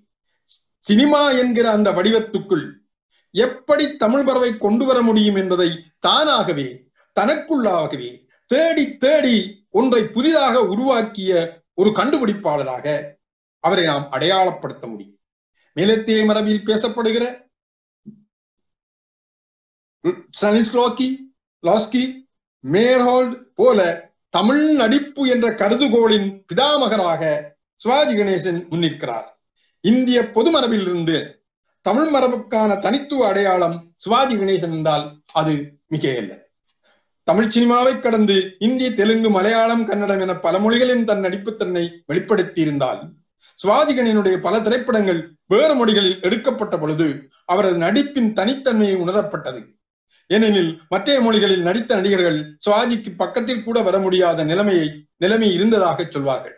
தர்த்தி திரைப்படம் வெளியிடப்பட்ட பொழுது சிறிய பூகம்பம் ஏற்பட்டதை இந்தி திரைப்பட உலகின் மிகச்சிறந்த நடிகரில் ஒருவரான திலீப் குமார் சிவாஜியினுடைய நடிப்பை பார்த்து டெல்லி மாநகரமே அதிர்ந்து போயுள்ளது என்று குறிப்பிட்டாராம். அந்த சந்தர்ப்பத்தில் ஒரு சிறிய நிலநடுக்கம் ஏற்பட்டதாம் டெல்லியிலே. சிவாஜி கணேசனின் நடிப்பை பற்றி பேசுகின்ற பலர் அவரது மிகை நடிப்பு என கொச்சைப்படுத்துவதும் உண்டு. மிகை நாடிய கலைஞன் என புறந்தள்ளுவதும் உண்டு. பல புத்திஜீவிகள் அந்த அடிப்படையிலேயே அவரை பார்க்கின்றனர். மேலத்தேய மரபில் சிறந்த நடிகர்களாக சொல்லப்படுகின்ற ஜூல் பிரைனர், சால் ஹஸ்டன் போன்றவர்களை பாராட்டுகின்றவர்கள் சிவாஜியினுடைய நடிப்பை புறந்தள்ளுவது வேடிக்கைக்குரியதே. தமிழ் பண்பாட்டின் பிரதிநிதியாக தமிழ் திரைப்படங்களில் உலா வந்தவர் சிவாஜி கணேசன்.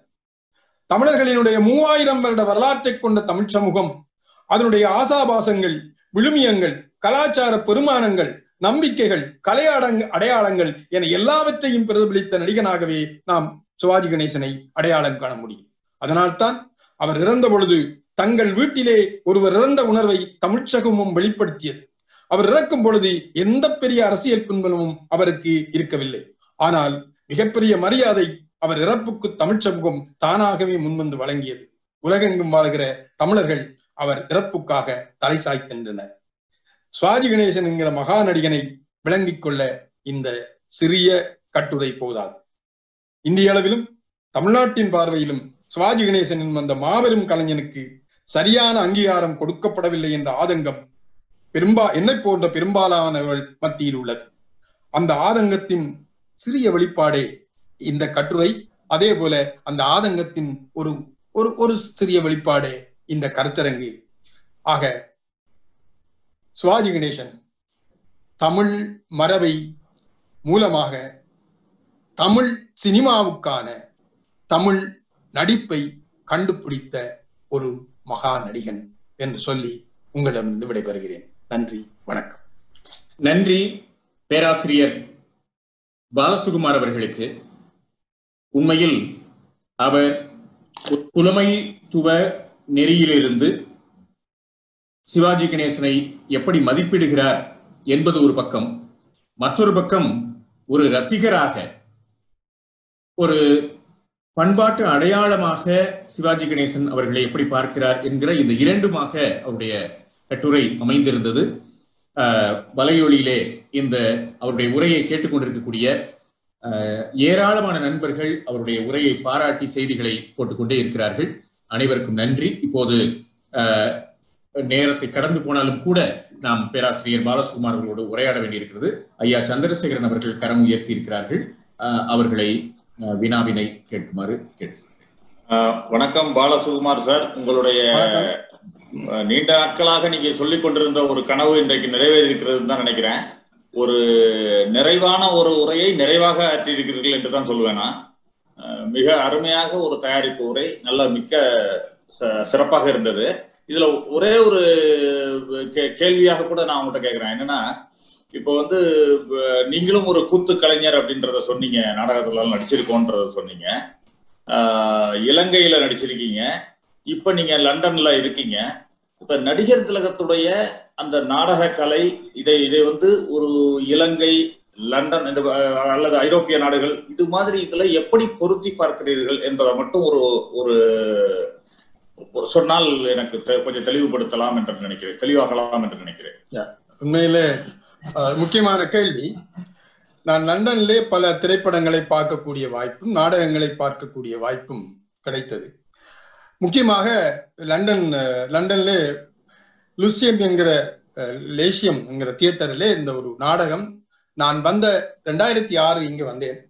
14 வருடங்களாக ஒரு நாடகம் தொடர்ந்து நடைபெற்றுக் கொண்டிருக்கிறது. Line king. உங்களுக்கு எல்லாரும் நீங்கள் திரைப்படமாக பார்த்த அந்த கதை, அதை பார்த்த பொழுது அவர்கள் அந்த ஆபிரிக்க மேலத்தைய மரபு இரண்டையும் இணைத்து அந்த நாடகம் தயாரிக்க மிக பிரமாண்டமான தயாரிப்பு. அந்த லயன் கிங்காக வந்த அந்த ஆபிரிக்க நடிகன், அப்படி அந்த லயன் கிங்கா வருகிற பொழுது நான் சிவாஜி கணேசன் தான் நினைத்தேன். அந்த சிவாஜி கணேசனுடைய ஒரு கிங்காக வருகிற பொழுது சிவாஜி கணேசன் எப்படியான பாவத்தை வெளிப்படுத்துவாரோ அது அங்க அந்த அவர்களுடைய ஆபிரிக்க கூத்து அல்லது அவர்களுடைய ஆட்ட மரபுக்கூடாகவும் இந்த மேலத்தைய நடிப்பு முறைமைகளை உள்வாங்கிக் கொண்டதாகவும் அந்த பாவம் வெளிப்பட்டது. ஆக சிவாஜி கணேசனை நாம் பல இடங்களிலே பொருத்தி பார்க்கக்கூடிய அவருடைய நடிப்பு என்பது, ஒத்தெல்லோ பாத்திரமாக அவர் நடித்ததே அந்த நடிகனுடைய பேர் ஞாபகம் இல்லை, ஆப்பிரிக்க நடிகன், அவரும் ஒரு ஆப்பிரிக்க நடிகன் தான். நான் அந்த ரெண்டு பேரையும் ஒத்தல்லோ அந்த படத்தை அந்த நடிகனுடைய ஒத்தல்லோவையும் சிவாஜி கணேசன் ஒத்தல்லோவாக ரத்தத்திலகத்தில் நடித்ததையும் பொருத்தி பார்த்தேன். சிவாஜி கணேசன் அந்த படம் முழுவதும் ஒத்தல்லோவாக வருகிறான் அந்த நடிகன். இவர் படத்திலே ஒரு காட்சி, ஒரு நாடகமாக ஒத்தல்லோ வருகிறது. ஆனால் அந்த இறுதி காட்சி ரெண்டு பேருமே செய்கிறார்கள். ஆனால் சிவாஜிக்கு பக்கத்தில் கூட அந்த நடிகனால் வர முடியும். அந்த அளவுக்கு சிவாஜி கணேசன் ஒத்தல்லோவாகவே மாறிய அந்த நடிப்பு, அந்த ஷேக்ஸ்பியருடைய அந்த பாணியை அவர் வெளிப்படுத்தி இருப்பார். அதே போல ஹெம்லெட், ராஜபாட்டங்க உரையில வருகிற ஹெம்லெட், அந்த அந்த மேடைக்கு குறுக்கார நடக்கிற அதை நான் ஷேக்ஸ்பியருடைய தியேட்டர்ல அந்த நாடகம் பார்த்தேன், எங்க ஷேக்ஸ்பியருடைய குளோப் தியேட்டர். அதுல எல்லாம் அத்தகைய நடைகள் ரியலாக பார்க்கலாம். நீங்க நன்றி. நன்றி. நண்பர்கள் வேறு யாராவது கேட்கறதுன்னா உங்களோட மைக் அன்மியூட் பண்ணிட்டு கேளுங்க.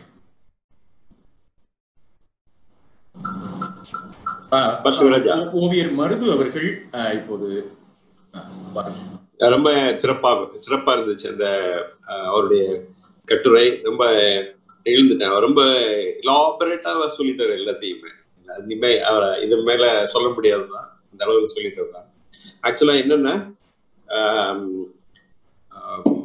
இவர் நம்ம ராஜேஷ் பேசிட்டு இருக்கும் போதே எனக்கு அப்படியே பக்கத்திலே உட்காந்து அப்படியே ஸ்கிரிபிள் பண்ணிக்கிட்டே இருந்தேன் நானு. அப்ப அவர் பேச்சுல இருந்து முன்ன தயாரிப்பே இல்லாம ஏதோ கேட்டுக்கிட்டே இருந்து அப்படியே ஆமா கேட்டுக்கிட்டே இருந்து இந்த அவரை அந்த இது என்ன சொல்றது டாக்க கேட்டுக்கிட்டு இருக்கும் போதே ஸ்கிரிபிள் பண்ணேன். இதை அவர் பாலசுகுமார் வரும்போது அவர் கையில நான் கொடுத்துறேன், பரிசா கொடுத்துறேன். எனக்கு அது டிராயிங் பண்ண உடனேயே சும்மா, அதாவது அவரை தான் வரைகிறன்ற நோக்கமும் இல்லாம அப்படியே ஸ்கிரிபிள் பண்ணிட்டே இருந்தது. கேட்டுக்கிட்டே இருந்த உடனே அது அவரை பத்திய படமாகவும் மாறிடுச்சு. அது ஆக்சுவலா அதை 1 ஹவருக்கு முன்னாடியே பேஸ்புக்ல எல்லாம் போட்டு எல்லாரும் பாத்துட்டாங்க. எடுத்து போட்டுட்டேன் நானு. பாலசுகுமார் சென்னைக்கு வரும்போது இந்த டிராயிங் அவர் கொடுத்துடுறாங்க. சந்தோஷம், எனக்கு பெரிய மகிழ்ச்சி. ரொம்ப சிறப்பா செஞ்சுட்டீங்க எல்லாரும் சேர்ந்து. அளவில்லாத மகிழ்ச்சி எனக்கு. மகிழ்ச்சி சார், ரொம்ப நன்றி. அதாவது இதைத்தான் நானும் சொன்னேன். அதாவது சிவாஜி கணேசன் அவர்களுடைய திரைப்படம்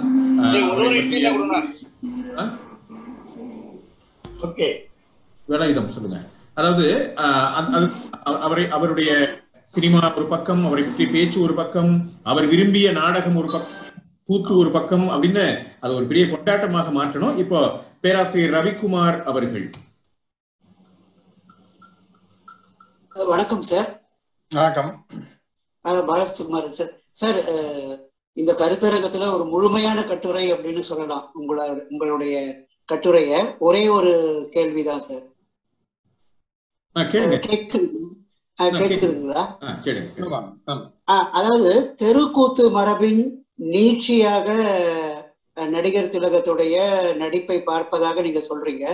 அதை அந்த வரையறைக்குள்ள மட்டும் அடக்க முடியுமா அப்படின்றது ஒரு கேள்வி சார். ஏனென்றால் இப்போ புதிய பறவை போன்ற படங்கள், பல படங்கள் அந்த மாதிரி இருக்கு. அந்த மாதிரி படங்கள் எல்லாம் தெருக்கூத்து மரபினுடைய நீட்சியாக மட்டும் பார்க்க முடியுமா? இது ஒரு கேள்வி. இன்னும் ஒரே ஒரு கருத்து சார். எனது சுயசரிதை என்ற நூல்ல நீங்க இந்த கட்டுரையில ஆடை அலங்காரத்தோடைய முக்கியத்துவத்தை பத்தி சொன்னீங்க. ஆனா நடிகர் திலகம் என்ன சொல்றாருன்னா, எல்லாருக்குமே சேலஞ்ச் பண்றாரு, ஒரு நடிகனுக்கு சாதாரண ஆடை அலங்காரத்தை போட்டுவிட்டு நடிக்க சொல்லுங்கள், வெறும் முகபாவத்தை மட்டும் காட்ட வேண்டும், வெறும் பாடி லாங்குவேஜை மட்டும் பயன்படுத்தணும், அவங்களால கர்ணனாக, வஉசியாக, வீரபாண்டிய கட்டபொம்மனாக முடியும் அப்படின்ற மாதிரி ஒரு கேள்விக்கான பதில் சொல்லும் பொழுது இப்படி சொல்றாரு. அது எனது சுயசரிதை என்ற நூல்ல. நன்றி. நன்றி. வணக்கம் ரவிக்குமார், பேராசிரியர் ரவிக்குமார். நான் சொன்னது தெருக்கூத்தின் நடிப்பினுடைய நீட்சி என்று சொன்னது அந்த மரபிலிருந்து அவர் தமிழ் நடிப்பு என்ற விஷயத்தை சொல்ல வருகிறார். அவர் வேற வேற நடிப்புகளை, அவர் வேற முறைமைகளை அவர் பயன்படுத்தியிருப்பார். வெஸ்டர்ன், நான் அதுக்காக தான் வெஸ்டர்னையும் பற்றி சொன்னேன். ஆனால் அவருடைய பேசிக் நேற்று மு ராமசாமி சொன்னார்ல, தரையில பாதம் பட்டாத்தான் முகத்துல பாவம் வரும். நீங்க கூத்துலதான் அது வரும். கூத்துல நீ பாதத்தை சரியாக பதிக்க வேணும். அப்ப ஒரு நடிகனுக்கான பயிற்சி என்பது அல்லது பாவம் வருவது என்பது பாதம் முழுமையாக தரையில் பதிவிட போகணும். சிவாஜி தான் பேராசிரியர் மு ராமசாமியிடம் நம்முடைய ராமானுஜம் சேரும் சந்தித்த பொழுது சொன்னதாக எனக்கு ராமானுஜம் சேரே அதை பேசி இருக்கிறார். அப்ப கூத்துல இருந்துதான் அந்த பாதத்தை பதித்தல் என்ற நடிப்பு முறைமை உருவாகுது. தமிழ் நடிப்பினுடைய மூலம் அங்கிருந்து வருது.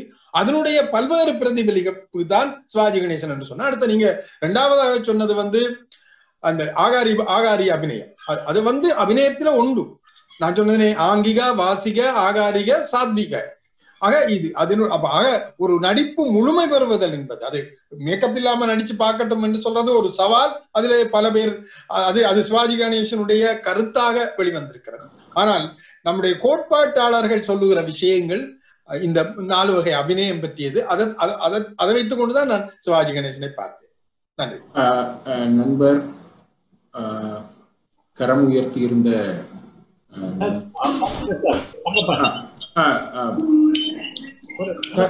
யார் பேசுறீங்க? தங்கப்பன் சார். இப்போ நீங்க ஆராமசாமி சாருக்கு பிறகு நான் உங்கள்கிட்ட வரேன் சார். பேராசிரியர் ஆராமசாமி சார் கேளுங்க. நண்பர் பாலசுகுமார் ஒரு நல்ல ஒரு கட்டுரையை நமக்கு தந்தார். நடிப்பு சார்ந்த ஒரு சொல்லாடலை தொடங்குகிற போது எப்படி நாம் நிறைவு செய்ய முடியும் என்றால், உலக அளவிலும் பேசக்கூடிய பலரும் அரிஸ்டாட்டில், நாட்டிய சாஸ்திரம், மெய்ப்பாடு, இந்த 3ம் மிக முக்கியமான ஒரு அடிப்படை நூல்கள். நாடகத்தை பற்றி, நடிப்பை பற்றி, நிகழ்ச்சிகளை பற்றி பேசக்கூடிய எந்த ஒரு பேச்சுக்கும் மிக அடிப்படையான 3 நூல்களாக உலகம் முழுக்க இருக்கக்கூடிய இந்த 3 நூல்களையும் மையப்படுத்தி அவற்றில் கிடைக்கக்கூடிய கலை சொற்களை கொண்டு சிவாஜியினுடைய நடிப்பில் தனித்துவமாகவும் சாராம்சமாகவும் என்னவெல்லாம் வெளிப்பட்டிருக்கிறது என்பதை ஒரு தேர்ந்த ஆய்வுக்கட்டுரையாக, புலமைமிக்க ஒரு ஆய்வுக்கட்டுரையாகவும், அதே நேரத்தில் தனக்குள் சிவாஜி என்கிற ஒரு நடிகன் எவ்வாறு உள்ளே இருக்கிறான் என்பதையும் உள்வாங்கிக் கொண்டு வெளிப்படுத்திய அந்த கட்டுரைக்காக நண்பர் பாலசுகுமார் அவர்களை பாராட்ட விரும்புகிறேன். பாராட்டுகள். இதை தாண்டி நீங்கள் அனைத்தையும் ஒரு சாராம்சமாக பார்க்கிறதை தாண்டி தொடர்ந்து நீங்கள் ஏதாவது ஒரு நூல் எழுதுகிற போது அவர் எங்கெல்லாம் இந்த சாராம்சத்திலிருந்து விலகி நிற்கிறார் என்பதையும் விளக்கி காட்டுகிற போது ஒரு தமிழ் நடிப்புக்கான ஒரு முறைமையை நாம் திரும்ப திரும்ப இந்த 7 நாட்களும் பேசிக்கொண்டிருக்கிற அதை நோக்கி நகர்த்த முடியும் என நினைக்கிறேன். அதற்கான கூறுகள், அதற்கான வாய்ப்புகள் உங்களுடைய இன்றைய உரையில் இருந்தது. அதையும் நீங்கள் செய்ய வேண்டும் என கேட்டுக்கொள்கிறேன். நன்றி. நன்றி. நன்றி. இப்போது தங்கப்பன் சார் அவர்கள். சார் நீங்க பேசலாம் சார். பாலசுகுமார் சார் அவர்தான் என்ன தொலைபேசியில் தொடர்பு கேட்டார். என்ன கேக்குதுங்களா? கேக்குது. நளினா மேடம் வெயிட் பண்ணுங்க. ஒரே ஒண்ணு மட்டும் நான் சொல்லிடுறேன். அக்கினி பாரத் ஒரே ஒன்று மட்டும் சொல்லிடுறேன் சார். மருது சார் ஒரே இது மட்டும் சொல்லிடுறேன். சொல்லிடுங்க சார்.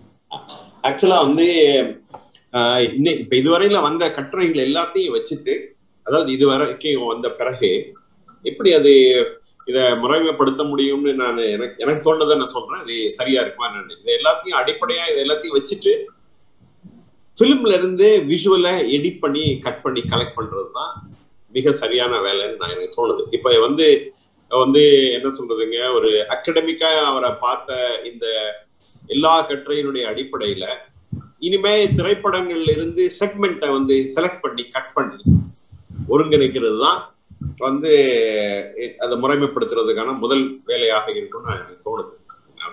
எனக்கு தோணுது. மகிழ்ச்சி சார், ரொம்ப நன்றி சார். இப்போ தங்கப்பன் ஐயா அவர்கள். பாலசுகுமார் சார் வந்து என்ன ஃபோனில் பேசினார். அப்படி ரொம்ப சந்தோஷமா இருந்துச்சு. லண்டன்ல இருந்து அதை பேசி அவர் திறத்தை எடுத்து அவர் அதை அந்த இதை கோஆர்டினேட் பண்ணி வந்து இப்போ பார்த்துக்கோங்க சார், நம்ம எல்லாம் இருக்கீங்க. உண்மையிலே வந்து ஒரு தமிழ் சமூகம் வந்து உங்களுக்கு நன்றி கடன் பட்டிருக்கு. சிவாஜிக்கு நன்றி கடன் பண்றதை விட, ஏன்னா நான் 2001 வந்து ஜனவரியில் வந்து அவர் ரஷ்யாவிலேருந்து வந்த ஒரு ஓரியன்டாலஜிஸ்ட், எல்லாரும் கேள்விப்பட்டிருக்கலாம், பித்ரோக்கின், லியோனோட் பித்ரோக்கின்னு சொல்லிட்டு அவரை கூட்டு பண்ண. அவர் வந்து 35 வருஷம் முன்னாடி அப்பா மீட் பண்ணி பிராவதாவில் வந்தது தான் நான் சொன்னேன் அந்த ஸ்பீச். அவர் ரொம்ப எமோஷனலாக அவர் எங்கிட்ட இருக்க, அவர் வீட்டில் உட்காந்து நாங்கள் 2 மணி நேரம் பேசும்போது கடைசி கேட்குறாரு, அவர்கிட்டே கேட்குறாரு, where is one more Sivaji அப்படின்னு கேட்குறாரு. அது சிவாஜி சொல்றாரு, யுவர் ஹார்ட் ஸ்பீக்ஸ் அப்படின்றார். Where is one more, only one Sivaji I am seeing. அதனால வந்து இது முக்கியமாக இதை தொடர்ந்து எடுத்துட்டு போகிறதுக்கான முயற்சிகள் எடுத்துன்னா எல்லாம் ஒத்துழைப்பு தரத்தை. அதுதான் இதனுடைய இந்த சாணாசம் மருது சார் சொன்ன மாதிரி ரொம்ப முக்கியமான விஷயம். இன்னொன்று என்ன வேண்டுகோள்னா, ஓப்பன் அவர் கேட்டுட்டு கேட்குறாரு, இந்த சொன்னார் இந்த கிளிப்பிங்ஸ் பண்ணுறது. இது நீங்கள் பார்த்தீங்கன்னா Lenin is the best person editor. ஏன்னா அந்த ஃபேமிலியே சிவாஜி ரசிகர் அவங்க எல்லாமே. எனக்கு தெரிஞ்சு அதிக அளவில் க்ளோஸ்அப் ஷாட்ஸ் எடுத்த வந்து சிவாஜி ஃபேமிலி தான், பீம்சிங் ஃபேமிலி தான். சிவாஜியினுடைய ஆயிரக்கணக்கான போட்டோகள், பல படங்கள் பார்த்துட்டு போட்டோ எல்லாமே க்ளோஸ்அப் ஷாட் சிவாஜி சும்மா எடுத்துகிட்டு இருப்பாங்க உட்காந்துட்டு. அந்த மாதிரி அவர்கிட்டையும் கொஞ்சம் பேசலாம். ஏன்னா அவர் வந்து ஈச் பிரேமர் சொல்லுவார். அது ஒரு இதெல்லாம் வரும்போது பின்னாடி நம்ம கொண்டு வரலாம். உங்கள் முயற்சிக்கு பாராட்டு, வாழ்க வளமுடன். நன்றி. நன்றிங்க ஐயா. இப்போது நளினா மேடம் அவர்கள், அவர் தொடர்ந்து இன்னும் ஒரு சில பேர் கரம் உயர்த்தி இருக்கிறார்கள். இப்போ நளினா மேடத்துக்கு அடுத்து திரைக்கலைஞர் நாசர் அவர்கள் வருகிறார்கள். அனைவருக்கும் வணக்கம். முதலில் என்னை இந்த நிகழ்ச்சிக்கு வர வைத்த பாலசுகுமார் அண்ணாவிற்கு எனது மனமார்ந்த நன்றிகள். பாலசுகுமார் அண்ணாவின் பேச்சினூடாக சிவத்தம்பி சாரை பற்றி கதைச்சது, மௌனோரு சார் இதுல இருந்தது எல்லாமே எனக்கு மிகுந்த சந்தோஷம். நான் நடிகர் திலகம் அவர்களை நான் அப்பா என்று விழித்துத்தான் எல்லா பதிவுகளும் போடுவதுண்டு. அந்த வகையிலே நான் இன்று கூட அப்பாவின் இறந்த நாளை நினைச்சுதான் போட்டிருக்கிறேன். நீங்க கூட லைக் பண்ணியிருக்கிறீங்க. அதுக்கு இப்படிப்பட்ட மிக உயர்ந்த அறிவுள்ள அறிஞர்களோடு சாதாரண ஒரு ஆசிரியரான ரசிகையான என்னையும் இதற்கு இணைக்க வைத்ததற்கு பாலசுகுமார் அண்ணாவுக்கு நன்றிகள். இந்த அப்பாவுக்கான விருதுகள் கிடைக்கவில்லை என்பதையிட்டு எனக்கும் சரியான ஆதங்கம் இருக்கின்றது. நான் சில பதிவுகளிலே சொல்லி இருக்கிறேன், அந்த விருதுகளுக்கு அவரது கைக்கு வருவதற்கு தகுதி இல்லை, அதனால் தான் அவை வரவில்லை என்று. மற்றது அவருடைய இயல்பான நடிப்பு என்பதை பற்றி பாக பிரிவினிலே நான் மிகவும் ரசிப்பதுண்டு. அந்த ஒரு விஷயம், அந்த சரோஜாதேவி அம்மாவை மார்க்கெட்ல இருந்து வார நேரம் பேசுபவர்களை தவிர மற்றவர்கள் மைக்கை அன்மியூட் பண்ணீங்கன்னா சரி. அந்த மாட்டு வண்டியிலே ஒரு பழத்தை கொண்டு வந்து இந்த குடு அப்படின்னு தாயிட்ட சொல்லுவார். அது மிக மிக இயல்பான நடிப்பாக இருக்கும். அவருடைய நடனத்திலே நான் எத்தனையோ நடனங்கள் மாஸ்டர் பீஸ் நடனங்கள் இருந்தாலும் எனக்கு மிக மிக பிடித்தது தங்கப்பதக்கத்திலே அந்த எஸ்பி சௌத்ரியின் நடனம். அதை விட இந்த கையை வழங்காத ஒரு கண்ணையனுடைய நடனம் இருக்கிறது இல்லையா, அதை நான் எத்தனையோ பதிவுகளிலே சுட்டி காட்டி இருக்கிறேன். இந்த மஞ்சு விரட்டில் மாடு பிடித்தால் மாலை சூடி மணப்பதென்று சொன்னவள் இன்னும் வந்திலே தூது சொல்லடி ராமாயம்மா என்ற அந்த வசனங்களுக்கு, அந்த மஞ்சு விரட்டுக்கு அவர் காட்டுகின்ற அபிநயம், மாலை சூடி என்பதற்கு அந்த அபிநயத்தை காட்டுகின்ற வேளையிலே தனக்கு ஒரு கை ஏலாதே என்ற அந்த ஒரு வெக்கத்தையும் அவர் அந்த நடிப்பிலே காட்டியிருப்பார். எனக்கு மிகவும் நெகிழ்வாக இருக்கின்றது. நாசரையா போன்ற இந்த மகான்களோடு நான் அந்த இது இடத்திலே இருந்து நான் கதைப்பது. ப்ரொஃபஸரோடு கேள்வி கேட்க வேண்டும் என்றிருந்தேன், பரவாயில்லை. அண்ணா மீண்டும் உங்களுக்கு நன்றி. நன்றி சகோதரி. நாம் வேறு சில பேர் வினாக்கள் தொடுக்க இருக்கிறார்கள். அக்கினி பாரதி, அதே போல விஷ்ணுதாசன் எல்லாம் கரம் உயர்த்தி இருக்கிறார்கள். இப்போது நம்முடைய மனதிற்கினிய திரைக்கலைஞர் நாசர் அவர்கள். சார் உங்க மைக் அன்மியூட் பண்ணுங்க சார், நீங்க பேசுறது கேட்கல. வணக்கம். நான் ரொம்ப நெகிழ்வான ஒரு நன்றி சொல்றதா நான் வந்திருக்கேன்.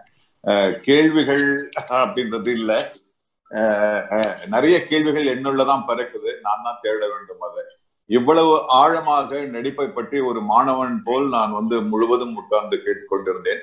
இதை ஆரம்பிக்கும் போது சற்று தடுமாற்றமாகத்தான் இருந்தது பாலசுகுமாரன் அவர்கள் என்னிடம் பேசும் பொழுது. ஆனால் இது ஒரு பெரிய சுனாமி மாதிரி முடிஞ்சிருக்கு. இது ஆரம்பம் தான். இன்னும் பண்ண வேண்டிய இதை விட மிகச் சிறப்பான கருத்தரங்குகள் இது கொடுக்கின்ற தைரியத்தில் நாம் மிகவும் நிறைய பண்ணலாம். அந்த முறைமைகளை வகுக்கலாம், இன்னும் ஆய்வு செய்யலாம். ஒட்டுமொத்த பார்த்திபராஜா அவர்களுக்கு, வேலாயுதம் அவர்களுக்கு, முக்கியமாக பாலசுகுமாரன் இதை என்ன சொல்றது, ஒரு தவமா எடுத்து இதை செஞ்சாரு. அவருக்கு என்னுடைய நன்றிகள். இதற்கு ஒத்துழைத்த எல்லோருக்கும் என்னுடைய ஒரு மாணவனின் சிறந்தாழ்ந்த நன்றிகள். மற்றபடி மற்ற கேள்வி கேட்கறதுக்கான நேரத்தை நான் கொடுக்குறேன். நன்றி. நன்றிங்க சார், மிக்க நன்றி சார். அக்கினி பாரதி அவர்கள், நீங்க உங்க மைக் அன்மியூட் பண்ணிட்டு கேளுங்க. வணக்கம், அனைவருக்கும் வணக்கம். உடனே நம்ம இந்த இதுக்கு ஒரு வாய்ப்பு கொடுத்து நம்மளுடைய ஆர்கார் தியேட்டர்ஸ் நாடகத்துடைய நண்பர் வேலாயுதம் அவருக்கு நன்றி. இந்த நிகழ்ச்சி மென்மையாகவும் மேன்மையாகவும் ஒருங்கிணைப்பு சென்றக்கூடிய முனைவர் பார்த்திபராஜா அவர்களுக்கு நான் ஆரம்பத்திலேருந்து நன்றி சொல்லணும்னு நினைச்சிட்டே இருந்தேன், பாராட்டுன்னு சொல்லிடுறேன். அப்புறம் லண்டன்ல இருந்து பேராசிரியர் பாலசுகுமாரன், அப்புறமா இதுல கருத்துரை வழங்கிய கேள்விகள் கேட்ட நிகழ்ச்சி பங்கெடுத்து கொண்டு சொன்ன அனைத்தும் ஒரு காலப்பட்டகமா ரொம்ப பயனுள்ளதா இருந்தது. ரொம்ப மென்மையாகவும் மேன்மையாகவும் இருந்ததுன்றதுனால உங்களுக்கு பாராட்டுகள் நன்றியை தெரிவிச்சுக்கொண்டு, இந்த கலைகள் மூலம் தான் நம்ம சிவாஜி சார் நிறைய சமூக மாற்றங்களை திரைப்படத்தின் மூலம் கொண்டு வந்தார். இந்த கலையை நீங்க 3 நிறுவனம் சேர்ந்து இப்ப சரியான இடத்துக்கு கொண்டு வந்திருக்கீங்க. சரியான அடுத்த கட்டத்துக்கு நகர்த்த போறீங்க. நீங்க பாலசுகுமாரி ஆகட்டும், பார்த்திபராஜா ஆகட்டும், வேலாயுதம் 3 பேரும் இன்னும் மற்ற ஆளுமைகளை சேர்த்துக்கொண்டு தரமான கலையை அடுத்த தலைமுறைக்கு ஒழுங்குபடுத்தி மீண்டும் ஒரு புதிய பாதை கொண்டு போக நீங்க முயற்சிக்கணும் அப்படிங்கிற ஒரு ஆர்வலா நான் கேட்கிறேன். நன்றி நன்றி நன்றி ஐயா. நண்பர்களே, அடுத்ததாக விஷ்ணுதாசன் அவர்களை தொடர்ந்து இயக்குனர் அனீஸ் இணைந்திருக்கிறார். அவரும் கேள்வி கேட்க கரம் உயர்த்தியிருக்கிறார். இப்போது விஷ்ணுதாசன். நண்பர்கள் மிகவும் சுருக்கமாக உங்களுடைய கருத்துக்களை பதிவிடுமாறு அன்போடு கேட்டுக்கொள்கிறேன். விஷ்ணுதாசன்